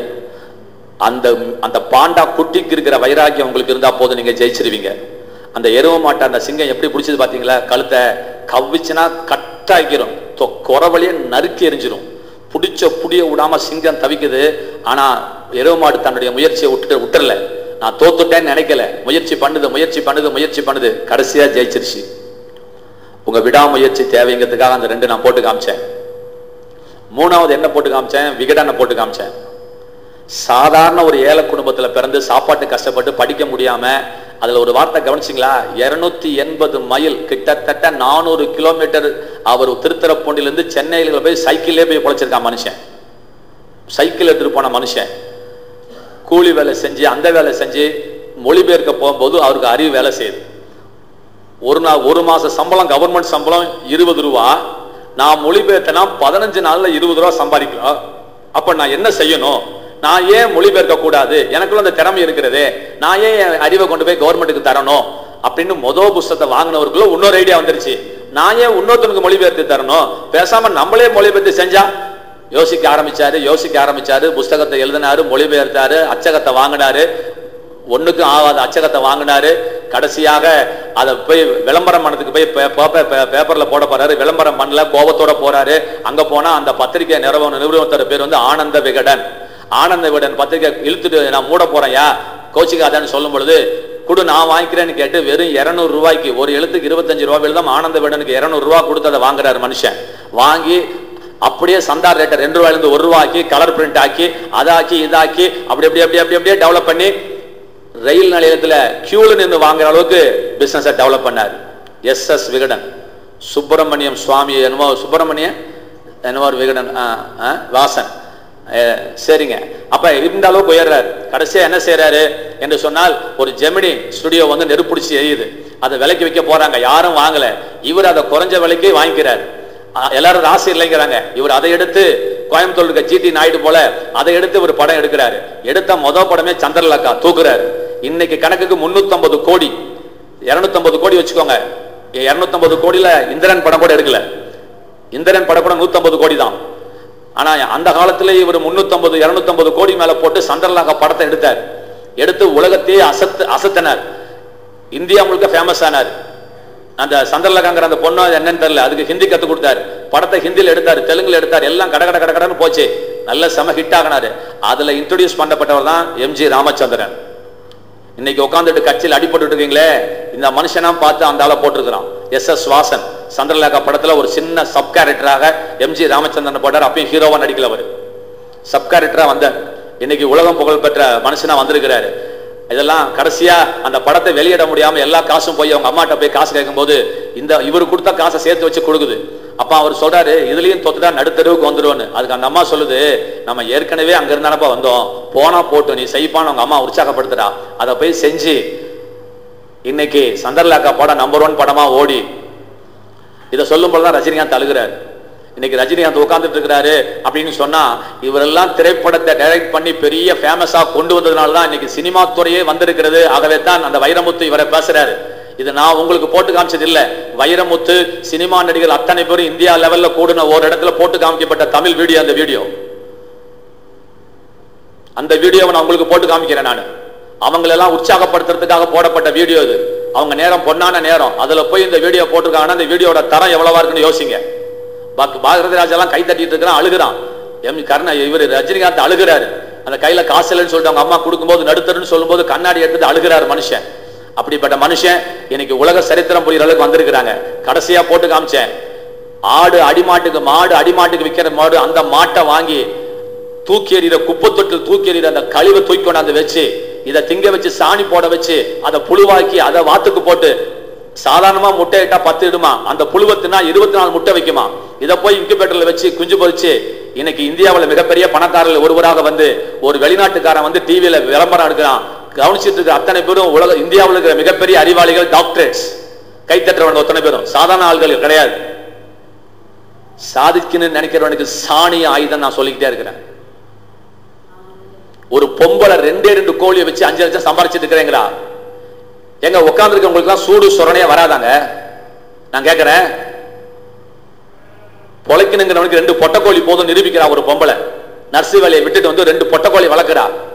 ஏங்க நம்ம வீட்டுல கோழி வளரல தெரியுங்களா? நீ கோழி வளர்க்கணும்னே நீ வளர்க்கல, சும்மா வளர்த்துக்கிட்டு இருக்கிற. இந்த கோழியை வச்சுதான் நான் பொழைக்கணும், இதை வச்சுதான் நான் ₹1,00,000 சம்பாதிக்கணுங்கிற எண்ணத்தோட வளர்த்தாங்க. 1 வருஷம் இல்லைங்க, போன 6வது மாசம் பேட்டி எடுத்திருக்காங்க. போன 6வது மாசம் எடுத்த பேட்டி எண்ணி போனா 7 மாசம் தான் முடிஞ்சிருக்குது. இன்னைக்கு அவருடைய லட்சியம் கவனிச்சிங்களா? 400 கோழி வாங்கிட்டு ₹20,00,000 சம்பாதிக்கணும்னு சொல்லிட்டு பிளான் வச்சிருக்குது. ஒரு பொம்பளை இன்குபேட்டர் வச்சு அந்த அம்மா எங்கெங்கயோ போய் கத்துக்கிட்டு கோழி எப்படி வளர்க்கணும், சீக்கு எப்படி வரக்கூடாது, இன்குபேட்டர் முறைனா என்ன எல்லாம் கத்துக்கிட்டு இன்னைக்கு அங்க கோயம்புத்தூர்ல இருக்கக்கூடிய அந்த கால்நடை மருத்துவமனையில போய் அந்த காலேஜில் போயிட்டு யாராவது கத்துக்கணும்னு சொன்னா இங்க அனுப்புறாங்களாம் பிராக்டிக்கல் கிளாஸுக்கு. இந்த அம்மா கிட்ட கிளாஸுக்கு அனுப்புறாங்களாங்க. இந்த அம்மா டீச்சரா வந்து சொல்லி கொடுத்துட்டு இருக்குதுங்க எப்படி கோழி வளர்க்கணும். இந்த அம்மா சொல்லி கொடுத்துட்டு இருக்குது. பெரிய பெரிய அறிவாளிங்க வந்து இந்த அம்மாட்ட கத்துக்கிட்டு இருக்காங்க. 2 கோழில ஆரம்பிச்சது போன 2015ல 16ல சம்பாதிச்சிருச்சு, 16ல பேட்டி கொடுத்துருச்சு. 5 லட்சம் சம்பாதிக்கிறேன்னு. இப்ப போய் கேளுங்க, 20 லட்சம் சம்பாதிச்சிட்டு இருக்க அந்த அம்மா. ஒத்த பொம்பளைங்க, எந்த ஆள் இல்லாம சும்மா ஒரு சதுரமா வேலி எடுத்து ஒரு 80 கோழி வளர்க்கறதுக்கு எவ்வளவுங்க இடம்? கொஞ்ச நேரம் வாயை திறக்கிறீங்களா? கொஞ்ச நேரம் வாயை திறந்து ஒப்பு கொடுத்து ஜோமனு தூங்காதீங்க. நான் இதை போடக்கூடாதுன்னு நினைச்சு தான் போட்டுக்கிட்டே இருக்கிறேன். நான் என்ன செய்யட்டும்? பொழைக்க வழி இல்லை உங்க மூளையை அடக வச்சுக்கிட்டு எவனுக்கோ சம்பாரிச்சு கொடுத்துட்டு இருக்கிறீங்களே, உங்க உடம்புல ஏதாவது ஓடுதான்னு கேட்கிறேன். 5,000 ரூபாய் 6,000 ரூபாய் வேலைக்கு போறீங்களே, ஏதாவது இருக்குதான்னு தான் கேட்கிறேன்.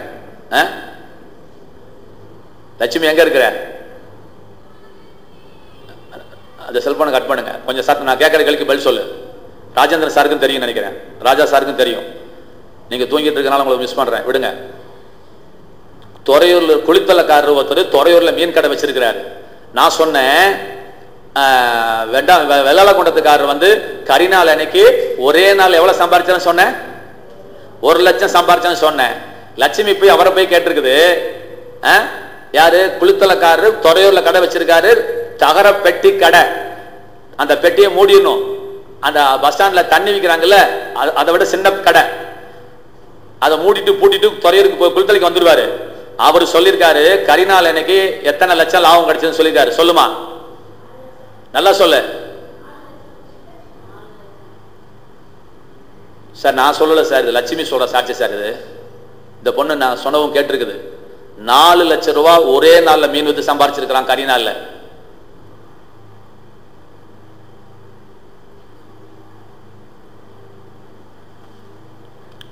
இதுக்கு மேல கத்தர் வந்து உங்களுக்கு உஸ்பேத்தினாதான்.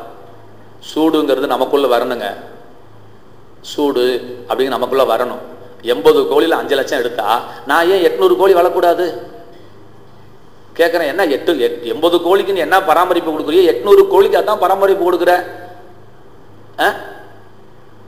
இந்த அம்மா 2 இன்குபேட்டர் வச்சிருக்குது, ப்ரூடர்னு சொல்லி ஒன்று வச்சிருக்குது. குஞ்சு ஒன்று கூட காக்கா தூக்க விடாதான், எல்லாம் போந்தா கோழி மாதிரி வளர்க்குறேங்குது. எனக்கு என்ன, முத நாளே வாங்கிட்டு போறான், 10 நாள்ல வாங்கிட்டு போறான், 1 வாரம் கழிச்சு வந்தா ரேட்டு வேற, அப்படியே வளர்ந்தா கறிக்கு வந்தா ரேட்டு வேற, அப்படியே மிஞ்சு போச்சுன்னா முட்டை போட்டா முட்டை கதை வேற. எங்க போனாலும் எனக்கு லாபங்கிறான்.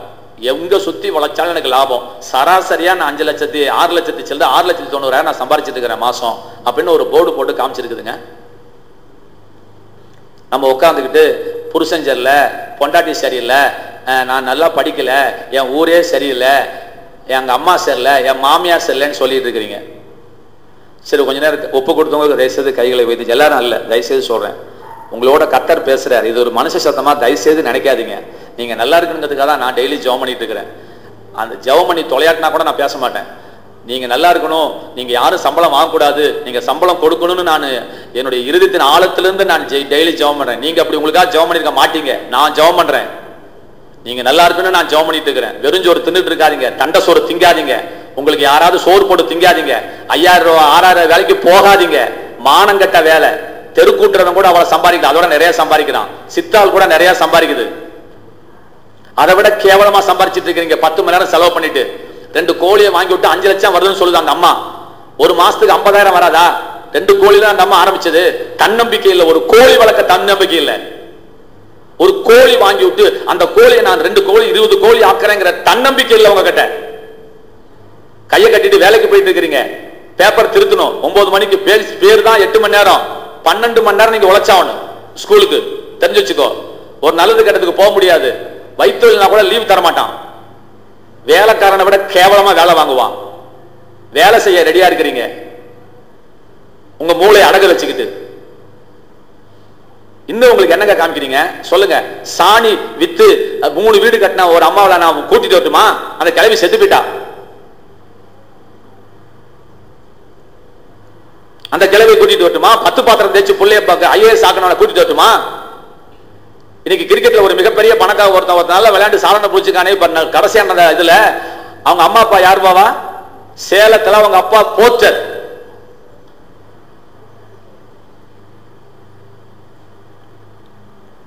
பிள்ளை அப்படி வளர்க்கணுங்க, பிள்ளை அப்படி வளர்க்கணும், பொண்டாட்டி அப்படி செஞ்சு கொடுக்கணும். நம்ம என்ன பொழைக்க வழியில் பொழைக்கல கத்துறீங்க? 10 மாட்டா வச்சிருக்கீங்க 10 வருஷமா, மானங்கட்ட பொழப்பு. இவர் 2 கோழியை வந்து 500 கோழி ஆக்கி இன்னைக்கு வியாபாரம் பண்ணிட்டு காலேஜுக்கு பாடம் எடுத்துக்கிட்டு இருக்குது ஒரு அம்மா. என்னங்க முடியல? உங்களுக்கு இல்லாத ஒன்னே ஒண்ணுதாங்க, தன்னம்பிக்கை ஒண்ணுதான் உங்ககிட்ட கிடையாது. வெந்தது தின்னா விதி வந்தா சாவன்னு சொல்லிட்டு ஆதித்ய சேனல் பார்த்துட்டு இருக்கிற வரைக்கும், உங்க வீட்டுல டிவி இருக்கிற வரைக்கும் நீங்க உருப்பட மாட்டீங்க. நியூஸ் பார்க்கறதுக்கு மட்டும்தான் டிவி பார்க்கணும். அமெரிக்கால டிவிக்கு பேரு இடியட் பாக்ஸ் பேரு. இடியட் தான் பார்ப்பானாங்க. FM ரேடியோ போது நியூஸ் தெரிஞ்சுக்கிறதுக்கு, பக்கத்து வீட்டுக்காரன் போது நியூஸ் சொல்றதுக்கு, 24 மணி நேரம் டிவி, பேஸ்புக், வாட்ஸ்அப். ஜெயிக்கிறவனுக்கு வல்லவனுக்கு புல்லும் ஆயுதம். ஒரு தீர்மானம் எடுத்து ஒப்பு கொடுத்து மறுபடியும் கைகளை உயர்த்தி நீங்க ஆண்டட்ட ஒரு வார்த்தை பேசுங்க, நான் வாயை மூடுறேன். ஸ்தோத்திரம் கர்த்தாவே, எங்க பிள்ளைங்களுக்கு ஆண்டவரே ஏதோ ஒன்று நீங்க சொல்ல வரீங்க, நாங்க ஆண்டவரே பொன்னான நேரத்தை வீணாக்கிட்டு உட்காந்துட்டு இருக்கிறோம். ஆண்டவரே காதல் கத்திரிக்கான்னு சொல்லிட்டு எங்க வாழ்க்கையை பாழாக்கி என் சந்ததியை பாழாக்கிட்டு உட்காந்துட்டு இருக்காங்கப்பா. கர்த்தாவே பொழைக்கணுங்கிற எண்ணத்தை பிள்ளைங்களுக்கு கொடுங்கப்பா, ஜெயிக்கணுங்கிற எண்ணத்தை கொடுங்கப்பா. ஆண்டவரே எங்க பிள்ளைங்க ஜெயிக்கணுமே. அதே 1 மணி நேரத்துல பிசினஸ் பண்ணா ஆடு வளர்த்தா காசு ஜாஸ்தியா, மாடு வளர்த்தா காசு ஜாஸ்தியா, கோழி வளர்த்தா காசு ஜாஸ்தியான்னு பிள்ளைங்க யோசிச்சு பார்த்துட்டு ஜெயம் எடுக்கணும். கர்த்தாவே ஏதோ ஒரே வேலையை வச்சுட்டு ஆண்டவரே மாரடிக்காத படிக்கு, ஆண்டவரே ஏதோ ஒரு வேலைக்கு போயிட்டு அரசாங்க உத்தியத்தில் போயிட்டு ஒரு சமமான ஒரு சம்பளத்தை சாகர வரைக்கும் வாங்காத படிக்கு, ஆண்டவரே எங்க பிள்ளைங்க எல்லாம் பிசினஸ் மேக்னட்டா வரணுமே. எங்க பிள்ளைங்க கீழே 10,000 பேர் சம்பளம் கை கட்டி வாங்கணுமே. எங்க பிள்ளைங்க மிஷின் வச்சு காசு என்னணுமே. கர்த்தாவே கர்த்தர் பிள்ளைகளுக்கு அந்த வைராக்கியத்தை தருபடியா ஜெபிக்கிறோம். தீர்மானம் எடுத்துட்டு வெறுமனே போக வேண்டாம். அவங்க எங்களுக்கு கீழ்ப்படியாமல் ஆண்டவரே உங்க வார்த்தையை கீழே போட்டுற வேண்டாம். கர்த்தாவே அது செல்ல இது செல்லன்னு சொல்லிட்டு அழுதுகிட்டு உட்காந்துட்டு கிடக்காம, கவர்மெண்ட்டை நம்பி உட்காந்துட்டு இருக்காம, எங்களை நம்பி கவர்மெண்ட் வர அளவுக்கு நாங்க உயரணும். கர்த்தாவே கர்த்தர் இப்படி செய்யும்படியா நாங்கள் ஜெபிக்கிறோம் இயேசுவின் நாமத்தில். நம்மள நினைச்சு நிற்போம், திருவந்துக்கு ஆயத்தப்படுவோம். வரிசையா நிற்கும் போது பக்கத்துல இருக்கவங்களை ஞானஸ்தானம் எடுத்தாச்சான்னு கேளுவோங்க. அவங்களுக்கு அப்பமும் ரசமும் வரும். அப்போ ரசத்தையும் நம்ம டேவிட் நீ கொஞ்சம் ஹெல்ப் பண்ணுப்பா.